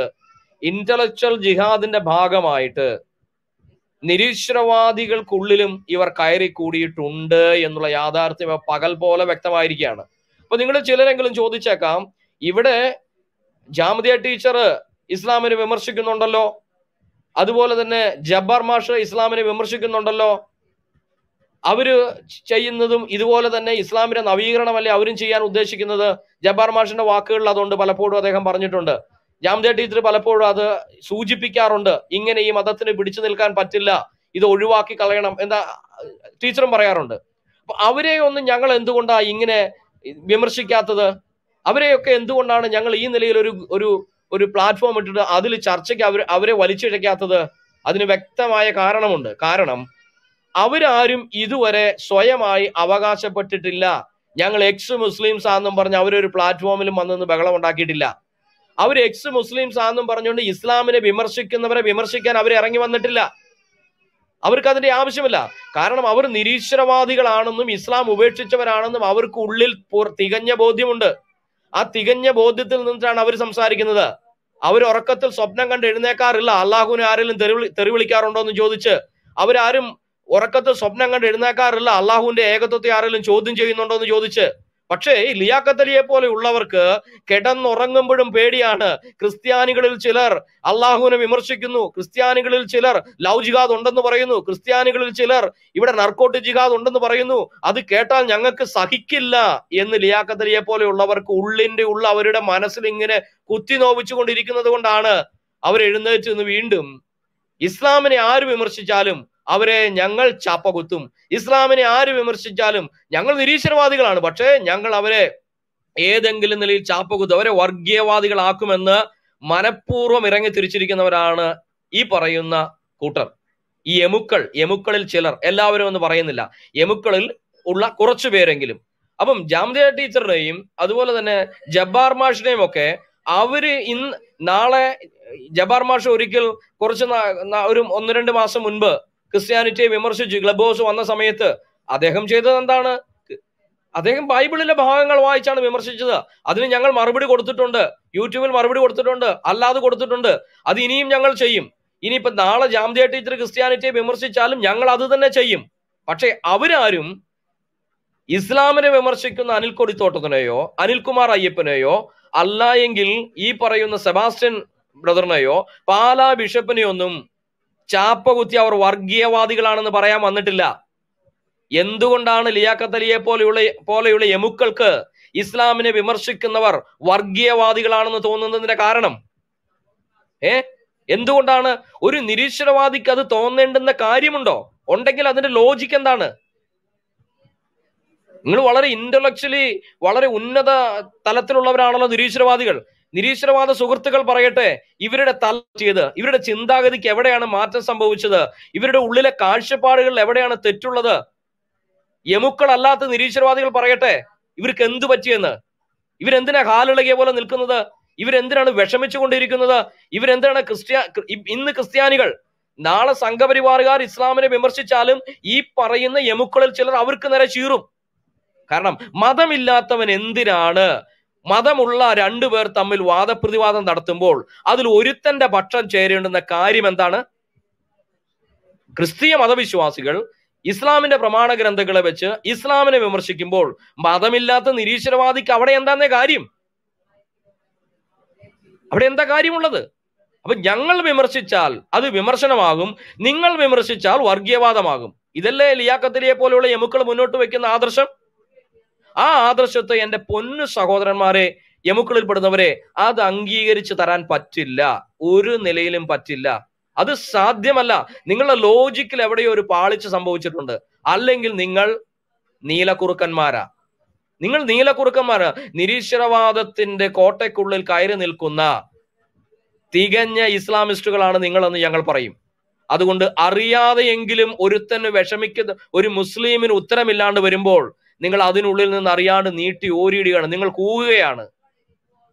അതുകൊണ്ട് ഹൈജാക്ക് ചെയ്യപ്പെടുന്നതും അല്ലെങ്കിൽ ഇൻഫിൽട്ടർ ചെയ്യുകയും സാബോട്ടാജ് ചെയ്യുകയും ചെയ്യുന്നത് എല്ലാ തുറകളിലും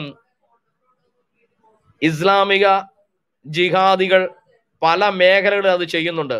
കേരളത്തിലെ നിരീശ്വരവാദികളെയും ഞാൻ ജബ്ബാർ മാഷിനെ ഒന്നും ഈ കൂട്ടത്തിൽ പെടുത്തിയിട്ടില്ല, ജാമിദ ടീച്ചറിനെ പെടുത്തിയിട്ടില്ല.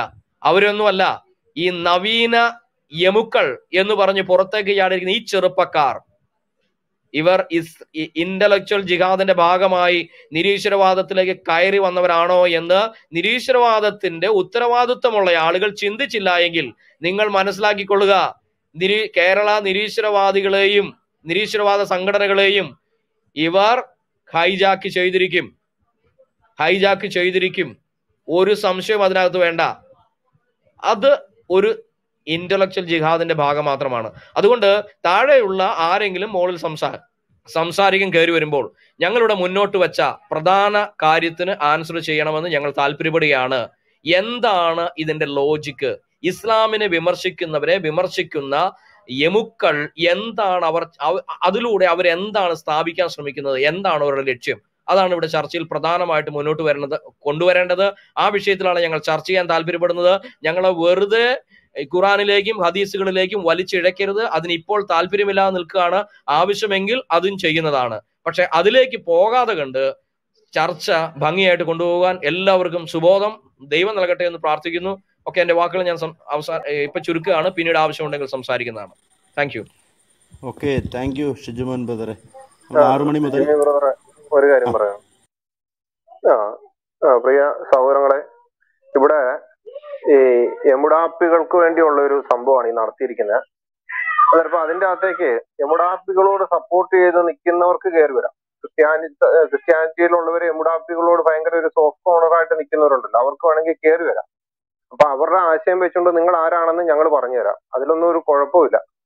അപ്പൊ ഇവിടെ അവ ഇത്രയും നാളും ഞങ്ങൾ എമുടാപ്പികളുടെ പിന്നാലെ ആയിരുന്നല്ലോ, അല്ലെങ്കിൽ നിങ്ങൾ ഒരുമിച്ചായിരുന്നല്ലോ എന്നുള്ള ചിന്ത ആർക്കേലും ഉണ്ടെങ്കിൽ അത് ചുമ്മാതാണ്. ക്രിസ്ത്യാനിറ്റി അന്നും ഇന്നും ഒറ്റയ്ക്ക് നിന്നിട്ടേ ഉള്ളൂ.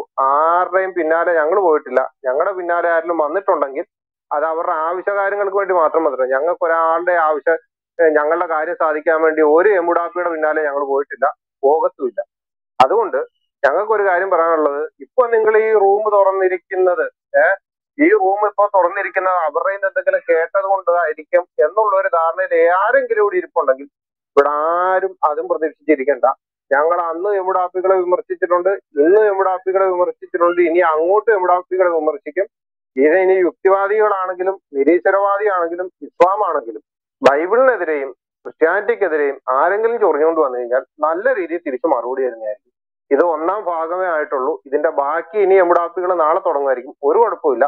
ഇനി ഞങ്ങൾ 1ഉം 2ഉം 3ഉം ഭാഗമായിട്ട് മുമ്പോട്ട് തന്നെ പോകാൻ വേണ്ടി തീരുമാനിച്ചിരിക്കുകയാണ്. എല്ലാരെയും നമുക്കൊന്ന് അറിയിക്കണമല്ലോ സമൂഹത്തിൽ എന്താണെന്നുള്ളത്. Okay okay, thank you Shijumon Ajesh ബ്രദറെ. ഫാദർ മാത്യു അച്ഛനുണ്ടോ ഇവിടെ? മാത്യു നിലമ്പൂർ. ഫാദറിന് കേൾക്കാമല്ലോ അല്ലേ? ഓക്കെ, ഫാദർ പറഞ്ഞോളൂ. ഫാദർ സംസാരിച്ചു. ഞാൻ അനിലിനോട് വളരെ ആഴത്തിൽ നിന്ന് നന്ദി പറയണം. കാരണം ഇത്രയും കൃത്യമായി വ്യക്തമായി സമൂഹത്തെയും ചുറ്റുപാടുകളെയും നിരീക്ഷിക്കുന്ന ആ ഒരു പാഠവം അത് തീർച്ചയായിട്ടും അഭിനന്ദനാർഹമാണ്. ഞാൻ പ്രത്യേകിച്ച് അഭിനന്ദിക്കുന്നു. എനിക്ക് ഇതുമായിട്ട് ബന്ധപ്പെട്ട് പറയാനുള്ള ഒരു കാര്യം, വളരെ കുറച്ച് കാര്യം പെട്ടെന്ന് പറഞ്ഞ് അവസാനിപ്പിക്കാം. ഞാൻ ട്രിവാൻഡ്രത്തുള്ള ഒരു ബിഷപ്പിനെ കഴിഞ്ഞ ദിവസം പോയി കണ്ടത് ഞാൻ ബൈക്കിൽ യാത്ര ചെയ്താ പോയത്. ഫാദർ പറയുന്നത് വോയിസ് കട്ടാവുന്നുണ്ട്. എന്റെ പ്രശ്നമാണെന്ന് അറിയില്ല, ബാക്കിയുള്ളവർക്ക് തിരിയുന്നുണ്ടോ? ഇല്ല, ക്ലിയർ അല്ല. ഫാദർ ഒന്ന് ലീവ് ചെയ്ത് കയറിയാൽ മതി. ഫാദറെ ഒന്ന് ലീവ് ചെയ്ത് കയറിക്കോ, നെറ്റ്വർക്കിന്റെ പ്രോബ്ലം ആയിരിക്കും. റേഞ്ച് ഇല്ലാത്തടത്തായിരുന്നു, ഞാനിപ്പോ റേഞ്ച് ഉള്ളിടത്തോട്ട് മാറിയിട്ടുണ്ട്. ഇപ്പൊ കേൾക്കാവോ? ഇപ്പൊ കുഴപ്പമില്ല. ഓക്കെ. ഞാൻ ട്രിവാൻഡ്രത്ത് ചെന്നു. ഞാൻ ആ ബിഷപ്പിനോട് കാര്യങ്ങളൊക്കെ സംസാരിച്ചപ്പോൾ അദ്ദേഹം എന്നോട് വളരെ താല്പര്യപൂർവ്വം ഈ വിഷയം നമുക്ക് അഡ്രസ്സ് ചെയ്യണം, ഇത് അങ്ങനെയാണ് ഇങ്ങനെയാണെന്നൊക്കെ പറഞ്ഞ ആള് കഴിഞ്ഞ ആഴ്ച ഈ പാലാ ബിഷപ്പ് പറഞ്ഞതിനെതിരെയുള്ള മീറ്റിങ്ങിൽ വന്ന് സംസാരിക്കുന്നത് ഞാൻ കണ്ടു. ഞാൻ പറഞ്ഞു വന്നത്, ഈ ഒരു ഇരട്ടത്താപ്പ് നമ്മൾ ഇസ്ലാമിൽ മാത്രമല്ല കാണുന്നത്, നമ്മുടെ ഇടയിലും വളരെ ശക്തമായിട്ട് ഇതുണ്ട് എന്ന് ഞാൻ ആദ്യമേ പറഞ്ഞു വെക്കുകയാണ്. ഞാനിപ്പോൾ പറഞ്ഞ ഒരു സാധാരണ ഒരു പള്ളിയിലെ മെമ്പറുടെ കാര്യമല്ല, ഒരു സഭയുടെ മേലധ്യക്ഷന്റെ കാര്യമാണ് പറഞ്ഞത്. ഇത് അവർക്ക് പോലും ഇത് അങ്ങനെ തന്നെ നിൽക്കണമെങ്കിൽ ഈ ബുദ്ധിപരമായ എന്താ പറയുന്നത് ജിഹാദ് എത്രമാത്രം നമ്മുടെ തലച്ചോറുകളെ ബാധിച്ചിട്ടുണ്ട് എന്നുള്ളതും കൂടെ നമ്മളൊന്ന് അറിഞ്ഞിരിക്കണം. ഞാനതുകൊണ്ട് എപ്പോൾ സംസാരിച്ചാലും ഞാൻ കൂടുതൽ നമ്മുടെ ആളുകളെ, ഒരു അച്ഛനെന്ന നിലയിൽ ഞാൻ നമ്മുടെ ആളുകളെയാണ് കൂടുതൽ ഫോക്കസ് ചെയ്യാൻ ആഗ്രഹിക്കുന്നത്. ഈ ബ്രാൻഡിങ്ങിനെ കുറിച്ച് പറഞ്ഞപ്പോൾ അനിൽ പറഞ്ഞു, എല്ലാവരും നിങ്ങളിപ്പോൾ തൊട്ട് മുമ്പ് സംസാരിച്ച ആളും പാസ്റ്ററും ഒക്കെ പറഞ്ഞു, എന്തുകൊണ്ടാണ് ഈ സംഘപരിവാറിൻ്റെ കൂടെ ക്രൈസ്തവരെ ബന്ധിക്കുന്നതെന്നുള്ള അജണ്ട നമ്മൾ ശ്രദ്ധിച്ചിട്ടുണ്ടോ? ഇത് ഈ എമുക്കളും എന്നൊന്നും ഞാൻ അങ്ങനെ ബ്രാൻഡ് ചെയ്യുന്നില്ല, പക്ഷെ ഈ കൂട്ടരെല്ലാവരും ശ്രമിക്കുന്നത് നമ്മളെ സംഘികളുമായിട്ട് ബന്ധിപ്പിക്കാനാണ്. ഇന്ത്യയിൽ ആകെ ഒരു തീവ്രവാദ സംഘടനയാണ് സംഘി എന്നുള്ള അർത്ഥത്തിലാണോ അവരത് ഉദ്ദേശിക്കുന്നതെന്ന് നമുക്കറിഞ്ഞുകൂടാ. പക്ഷേ സംഘിയുടെ കൂടെ നമ്മളെ കെട്ടുന്നതിന് ഒരൊറ്റ ഉദ്ദേശമുള്ളൂ. ഞാൻ അതിനെക്കുറിച്ച് എഴുതിയിട്ടുണ്ട്. കാരണം സംഘപരിവാർ നേതൃത്വം നൽകുന്ന ഒരു ഭരണത്തിന്റെ മുഴുവൻ അപജയവും നമ്മുടെ തലയിലും കൂടെ വെക്കാനുള്ളതാണ് ഈ വലിയ തന്ത്രമെന്ന് നമ്മൾ അറിയണം.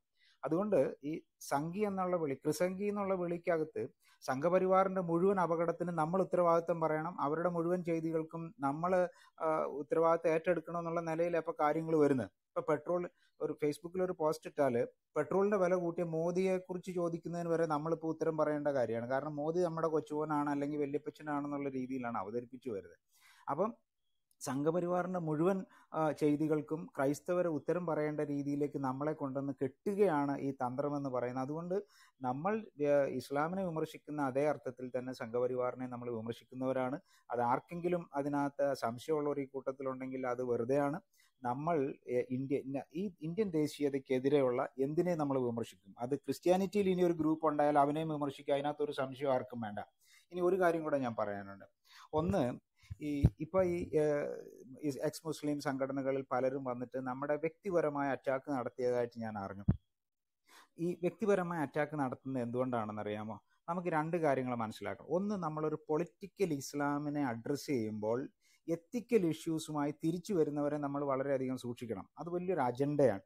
നമ്മളൊരു പൊളിറ്റിക്കൽ മൂവ്മെന്റിനെയാണ് അഡ്രസ്സ് ചെയ്യുന്നത്. ഇസ്ലാം എന്ന് പറയുന്ന പൊളിറ്റിക്കൽ ഇസ്ലാമിൻ്റെ മനുഷ്യത്വ വിരുദ്ധമായ അതിൻ്റെ രാജ്യ താല്പര്യങ്ങളെ നമ്മൾ വിമർശിക്കുകയും പുറത്തു കൊണ്ടുവരികയും ചെയ്യുമ്പോൾ അതിനകത്ത് നിന്റെ മൂക്കിൻ്റെ തുമ്പത്ത് ഒരു കുരുവുണ്ട്, അത് മോശമാണ്, അല്ലെ നിന്റെ കാലിലൊരു ഞൊണ്ടുണ്ടെന്ന് പറഞ്ഞു വരുമ്പോൾ സത്യത്തിൽ ഈ തീവ്രതയുടെ മുന ഒടിച്ചു കളയുന്ന ഒരു തന്ത്രമാണ് ഇപ്പോൾ ഉപയോഗിച്ചുകൊണ്ടിരിക്കുന്നത്. അതുകൊണ്ടാണ് നമ്മൾ പറയേണ്ടത്, റോബിനച്ചന് കന്യാസ്ത്രീയിലോ അല്ലെങ്കിൽ ഒരു പെൺകുട്ടിയിലോ ഒരു കുഞ്ഞുണ്ടായെന്നോ അല്ലെങ്കിൽ ഫ്രാങ്കോ ബിഷപ്പ് പഴച്ചു പോയെന്നോ, ഇതൊക്കെയാണ് നമ്മൾ അഡ്രസ്സ് ചെയ്യുന്ന വളരെ വലിയൊരു പൊളിറ്റിക്കൽ ഇഷ്യൂ തന്നെയാണ്. അപ്പോൾ തിരിച്ചു കൊണ്ടുവരുന്നത് കുറച്ച് എത്തിക്കൽ ഇഷ്യൂസിന്. അപ്പോൾ നമ്മളൊരു കാര്യം എല്ലാവരും ഓർക്കേണ്ടത്, എത്തിക്കൽ ഡിറ്റീരിയറേഷനെ പൊളിറ്റിക്കൽ ഇസ്ലാം എങ്ങനെയാണ് ഓവർകം ചെയ്യാൻ പറ്റുക? അത് നമ്മൾ തന്ത്രപരമായി നമ്മളും ആ കാര്യത്തിൽ കുറച്ചുകൂടെ ശ്രദ്ധ ഉണ്ടാവേണ്ടതുണ്ട്. ഇത്തരത്തിലുള്ള ഇപ്പം നമ്മളാരും ഇന്നോവ കുലുക്കിയ മദ്രസ അധ്യാപകനെ കുറിച്ചൊന്നും നമ്മളാരും പറയാറില്ല. നമ്മളെവിടെയെങ്കിലും നമ്മളോട് ഇത്തരം ചോദ്യങ്ങൾ ചോദിക്കുന്നവർക്ക് മറുപടിയായി നമ്മളൊന്നും ഈ വിഷയങ്ങളൊന്നും അല്ല പൊക്കിക്കൊണ്ട് വരും. നമ്മൾ വളരെ വ്യക്തമായ പൊളിറ്റിക്കൽ ഇസ്ലാമിൻ്റെ അനിൽ അത് വ്യക്തമായിട്ട് പറഞ്ഞു, അതിൻ്റെ അജണ്ടകളെയാണ് നമ്മൾ അഭിമുഖീകരിക്കുന്നതും അഡ്രസ്സ് ചെയ്യുന്നതും. അതുകൊണ്ട് അതുതന്നെയാണ് ഇപ്പം അമേരിക്ക ഒരു ക്രിസ്ത്യൻ രാഷ്ട്രമാണ്, അമേരിക്ക ചെയ്യുന്നതിനെല്ലാം നമ്മൾ ഉത്തരം പറയണമെന്ന് പറയുന്ന പോലെ ഉള്ളൂ. അമേരിക്ക എങ്ങനെയാണ് ഒരു ക്രിസ്ത്യൻ രാഷ്ട്രമാകുന്നത് എനിക്കിപ്പോഴും മനസ്സിലായിട്ടില്ല. അമേരിക്ക ക്രിസ്ത്യാനികളുടെ എണ്ണം കൂടുതലുണ്ടാവും, പക്ഷെ അതെങ്ങനെയാണ് ഒരു ക്രിസ്ത്യൻ രാഷ്ട്രമാകുന്നത്? അപ്പോൾ അമേരിക്ക ചെയ്യുന്ന എല്ലാ തോന്നിവാസത്തിനും നമ്മൾ എന്തിനാണ് ഉത്തരം പറയാൻ? അത് നമ്മുടെ തലയിൽ കൊണ്ടിടുന്നത് ഇത്തരത്തിലുള്ള ബുദ്ധിയാണ്. അതുപോലെ തന്നെ നമ്മൾ ഒരു കാര്യം കൂടെ ഓർക്കണം, ബ്രിട്ടൻ ഇന്ത്യയിൽ നിന്ന് പോയപ്പോൾ ബ്രിട്ടീഷുകാർ ഇവിടെ ചെയ്തതിൻ്റെ എല്ലാം ഭാരം ഇപ്പോഴത്തെ ക്രൈസ്തവർ പേറണമെന്ന് പറയുന്ന പോലെ ഉള്ളൂ. എന്നാൽ ബ്രിട്ടനിലെ പൊളിറ്റിക്കൽ ബ്രിട്ടനും അതിലെ റിലീജിയസ് എലമെന്റ് തമ്മിൽ രണ്ടായിട്ട് കാണാൻ നമ്മൾ ഇന്ത്യക്കാരെ പഠിപ്പിച്ചിട്ടില്ല. നമ്മുടെ ഭാഗത്തും ഒരു കുറവുണ്ടാവാം. ഇപ്പോൾ സാക്ഷിയുടെ ഒക്കെ ഭാഗത്തു നിന്ന് അത്തരത്തിലുള്ള വ്യത്യസ്തമായ പഠനങ്ങൾ വരുന്നുണ്ടെങ്കിലും ബ്രിട്ടന്റെ മുഴുവൻ ചെയ്തികൾക്കും ഉത്തരവാദിത്വം ക്രൈസ്തവരാണ് എന്ന് പറയുമ്പോൾ ക്രൈസ്തവ മതത്തെ പോലും പ്രോത്സാഹിപ്പിച്ചിട്ടുള്ള ആളല്ല ബ്രിട്ടീഷുകാരെന്നുള്ള നമുക്കെല്ലാവർക്കും അറിയാം. പക്ഷെ ഇങ്ങനെ ഇതിനെ ബ്രാൻഡ് ചെയ്യാണ്. ഇപ്പം അമേരിക്ക ക്രിസ്ത്യൻ രാഷ്ട്രമാണ്, ബ്രിട്ടൻ ചെയ്തതിനെല്ലാം നിങ്ങൾ ഉത്തരവാദിത്വം എന്ന് പറയുന്നത് പോലെയാണ് ഈ ക്രിസംഗി എന്നുള്ള പദം നമ്മളെ കോയിൻ ചെയ്തപ്പോൾ സത്യം പറഞ്ഞാൽ ഇവിടുത്തെ സംഘപരിവാറിൻ്റെയോ അല്ലെങ്കിൽ RSSൻ്റെയോ നേതൃത്വം കൊടുക്കുന്ന ഭരണത്തിന്റെ പരാജയം പോലും നമ്മുടെ ഉത്തരവാദിത്വമായി റെറ്റിഫൈ ചെയ്യപ്പെടണം എന്ന് പറയുന്നിടത്താണ് വലിയൊരു അപകടം ഉണ്ടായത്. ഞാൻ ലാസ്റ്റ് ഒരു കാര്യം കൂടെ പറയാം. ഞാൻ ഈ കഴിഞ്ഞ ദിവസം ഒരു നാഷണൽ ഇൻസ്റ്റിറ്റ്യൂട്ടിൻ്റെ പ്രിൻസിപ്പൽ ഇൻചാർജിനെ കണ്ടു. കണ്ടു. അപ്പോൾ അവരെന്നോട് പറഞ്ഞ ഒരു കാര്യം, ധാരാളം മുസ്ലിം സ്റ്റുഡൻസ് പിന്നെ എബ്രോഡിൽ നിന്ന് ഇവിടെ പഠിക്കാൻ വരുന്നുണ്ട്. അപ്പോൾ അവർ പറഞ്ഞ ഒരു കാര്യം, ഇവരിൽ പലർക്കും വേണ്ട യോഗ്യത പോലും ഇല്ലെന്നാണ് അവരെന്നോട് പറഞ്ഞത്. ഇതുപോലുള്ള ഒരു സ്ഥാപനത്തിൽ പഠിക്കാനുള്ള യോഗ്യത പോലും ഇല്ല. മാത്രമല്ല അതിൽ ചിലർ മിസ്സിംഗ് ആണ്, ഇന്ത്യ വന്നിട്ട് മിസ്സിംഗ്. അവർ പോലീസ് സ്റ്റേഷനിൽ പറഞ്ഞിട്ടുണ്ട് ഈ വിവരം. ഇതൊക്കെ നമ്മുടെ ചുറ്റും നടക്കുമ്പോൾ എത്രമാത്രം തന്ത്രപരമായ, ഇപ്പം തൊട്ടു മുമ്പ് ഷിജുമോൻ പറഞ്ഞ കാര്യം കൂടെ പറഞ്ഞ് ഞാൻ എൻഡോസ് ചെയ്ത് അവസാനിപ്പിക്കാനാണ് ശ്രമിക്കുന്നത്. അതായത് എവിടൊക്കെ കയറി പറ്റാമോ, ഏതൊക്കെ തരത്തിൽ എവിടൊക്കെ ചെന്ന് പറ്റാമോ അവിടൊക്കെ ഇരുന്ന് ഇതിനെ തകർക്കുന്ന ഏത് മൂവ്മെൻറ്റും ഉള്ളത് കൊണ്ട് ഈ എക്സ് മുസ്ലിമിൻ്റെ പേരിലല്ല, ഇനി ഏത് പേരിൽ വന്നാലും ഇപ്പം നമുക്കെല്ലാം സംശയമാണ്. അതുകൊണ്ട് ഈ ഒരു സമൂഹത്തെ വല്ലാത്ത സംശയിക്കാൻ നമ്മുടെ സമൂഹം നിർബന്ധിതരായി തീർന്നു. അത് ആരുടെയും കുഴപ്പമല്ല, സ്വയകൃതാനർത്ഥം പോലെ ഇസ്ലാം വരുത്തി വെച്ച ഒരു വലിയ വിനയാണ്. അത് അവർ അനുഭവിക്കുന്നു. എന്നാൽ ഈ ഏതെങ്കിലും തരത്തിൽ ഇത്തരത്തിലുള്ള വേഷപ്രശ്ചന്നത കൊണ്ട് ക്രൈസ്തവരെ എന്തെങ്കിലും ആക്കാമെന്ന് വിചാരിച്ചിട്ടുണ്ടെങ്കിൽ നമ്മളതിനെ ഭൗതികമായി, തത്വശാസ്ത്രപരമായി, പ്രത്യയശാസ്ത്രപരമായി, ദൈവശാസ്ത്രപരമായി നേരിട്ടിരിക്കും. അതിന് ഒരു സംശയം വേണ്ട. അതിന് കെൽപ്പുള്ള ആളുകൾ കേരളത്തിൽ ഇപ്പോഴുണ്ട് എന്നുള്ളൊരു പ്രത്യാശയുണ്ട്. അത് ഞാൻ പറഞ്ഞ് അവസാനിപ്പിക്കും. Thank you father. നമ്മുടെ വിഷയാവതരണം ഭംഗിയായിട്ട് നടന്നുകൊണ്ടിരിക്കുകയാണ്. പ്രിൻസിപ്പൾ സംസാരിക്കാനുണ്ടെന്നോ? അതെ വരും. ഒരു വാക്ക് ബ്രദറെ, യമുക്കൾ എന്ന അച്ഛൻ പറഞ്ഞപ്പോ ഒരു കാര്യം പറഞ്ഞു. യമുക്കൾ എന്ന് ഞാൻ ചാപ്പ കുത്തുന്നില്ലെന്ന്. യമുക്കൾ എന്ന വേർഡ് നമ്മൾ കൊടുത്തതല്ല, അവർ സ്വയം തെരഞ്ഞെടുത്താണ്. യമു എന്ന എക്സ് മുസ്ലിംസിന്റെ ഷോർട്ട് ഫോം ആണ്. അത് അവർ തന്നെ അവർക്ക് ഇട്ടിരിക്കുന്ന പേരാ, നമ്മൾ ആരും കൊടുത്തതല്ല കേട്ടോ അച്ഛോ. അതുകൊണ്ട് നമുക്കത് ഉപയോഗിക്കാം. അവർ സ്വയം തെരഞ്ഞെടുത്ത പേരാണ് എക്സ് മുസ്ലിംസ് എന്ന്. അതിന്റെ ഷോർട്ട് ഫോം ആണ് യമു. Okay, thank you. പ്രിൻസിപ്പറെ ഓക്കെ വളരെ ഓക്കെ. ഇന്നത്തെ ഈ ഒരു ആഴ്ചകളിലെ പല റൂമുകളുമായി ബന്ധപ്പെട്ടുള്ള ചർച്ചയിൽ നിന്ന് ഉരുത്തിരിഞ്ഞൊരു ആശയമാണ് ഇന്ന് പല വ്യക്തികൾ അവരുടേതായ നിലകളിൽ ഇതിനു മുമ്പ് അവതരിപ്പിച്ചത്. വളരെ റിലവൻ്റ് ആയിട്ടുള്ള ഒരു ടോപ്പിക്കാണെന്ന് കഴിഞ്ഞ ദിവസങ്ങളിൽ നേരത്തെ അനിൽ കൊടുത്തോട്ടം പാസ്റ്റർ ഓർപ്പിച്ചതുപോലെ IBTയിൽ ലിയാഖത്ത് അലി എന്ന് പറയുന്ന ഒരു വ്യക്തി വന്ന് വംശീയതയാണ് നമ്മൾ പറയുന്നതെന്നുള്ള നിലയ്ക്ക് അദ്ദേഹം അഡ്രസ്സ് ചെയ്യുകയും അദ്ദേഹം അങ്ങനെയല്ല, അദ്ദേഹം അങ്ങനെ പറഞ്ഞില്ലെന്നൊക്കെ അദ്ദേഹം അവിടെ തന്നെ പറഞ്ഞു. എന്നാൽ അതിന്റെ യൂട്യൂബ് ലിങ്കൊക്കെ കിട്ടി, അതിന്റെ ലിങ്കൊക്കെ എൻ്റെ കയ്യിൽ കിടപ്പുണ്ട്. അതിനകത്ത് അദ്ദേഹം വ്യക്തമായി അത് പറയുന്നുണ്ട്. അപ്പൊ നമ്മളെ പ്രത്യേകിച്ച് നിങ്ങൾക്ക് എല്ലാവർക്കും അറിയാം, നമ്മുടെ ഭാഗത്ത് നിന്ന് ആര് പറഞ്ഞാലും, പ്രത്യേകിച്ച് ഇതിന്റെ എന്താ പറയുക മുൻപന്തിയിൽ നിൽക്കുന്ന ആരായാലും ഒരു എന്താ പറയുക ഡേറ്റ ഇല്ലാതെ, നമ്മുടെ ഫാദർ ഒന്ന് മ്യൂട്ട് ചെയ്യാവോ, ഡേറ്റ ഇല്ലാതെ, കാര്യങ്ങൾ വ്യക്തമായ അവബോധമില്ലാതെ ആരും തന്നെ ഒറ്റ വാക്ക് പോലും പറയത്തില്ല. കാരണം ഞങ്ങളെ നോക്കിക്കാണുന്ന ഒട്ടനവധി സമൂഹം ഉണ്ടെന്ന്, ഞങ്ങളെ കുറ്റം വിധിക്കാൻ വേണ്ടി മാത്രം ഇരിക്കുന്നവരാണ് കൂടുതലുള്ളതെന്നുള്ള ബോധ്യം ഞങ്ങൾക്കുള്ളത് കൊണ്ട് ഞങ്ങൾ കൃത്യമായ ഡേറ്റ വെച്ച് മാത്രമേ സംസാരിക്കാറുള്ളൂ. ഇതുവരെയും അങ്ങനെ സംസാരിച്ചിട്ടുള്ളൂ. കാരണം ഒത്തിരി ഞങ്ങളെ എന്താ പറയുന്നത്, ഞങ്ങളെ ക്രൂശിക്കാൻ അല്ലെങ്കിൽ കുത്തുവാൻ വേണ്ടി ഒത്തിരി കുന്തങ്ങളുമായിട്ടൊക്കെ ചുറ്റും ഇരിക്കുന്ന ഒരുപാട് പേരുണ്ടെന്നുള്ളത് ഞങ്ങൾക്ക് ബോധ്യമുണ്ട്. അതുകൊണ്ട് ഞങ്ങൾ അങ്ങനെ ചെയ്യത്തുള്ളൂ. പിന്നെ ഇവിടെ നമ്മുടെ അനിൽ പാസ്റ്ററും പലരും ഒക്കെ പറഞ്ഞ സുറുമി അല്ലെങ്കിൽ ഷെറിൻ ഇത്യാദി വ്യക്തികളൊക്കെ ഈ എക്സ് എത്തിയസ്റ്റ് എന്നുള്ള വ്യാജേന ആ ബാഡ്ജിൽ ഇരുന്നു കൊണ്ടാണ് നമുക്കെതിരായിട്ട്, പ്രത്യേകിച്ച് ക്രിസ്ത്യാനികൾക്കെതിരായിട്ട് എന്താ പറയുക അക്രമം അഴിച്ചു വിടുന്ന നിലയിലേക്ക്. നിങ്ങൾ വിചാരിക്കുന്നത് ഞാൻ ഈ പറയുന്ന വാക്ക് വളരെ റിലവൻ്റ് ആണ്. അക്രമം അഴിച്ചു വിടുന്ന നിലയിലേക്ക്, അതിൻ്റെ ഒരു എന്താ പറയുക ഇരയാണ് ഞാൻ. ആക്രമിക്കപ്പെട്ടൊരു വ്യക്തിമാണ്, ഞാനൊരു ഇര തന്നെയാണ് ഞാൻ. കോലായിൽ നടന്നൊരു ചർച്ച, അതായത് ക്രിസ്ത്യാനികളെ ആക്രമിക്കുന്ന നിലയിലേക്ക് മറ്റ് എന്താ പറയുന്ന കുറച്ച് മുസ്ലിം സഹോദരങ്ങൾ, അതിൽ പലരുടെയും ഐഡന്റിറ്റി പോലും വ്യക്തമല്ല. റോസ് എന്നൊക്കെ പറഞ്ഞൊക്കെയുള്ള പ്രൊഫൈലാണ്. അദ്ദേഹം സൗദി അറേബ്യയിലെ വാളെടുത്ത് വെട്ടുന്ന സംവിധാനം തന്നെ ക്രിസ്ത്യാനികൾക്കെതിരായിട്ട് കേരളത്തിൽ അഡോപ്റ്റ് ചെയ്യണമെന്നൊക്കെ പറഞ്ഞ ചർച്ചയുമായി ബന്ധപ്പെട്ട് കോലായിൽ ജോജുവും ഞാനും ഒക്കെ ഒരു ചർച്ച വെക്കുകയും അതിനകത്ത് പെട്ടെന്ന് എന്താ പറയുന്ന ചർച്ചയുടെ ഈ എക്സ് മുസ്ലിംസ് ആയിട്ടുള്ള സുറുമിയും ഷെറിനെ പോലുള്ളവർ പെട്ടെന്ന് കടന്നു വരികയും അവർ ചർച്ച മുഴുവൻ ക്രിസ്ത്യാനികളുടെ മേലേക്ക് എന്താ പറയുക അക്രമോത്സുകമായിട്ട്, പ്രത്യേകിച്ച് എന്നെയും മറ്റു ജോജോയെ പോലുള്ളവരെ ക്രിസ്ത്യാനികൾ ആക്രമിക്കുന്ന നിലയിലേക്ക് ആ ചർച്ച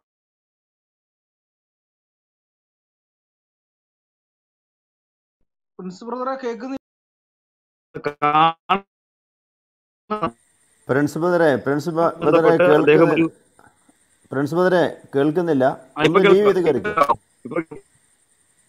ഒന്ന് റേഞ്ചിലടുത്തേക്ക് മാറി നിൽക്കാവോ? കട്ടായി പോന്നു. ഇപ്പൊ കേൾക്കാവോ? ഇപ്പൊ കേൾക്കാം പറഞ്ഞോ. ഓക്കെ. കഴിഞ്ഞ നമ്മള് കോലായില് സ്ഥിരം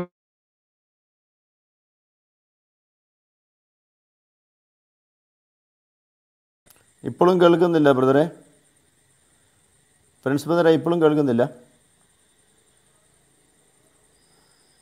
കേൾക്കാവോ ഇപ്പൊ? ഫ്രണ്ട്സ് ബ്രദറെ ഒരു ഇപ്പൊ കേൾക്കാവോ? പറഞ്ഞോ. ചിന്നാട്ടിയുമായി ബന്ധപ്പെട്ട് കോലായിയുടെ ചർച്ചകൾ അതിനുശേഷം വഴുതിപ്പോകുന്നത് നമ്മളെല്ലാം കണ്ടതാണ്. അതിനുശേഷം സത്താർ എന്നൊരു വ്യക്തി വന്ന് ഏറ്റെടുക്കുകയും ആ ചർച്ചകൾ, കോലായിലെ ചർച്ചകൾ പലപ്പോഴും ഹൈജാക്ക് ചെയ്യുകയാണെന്നുള്ളത് നമുക്ക് എല്ലാവർക്കും, പുറമേ നിന്ന് മാന്യമായി വീക്ഷിക്കുന്ന എല്ലാവർക്കും അക്കാര്യങ്ങൾ അറിയാം. അപ്പൊ അതുമായി ബന്ധപ്പെട്ട് ഞാൻ പറഞ്ഞതുപോലെ എന്നെ ആക്രമിക്കുന്ന നിലയിലേക്ക് കാര്യങ്ങൾ മാറിയപ്പോൾ സത്താർ പെട്ടെന്ന് കടന്നു വരികയും സുറുമി എന്ന് പറയുന്ന ഷെറിൻ എന്ന് പറഞ്ഞൊരു സഹോദരി വൃത്തികെട്ട രീതിയിൽ എനിക്കെതിരായിട്ട് സംസാരിക്കുകയും പ്രത്യേകിച്ച് ക്രിസ്ത്യാനികളെ മുഴുവൻ അഡ്രസ് ചെയ്ത് സംസാരിക്കുകയും ചെയ്തു. ഉടനെ തന്നെ ഞാൻ മറ്റുള്ളവരും ചോദിച്ചു ഷെറിൻ ആരാണ് ഇടയ്ക്കേറി ഇടപെടാനെന്ന് ചോദിച്ചപ്പോൾ ഉടനെ എന്നെ സത്താർ പിടിച്ച് ഷെറിനെ മോഡറേറ്റർ ആക്കിയിട്ട് പറയാണ് ഈ ഷെറിൻ നേരത്തെ ഉള്ള നമ്മുടെ പഴയ മോഡറേറ്ററാണ്. സത്താർ വന്നിട്ട് തന്നെ കുറച്ച് ദിവസങ്ങളെ ആയിട്ടുള്ളൂ എന്നുള്ളതാണ്. അതിനു മുമ്പ് ഉള്ള പല സഹോദരങ്ങളും ഉണ്ട്, അവർക്ക് എല്ലാവർക്കും അറിയാം. ഇപ്പോൾ അവരൊക്കെ ഞാൻ കൂടുതൽ കാര്യങ്ങളൊന്നും പറയുന്നില്ല, അവർക്ക് എല്ലാവർക്കും അറിയാം. ഓക്കെ. അപ്പൊ സത്താർ വന്ന് നേരെ ഷെറിനെ മോഡറേറ്റർ ആക്കുന്നു. ഷെറിൻ എക്സ് മുസ്ലിമാണ് എന്നുള്ള അല്ലെങ്കിൽ ഒരു യമു ആണെന്നുള്ള വ്യാജന അവിടെ ഇരിക്കുകയും ക്രിസ്ത്യാനികളെ മുഴുവൻ അങ്ങ് ആക്രമിക്കുക, തീവ്രവാദിയാണ്, അങ്ങനാണ്, ഇങ്ങനെയാണ്, ആനയാണ്, ചേനയാണെന്നൊക്കെ പറഞ്ഞ് വേറൊരു നിലയിലേക്ക്, അതായത് നമ്മൾ നേരിട്ട് കണ്ടു കഴിഞ്ഞാൽ ഈ നോർത്ത് ഇന്ത്യയിലൊക്കെ ഈ സംഘപ്രവർത്തകരൊക്കെ ക്രിസ്ത്യാനികളെ ആക്രമിക്കുന്നതൊക്കെ നമ്മൾ കണ്ടിട്ടുണ്ട്. ശൂലം കുത്തി നവജാത ശിശുവിനെയൊക്കെ കുത്തിയെടുക്കുന്നതൊക്കെ നമ്മൾ കണ്ടു. ആ ഒരു നിലയിലേക്ക് കയ്യിൽ കിട്ടിയാൽ എങ്ങനെ ആക്രമിക്കും എന്നുള്ള നിലയിലേക്ക്, ആ ഒരു നിലയിലേക്ക് ഒരു അക്രമം അഴിച്ചുവിടുന്നതായിട്ട് കണ്ടു. സുറുമി എന്നൊക്കെ പറയുന്ന പെങ്കൊച്ചു വന്ന് ഒരു പ്രതിപക്ഷ ബഹുമാനം ഇല്ലാതെ അനിൽ കൊടുത്തോട്ടം പാസ്റ്റ് അറ്റാക്ക് ചെയ്യുക, പ്രായമുള്ള വ്യക്തികളെ ബഹുമാനിക്കാതിരിക്കുക. അതായത് എന്താ പറയുന്ന ഒരു നമ്മൾ ഈ മൂന്നാം കട എന്നൊക്കെ പറയുന്ന നിലയിലേക്ക് ഞാൻ ആലോചിക്കുക. ഇവർ നവനാസ്തിക നിരീശ്വരവാദികളാണെന്ന് പറയുന്നു, യുക്തിവാദികളാണെന്ന് പറയുന്നു. ഇവർക്ക് എന്തിന് ഈ പറഞ്ഞതുപോലെ മതവിശ്വാസികളെ ഇങ്ങനെ ആക്രമിക്കുവാൻ വേണ്ടി ഇവർ മാനസികമായിട്ട് എങ്ങനെയാണ് തയ്യാറെടുക്കുന്നത്? അപ്പൊ ഇതിന് പുറകിൽ എന്തെങ്കിലും കോച്ചിങ് ക്ലാസ് ഉണ്ടോ? ഇവരെവിടെയെങ്കിലും പഠിച്ചിട്ടാണോ വരുന്നത്? ഇവരുടെ എല്ലാവരുടെയും രീതികൾ ഒരുപോലെയാണ് പലപ്പോഴും. ഇതിൽ ലിയാഖത്ത് അലിയെ വേറിട്ട് നിർത്തുന്നത് അദ്ദേഹം ഈ പറഞ്ഞതുപോലെ ക്ലബ് ഹൗസിലൊക്കെ അദ്ദേഹം ഒരു മിതവാദിയെ പോലെയാണ് അദ്ദേഹം സൈലന്റ് ആയിട്ടാണ് വിഷം കുത്തി നിറയ്ക്കുന്നത്. അപ്പൊ ലിയാഖത്ത് അലി പലരുടെയും മുമ്പിൽ എന്താ പറയുന്ന ഒരു സൗമ്യനായ ഒരു വ്യക്തിത്വമാണ്. പക്ഷെ അനിൽ ബ്രദർ അത് വളരെ ഭംഗിയായിട്ട് അത് എക്സ്പോസ് ചെയ്ത് കാണിച്ച് അങ്ങനെയല്ല. ആശയത്തെ സംബന്ധിച്ച് നമ്മൾ പറയാറുണ്ട്, ചിലരുടെ തെറ്റായ ചിന്താഗതിയാണ് സൗമ്യമായി സംസാരിക്കുന്നവർ എന്തോ നല്ല മനുഷ്യർ. അത് തെറ്റാണ്, വളരെ തെറ്റായിട്ടുള്ള ചിന്താധാരയാണ്. അത് ചില മനുഷ്യർക്കുണ്ടാകുന്ന തെറ്റായ ചിന്താധാരയാണ്. ഒരാൾ ശബ്ദത്തിൽ സംസാരിച്ചെന്ന് പറഞ്ഞാൽ അയാൾ മോശക്കാരനാകുന്നില്ല, മറ്റൊരാൾ സൗമ്യനായി സംസാരിച്ചു എന്ന് പറഞ്ഞും അദ്ദേഹം നല്ല മനുഷ്യനാകുന്നില്ല എന്നുള്ളതും ഓർക്കുക. സൗമ്യതയും ഈ പറഞ്ഞതുപോലെ ശാന്തതയും അല്ല ഒരു മനുഷ്യന്റെ വ്യക്തിത്വത്തെയൊക്കെ അളക്കുന്നത്, അദ്ദേഹം എന്ത് പറയുന്നു എന്നുള്ളതിലാണ് കാര്യം. ഓക്കെ, അപ്പം ഈ പറഞ്ഞതുപോലെ ഈ ഷെറിന്, സുറുമി, അങ്ങനെ പല വ്യക്തികളും ഉണ്ട്. ഇവരിരിക്കുന്ന ബാഡ്ജ് എന്ന് പറഞ്ഞാൽ നിരീശ്വര എത്തിയസ്റ്റുകൾ എന്നുള്ള വ്യാജേന ഇരുന്നു കൊണ്ടിട്ടാണ് ക്രിസ്ത്യാനികളെ ആക്രമിക്കുന്നത്. അപ്പൊ ഇതിന് പുറകിൽ മറ്റ് ലക്ഷ്യങ്ങളാണെന്നുള്ളത് നിങ്ങൾ വളരെ ഭംഗിയായിട്ട് മനസ്സിലാക്കേണ്ടിയിരിക്കുന്നു. അത് മാത്രമല്ല, നേരത്തെ നമ്മുടെ ഷിജുമോൻ ബ്രദർ പറഞ്ഞു, ഈ മതം സംസാരിക്കുന്നവരുടെ ഇടയിൽ ഇവർക്ക് എന്ത് കാര്യം? ഇവർ മതം വിട്ടവരെന്ന് പറയുകയല്ലേ? ഇവരെന്തുകൊണ്ട് നിങ്ങൾ മുസ്ലിങ്ങൾക്കെതിരായിട്ട് സംസാരിക്കേണ്ട, ഞങ്ങൾ സംസാരിക്കാന്ന് പറയുന്നത്? അപ്പൊ അതിന്റെ ലക്ഷ്യം എന്താണ്? അതുപോലെ തന്നെ ഞാൻ മനസ്സിലാക്കുന്ന ഒരു സ്ലീപ്പിംഗ് സെല്ലായിരിക്കാൻ സാധ്യതയുണ്ട്. അതായത് ഇവർക്ക് മുസ്ലിം സഹോദരങ്ങൾക്ക് നിലനിൽപ്പില്ലാത്ത, അതൊക്കെ അനിൽ ബ്രദർ വളരെ ഭംഗിയായി പറഞ്ഞു, എങ്കിലും ഞാൻ ജസ്റ്റ് ഒന്ന് പോയിന്റ് ഔട്ട് ചെയ്ത് പറയുന്നു അതിന് ശേഷം വന്നവർ കേൾക്കാൻ വേണ്ടി.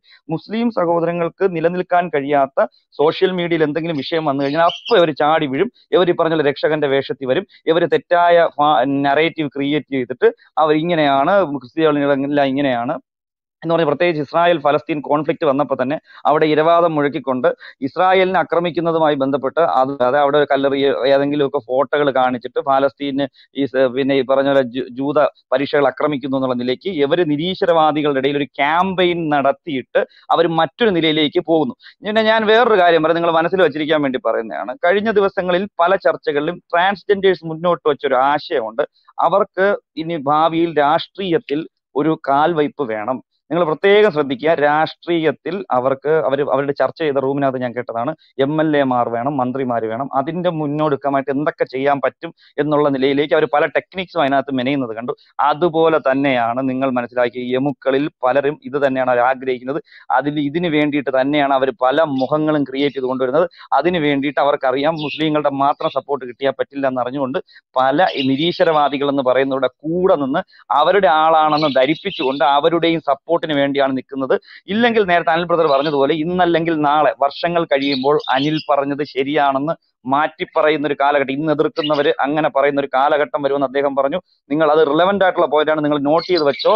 കർത്താവിന്റെ വരവ് താമസിക്കുകയാണെങ്കിൽ തീർച്ചയായിട്ടും അങ്ങനെ തന്നെ സംഭവിക്കും. കാരണം ഇവർ ഹൈജാക്ക് ചെയ്യപ്പെടുകയാണ് പല നിരീശ്വരവാദികളും. നേരത്തെ ഇതിനകത്ത് ആരോ പറഞ്ഞു, അനിൽ കൊടുത്തോട്ടം പാസ്റ്റർ പറഞ്ഞാണ്, ഇപ്പൊ ടോമി സെബാസ്റ്റ്യൻ ആയാലും സനൽ ഡമറകായാലും അവർ ക്രിസ്ത്യാനിറ്റി വിട്ടു. ഓക്കെ, അവരവിടെ നിന്ന് പോയി, പിന്നെ അവർക്കൊരു ബന്ധവുമില്ല അതുമായിട്ട്. നിങ്ങൾ അവരുടെ ചർച്ചകൾ വീക്ഷിച്ചില്ല, അവർ അതിനെക്കുറിച്ച് പറയുക, അതിന് എന്താ പറയുന്നത്, അതൊന്നും അല്ലാതെ ഇത്ര രീതിയിൽ അവരുടെ ചർച്ചകളെല്ലാം കേട്ടറിയാം. പക്ഷെ എക്സ് മുസ്ലിംസ് എന്ന് പറയുന്നവർ അങ്ങനെയല്ല. ഞമ്മന്റെ ആൾക്കാർ എതിർക്കും, ഞമ്മന്റെ ആൾക്കാർ പ്രശ്നം വരുമ്പോൾ ഞമ്മൻ തന്നെ നോക്കിക്കോളൂ എന്നുള്ള നിലയിലേക്ക് അവരുടെ ടോപ്പിക്സ് മാറുന്നു. ക്രിസ്ത്യാനികൾക്കെതിരായിട്ട് അക്രമം അഴിച്ചുവിടുന്നു. നേരത്തെ അനിൽക്കൊടുത്തോട്ടം പാസ്റ്റർ പറഞ്ഞു, എന്താണ് ഞങ്ങൾ ചെയ്ത തീവ്രവാദം? മദനിയുടെയൊക്കെ പ്രസംഗങ്ങൾ, ഞാൻ അടുത്ത കാലത്ത് ഇസ്രായേൽ ഫലസ്തീൻ വിഷയം വന്നപ്പോഴാണ് ഈ മദനിയുടെ പ്രസംഗം കേട്ടത്. ഞാൻ അദ്ദേഹത്തിന്റെ ഒരു 1 മിനിറ്റും 20 സെക്കൻഡ് എങ്ങാണ്ടുള്ള ഒരു വീഡിയോ കണ്ട് ഞാൻ കണ്ണ് തള്ളിപ്പോ. ഞാൻ ഇത്രയും വർഷം കൊണ്ട് സോഷ്യൽ മീഡിയ ഉപയോഗിക്കുന്നെങ്കിലും ഞാൻ അദ്ദേഹത്തിന്റെ അങ്ങനെ ഒരു വീഡിയോ കണ്ടില്ല. ഇത്രയും തീവ്രവാദ ഞാൻ ഒരിക്കലും അദ്ദേഹത്തെ സപ്പോർട്ട് ചെയ്യുന്നത്, ഞാനൊരു കമ്മ്യൂണിസ്റ്റ് ആശയം പേർന്നൊരു ചെറുപ്പക്കാരനാണ്. അപ്പൊ ഞങ്ങളൊക്കെ ഒരു കാലത്ത് അദ്ദേഹത്തെ അറിയാതെ, അദ്ദേഹത്തിന്റെ ആശയങ്ങളൊന്നും അറിയാതെ അദ്ദേഹത്തിന് വേണ്ടിയൊക്കെ അദ്ദേഹത്തെ പീഡിപ്പിക്കപ്പെടുന്നു, സംഘപ്രവർത്തകർ പീഡിപ്പിക്കുന്നു എന്നൊക്കെ ഞാൻ സംസാരിച്ചിട്ടുണ്ട്, ഇത് പഠിക്കാതെ. പക്ഷെ അദ്ദേഹത്തിന്റെ ആ ഒരു വീഡിയോ കണ്ടപ്പോഴാണ് ഞാൻ അത്ഭുതപ്പെട്ടു പോയി. ഇത്രയും തീവ്രവാദ മനോഭാവത്തോടുകൂടെ തീവ്രവാദ പ്രവർത്തനം നടത്തിയ ക്രിസ്ത്യാനികളുടെ തലവെട്ടി എടുക്കുന്നത് വിഷയമല്ല, അല്ലെങ്കിൽ ഈ പറഞ്ഞ പോലെ ജോസഫ് മാഷിനെ ഉപദ്രവിച്ചത് വിഷയമല്ലെന്നുള്ള നിലയ്ക്ക് അദ്ദേഹം ഒരു പ്രസംഗം നടത്തുകയും ആ പ്രസംഗത്തിന് കരഘോഷം മുഴക്കുകയും ചെയ്യുന്ന വീഡിയോ ഞാൻ കണ്ടപ്പോൾ അക്ഷരാർത്ഥത്തിൽ ഞാൻ സ്റ്റക്കായി പോയി എന്നുള്ളതാണ്. നിങ്ങൾ വിചാരിക്കുന്നത് പോലെയല്ല ഇവിടുത്തെ സാഹചര്യം. വളരെ വളരെ വളരെ രൂക്ഷമായിക്കൊണ്ടിരിക്കുകയാണ്. അതുകൊണ്ട് ഈ എമുക്കളെ പോലുള്ളവർ ഇതിന്റെ പുറകിൽ കളിക്കുകയാണ്. അവരെ കളിപ്പിക്കുകയാണെന്ന് ഞാൻ പറയുന്നില്ല, മനഃപൂർവ്വം അവരൊരു ഗെയിം കളിക്കുകയാണ്. അതിൽ പലപ്പോഴും അറിയാതെ കുറെ നിരീശ്വരവാദികൾ അകപ്പെട്ടു പോകുന്നു എന്നുള്ളത് വാസ്തവമാണ്. ഇപ്പൊ ഷെറിനെ സുറുമിയൊക്കെ എടുത്തു നോക്കി, അവരെന്ന് പറഞ്ഞാൽ ചർച്ചകൾ പോലും ഈ സുറുമിക്കൊക്കെ എന്ന് പറഞ്ഞാൽ ഷെറിനൊക്കെ എന്ന് പറഞ്ഞാൽ ഒരു വിഷയത്തെ പറ്റിയും അവബോധം ഇല്ലെന്നുള്ളതാണ്. ഈ പെമ്പിള്ളയുടെ പുറകെ നടക്കുന്ന കുറെ ചെറുപ്പക്കാരുണ്ട്, അവരൊക്കെ ഈ പൊക്കിക്കൊണ്ട് നടക്കുകയാണ്. ഈ മറ്റേ കീരി എന്ന് ജങ്കീരിയെ വിളിച്ചുകൊണ്ടിരുന്നൊക്കെ നമ്മൾ നാട്ടിൽ പറയാറുണ്ട്. ആ ഒരു സമ്പ്രദായത്തിലാണ് ഇവരൊക്കെ പൊക്കി നടക്കുന്നത്, ഇവരെന്തോ ആണെന്നുള്ളതിൽ. അങ്ങനെയുള്ള കുറെ ചെറുപ്പക്കാരുണ്ട്. അവരുടെയൊക്കെ മാനസികാവസ്ഥകൾക്കൊക്കെ വ്യത്യാസം വരണം. ശരിയും തെറ്റും മനസ്സിലാക്കി ബോധത്തോടുകൂടെ സംസാരിക്കാൻ കഴിയുന്നൊരു ഒരു യുവതലമുറ വന്നാൽ മാത്രമേ ഇതിനൊക്കെ പരിഹാരം വരികയുള്ളൂ. ഷെറിനെ പോലുള്ളവരൊക്കെ ഒരു ചർച്ചയിൽ വന്ന് ചിരിച്ചു കാണിക്കാനും കളിയാക്കാനും അല്ലാതെ ഇന്ന് വരെ റിലവന്റ് ആയിട്ടുള്ള ഒരു ടോപ്പിക്കിൽ നിന്ന് സംസാരിക്കാൻ കഴിഞ്ഞില്ല. പക്ഷേ 18,500 ഫോളോവേഴ്സ് ഉണ്ട്. പക്ഷെ ഇതിനേക്കാളും ഫോളോവേഴ്സ് ഉള്ളത് പിന്നെ എന്താ പറയുക 18+ റൂമുകൾ ഇട്ടിരിക്കുന്ന പെൺകുട്ടികൾക്കും ആൺകുട്ടികൾക്കും ഇതിന്റെ ഇരട്ടി ഫോളോവേഴ്സ് ഉണ്ടെന്നുള്ളതും കൂടെ നമ്മൾ ഓർക്കുക. അതുകൊണ്ട് ഫോളോവേഴ്സ് അല്ല ഇതിനകത്തുള്ള മാനദണ്ഡം. നിങ്ങൾ മനസ്സിലാക്കേണ്ട അവരെന്ത് പറയുന്നു എന്നുള്ളതാണ് നമ്മൾ മനസ്സിലാക്കേണ്ടത്. അവരുടെ ആശയം എന്താണെന്നുള്ളതാണ് മനസ്സിലാക്കേണ്ടത്. ഇന്നത്തെ ഈ ചർച്ചയിൽ ഒത്തിരി പേർക്ക് പുതിയ ഒരുപാട് അറിവുകൾ കിട്ടി. യമു ആരാണെന്നും എന്താണെന്നുള്ള ബോധ്യം എന്ന് തുടക്കത്തിലേ ഇതിനകത്ത് സ്റ്റിക്ക് ചെയ്തിരിക്കുന്ന ഒത്തിരി പേരുണ്ട്. അതിനർത്ഥം ഇത്രയേ ഉള്ളൂ, പലരും പഠിക്കാൻ വന്നിരിക്കുകയാണ്. ഇങ്ങനെ ഈ ക്ലബ് ഹൗസിലെ കാര്യങ്ങൾ, ഈ പോകുന്ന പോക്ക് പലരും വീക്ഷിക്കുന്നുണ്ട്. എന്താണ് ഈ എമുക്കൾ അവരുടെയൊക്കെ റൂമുകൾക്കകത്ത് പറയുന്നതിന്റെ പുറകിൽ എന്തെങ്കിലും സത്യമുണ്ടോ എന്നൊക്കെ മനസ്സിലാക്കാൻ വേണ്ടി ഒത്തിരി പേര് വന്നിരിക്കുന്നു. വരും ദിവസങ്ങളിൽ നിങ്ങൾ നോക്കിക്കോ, നിങ്ങൾക്കെതിരായിട്ട് ഒത്തിരി പേര് എഴുന്നേൽക്കും. കാരണം പലരും ഇതിനകത്ത് വന്നതിന് ശേഷം ബോധവാന്മാരായി പുറത്തു പോകുന്നു, ഇതിന്റെ കാര്യങ്ങൾ പഠിക്കുന്നു എന്നുള്ളത് വാസ്തവമാണ്. അതുകൊണ്ട് നിങ്ങൾ ക്രിസ്ത്യാനികളെ ആക്രമിക്കുമ്പോൾ, പ്രത്യേകിച്ച് നിങ്ങൾ വേറെ ആരെ ആക്രമിക്കുന്ന പോലെ ക്രിസ്ത്യാനികൾക്കെതിരായിട്ട് നിങ്ങൾ ആക്രമിക്കുമ്പോൾ ഞങ്ങൾക്ക് കൃത്യമായ മറുപടികളുണ്ട്, ഞങ്ങൾക്ക് കൃത്യമായി സംസാരിക്കാൻ ആളുകളുണ്ട്. ഞങ്ങളുടെ ഭാഗം വളരെ വളരെ വളരെ സ്ട്രോങ് ആണ്. നിങ്ങൾ വിചാരിക്കുന്നത് പോലെയല്ല. ഞങ്ങളെ ആക്രമിക്കാൻ ശ്രമിക്കുമ്പോൾ 7 വട്ടം, മിനിമം 7 വട്ടമെങ്കിൽ ഇരുന്ന് ചിന്തിച്ച് ഒരു ടേബിൾ കമ്മിറ്റിയൊക്കെ കൂടിയതിന് ശേഷം മാത്രം ഇറങ്ങുക. ഇല്ലെങ്കിൽ ഈ പറഞ്ഞതുപോലെ ഞങ്ങൾ ഡേറ്റ വെച്ച് സംസാരിക്കും. ഞങ്ങളുടെ ഇടയിൽ ഒത്തിരി സഹോദരങ്ങളുണ്ട്. ഞങ്ങൾ സംസാരിക്കുമ്പോൾ ഡേറ്റ വെച്ച് സംസാരിക്കുമ്പോൾ തന്നെ ഞങ്ങൾ പ്രാർത്ഥിച്ചിട്ടാണ് ഞങ്ങൾ സംസാരിക്കുന്നത്. ഞങ്ങളുടെ പുറകിൽ സർവശക്തനായ ദൈവം കൂടെ ഉണ്ടെന്നുള്ള കാര്യം ഓർക്കുക. നമ്മൾ വെറുതെ ഹായ് ഹൂയി എന്ന് പറഞ്ഞല്ല വന്ന് സംസാരിക്കുന്ന, കൃത്യമായിരിക്കും മറുപടി തരുന്നത്. അതിന് അപ്പുറത്ത് റൂമിട്ട് കരഞ്ഞിട്ടോ ഇവിടെ കിടന്ന് ബഹളം വെച്ചിട്ടോ കാര്യമില്ല. വരും ദിവസങ്ങളിൽ നിങ്ങൾ ഈ പറഞ്ഞതുപോലെ തെറ്റായ പ്രവണത, ക്രിസ്ത്യാനികളെല്ലാം കൂടെ വർഗീയവാദികളും തീവ്രവാദികളുമാണെന്നുള്ള നിലയിലേക്കുള്ള നിങ്ങളുടെ ആ ഒരു മനോഭാവത്തോടു കൂടിയുള്ള അപ്രോച്ച് മാറ്റിയില്ലെങ്കിൽ ഞങ്ങൾ കൂടുതൽ ശക്തമായി നിങ്ങൾക്കെതിരായിട്ട് വരികയും നിങ്ങളുടെ കള്ളത്തരങ്ങൾ തുറന്നു കാട്ടുകയും ചെയ്യും. നേരത്തെ ഞാൻ പറഞ്ഞതുപോലെ രാഷ്ട്രീയത്തിലേക്ക് കടക്കുവാൻ വേരൂന്നാനും അതുമായി ബന്ധപ്പെട്ട് നിങ്ങൾക്ക് രാഷ്ട്രീയ ലക്ഷ്യങ്ങളൊക്കെ ഉള്ളവർ ഇതിന്റെ മുൻപിലുണ്ട്. അവരൊക്കെ നിങ്ങളെ പലപ്പോഴും കളിപ്പാവകളാക്കുന്നു എന്നുള്ള കാര്യം കൂടെ ഞാൻ ഒരിക്കൽ കൂടെ ഓർപ്പിച്ചുകൊണ്ട് ഞാൻ എന്റെ ഈ ഭാഗം വൈൻഡപ്പ് ചെയ്യുന്നു. Okay, thank you brother. ഒരു മിനിറ്റ്. അല്ലയോ പ്രിയ യമു സുഡാപ്പിക്ക് വേണ്ടി കാരപ്രവൃത്തി എന്ന അല്ലെങ്കിൽ അവരുടെ പാദസേവ ചെയ്യുന്ന ക്രിസ്ത്യൻ സഹോദര, യോജി സിനിമയിലെ ഡയലോഗ് ഒന്നും ഞങ്ങൾക്ക് എഴുതി അയക്കണ്ട. ഞങ്ങൾ എന്തെക്കാളും തിരിച്ചത് നിങ്ങളെ വിളിക്കത്തുമില്ല. കാരണം കുടുംബത്തിൽ പഠിച്ചതേ പാടത്തുള്ളെന്ന് ഞങ്ങൾക്കറിയാം. അതുകൊണ്ട് അത്തരം പരിപാടികൾ ഞങ്ങൾക്ക് എഴുതി വിടണ്ട.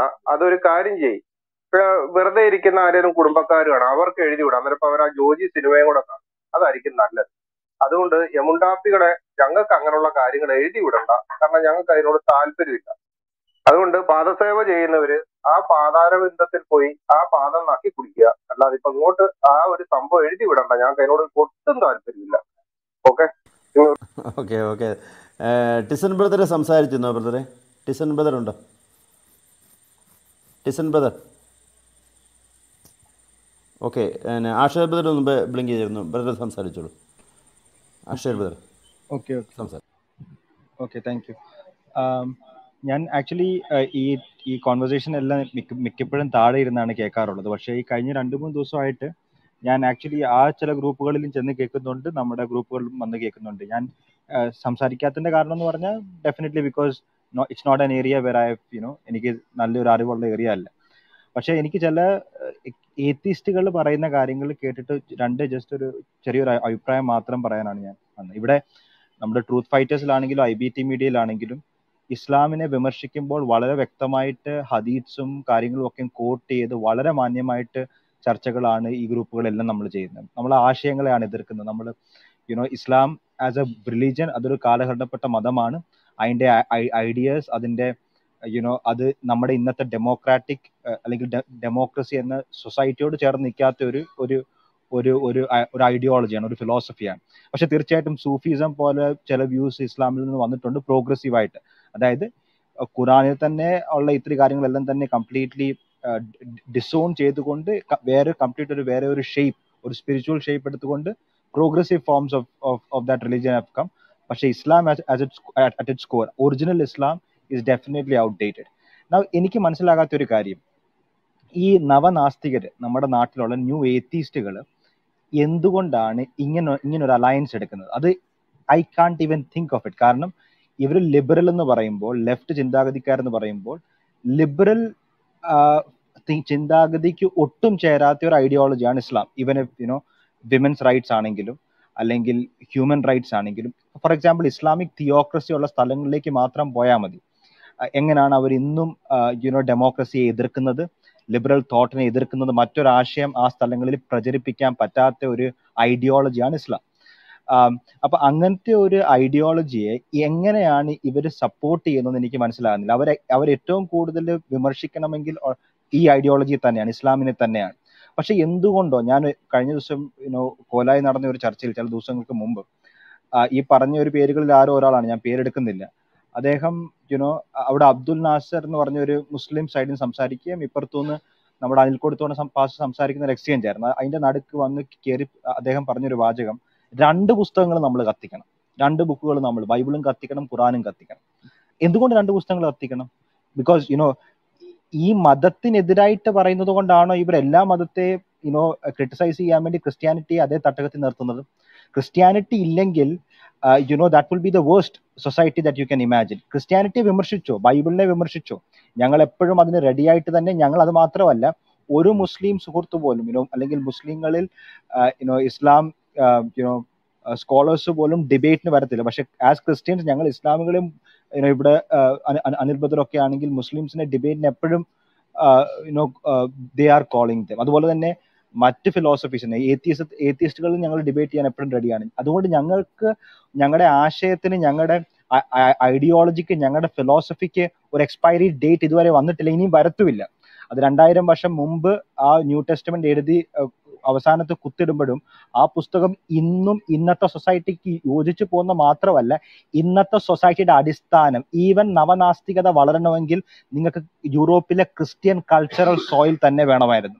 അല്ലെങ്കിൽ സെക്യുലറിസം വളരണമെങ്കിൽ, ഡെമോക്രസി വളരണമെങ്കിൽ ക്രിസ്ത്യാനിറ്റി തന്ന സോയിൽ തന്നെ വേണം. ഞാൻ ഒരു കോട്ട് മാത്രം വായിച്ചുകൊണ്ട് ഞാൻ നിർത്താം, നവനാസ്തികർ കേൾക്കാൻ വേണ്ടിയാണ്. കാരണം നവനാസ്തികയ്ക്ക് തുടക്കമിട്ട റിച്ചർഡ് ഡോക്കിൻസ് ടൈംസ് ഓൺലൈനിൽ April 2, 2010 എഴുതുന്ന ഇങ്ങനെ, അദ്ദേഹം ആർട്ടിക്കിളിന്റെ പേര് scandal and സ്കൈസം leaving Christian praying four A new reformation. അതിൽ അദ്ദേഹം എഴുതുന്നത്, നമ്മുടെ അനിൽ ബദറൊക്കെ പറയുന്ന ആശയം തന്നെയാണ്. അദ്ദേഹം ഇത് എഴുതുന്നത് നവനാസ്തികതയുടെ ഫാദർ എന്ന് വിളിക്കാൻ പറ്റുന്ന റിച്ചർഡ് ഡോക്കിൻസ് ആണ്. There are no Christians, as far as I know, blowing up buildings.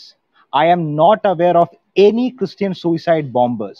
I am not aware of any major Christian denomination that believes the penalty for apostasy is death. I have mixed feelings about the decline of Christianity insofar as Christianity might be a bulwark against something worse. ഞാനത് മലയാളത്തിൽ ഒന്ന് ഷോർട്ടായിട്ട് പറയാം. അദ്ദേഹം പറയുന്നത്, എനിക്ക് ക്രിസ്ത്യാനിറ്റിയുടെ കൂട്ടത്തിൽ ഒരു സൂയിസൈഡ് ബോംബറിനെ പറ്റി ഞാൻ കേട്ടിട്ടില്ല. ഒരു ക്രിസ്ത്യൻ ഡിനോമിനേഷനെ എനിക്ക് അറിയത്തില്ല. അപ്പോസ്റ്റസിക്ക് വേണ്ടി അവരെ കൊല്ലുന്ന, പെനൽറ്റി ആയിട്ട് കൊല്ലുന്ന ഒരു ക്രിസ്ത്യൻ ഡിനോമിനേഷനെ പറ്റി എനിക്കറിയില്ല. എനിക്ക് ക്രിസ്ത്യാനിറ്റിയുടെ ഡിക്ലൈനെ പറ്റി ചിന്തിക്കുമ്പോൾ ഞാൻ ക്രിസ്ത്യാനിറ്റി എതിരായിട്ടൊക്കെ പറയുന്ന ആളാണ്. പക്ഷേ ക്രിസ്ത്യാനിറ്റി ഡിക്ലൈൻ ചെയ്താൽ നമ്മൾ നേരിടുന്നത്, അതേ ഇസ്ലാമിനെ പറ്റിയാണ് പറയുന്നത്, is something verse, is really something verse. അതുകൊണ്ട് തന്നെ ഇന്ന് സാം ഹാരിസിനെയും റിച്ചർഡ് ഡോക്കിൻസിനൊക്കെ ഇസ്ലാമോഫോബിയയുടെ ചാപ്പ കുത്തിയിട്ടുണ്ട്. അതിന്റെ പറ്റിയൊക്കെ അനിൽ ബദർ വളരെ നന്നായിട്ട് എന്തുകൊണ്ടാണ് ഈ റേസിസ്റ്റ് എന്ന് വിളിക്കുന്ന ആ ചാപ്പ അതൊന്നും, അല്ലെങ്കിൽ അങ്ങനത്തെ ഒരു ചാപ്പ കുത്തിയ ദേർ സൈഡ് ലൈൻ. അക്കാഡമിയെ പോലും അങ്ങനത്തെ പല അവസ്ഥകളും റിച്ചർഡ് ഡോക്കിൻസിനും സാം ഹാരിസും റിച്ചർഡ് ഡോക്കിൻസ് ഒക്കെ പബ്ലിക്കലി പറഞ്ഞിട്ടുണ്ട്.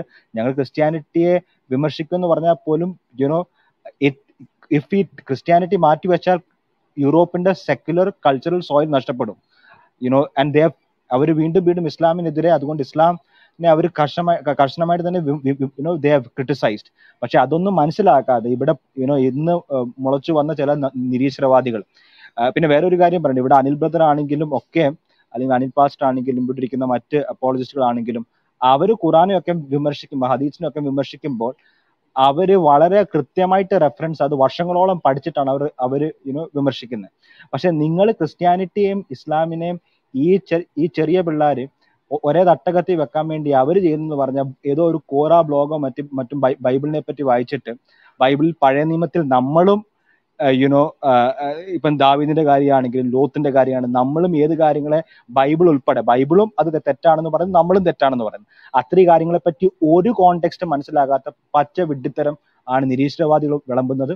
അതുകൊണ്ട് നിങ്ങൾ ക്രിസ്ത്യാനിറ്റിയെയും ഇസ്ലാമിനെയും ഒരേ തട്ടകത്തിൽ വെച്ച് പറയുമ്പോഴത്തേനും നിങ്ങൾ തന്നെയാണ് മണ്ടന്മാരാകുന്നത്. നിങ്ങളുടെ തന്നെ ആൾക്കാരുടെ എഴുത്തുകൾ അല്ലെങ്കിൽ ഡോക്കിൻസ്റ്റും സാം ഹാരിസിനും ഒക്കെ ഇന്ന് ഇസ്ലാമ ഫോബ്സ് എന്ന് ചാപ്പ കുത്തുന്നത് എന്തുകൊണ്ടാണെന്ന് നിങ്ങൾ വായിച്ച് മനസ്സിലാക്കുക. അതുകൊണ്ട് തന്നെ ലിബറൽ ചിന്താഗതിയാണ് നിങ്ങൾ പറയുന്നെങ്കിൽ, നിങ്ങൾ ഫ്രീ തിങ്കേഴ്സ് ആണെങ്കിൽ, യുക്തിവാദികൾ എന്ന് അവകാശപ്പെടുകയാണെങ്കിൽ, you should actually address those world views which are strongly against liberal thought. Thank you. Okay, thank you.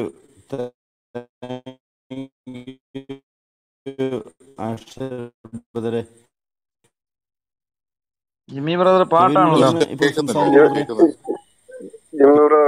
Okay, thank you Ashish ബ്രദറെ, താങ്ക് യു. അതോടൊപ്പം പറയാനുള്ളത്, നിങ്ങൾ ഈ ഗ്രൂപ്പ് ഫോളോ ചെയ്യുക, ഞങ്ങളെയും ഫോളോ ചെയ്യുക. അടുത്തത് ആശിഷ് ബ്രദറാണ്. ആശിഷ് ബ്രദർ ഞാൻ പറയുന്നത് ഓഡിബിൾ ആണല്ലോ അല്ലേ? ഓടിവിള. ഞാൻ ആക്ച്വലി കൂടുതലൊന്നും പറയുന്നില്ല, കാരണം ഈ എക്സ് മുസ്ലിംസ് എന്ന് പറയുമ്പോൾ ഈ കോലായിലൊക്കെ ഞാൻ അധികം കയറി ഇരിക്കാറില്ല. കാരണം ഒന്നാമത് ഇവർ ഈ പറയുന്ന കാര്യങ്ങള് ഓഫ് കോഴ്സ് അവരൊരു വലിയ ന്യൂട്രൽ ആയിട്ടുള്ള ഒരു ഫേസ് അവർ ഇടാൻ ശ്രമിക്കുന്നുണ്ട്. പക്ഷെ എത്രത്തോളം എനിക്ക് അവിടെ ഒരു എക്സ്പീരിയൻസും ഉണ്ടായിട്ടുണ്ട്, എത്രത്തോളം അതൊരു ന്യൂട്രൽ സ്പേസ് ആണെന്ന് എനിക്ക് സംശയമുണ്ട്. ഞാൻ ഇൻഡിവിജ്വൽസിനെ അല്ല പറയുന്നത്, ഓവറോൾ ആ ഗ്രൂപ്പിന്റെ ഒരു ഇതിനെ കുറിച്ചാണ് പറയുന്നത്. ഞാൻ കയറിയ സമയങ്ങളിൽ അത് വ്യക്തമായിട്ട് കണ്ടിട്ടുണ്ട്. എക്സ്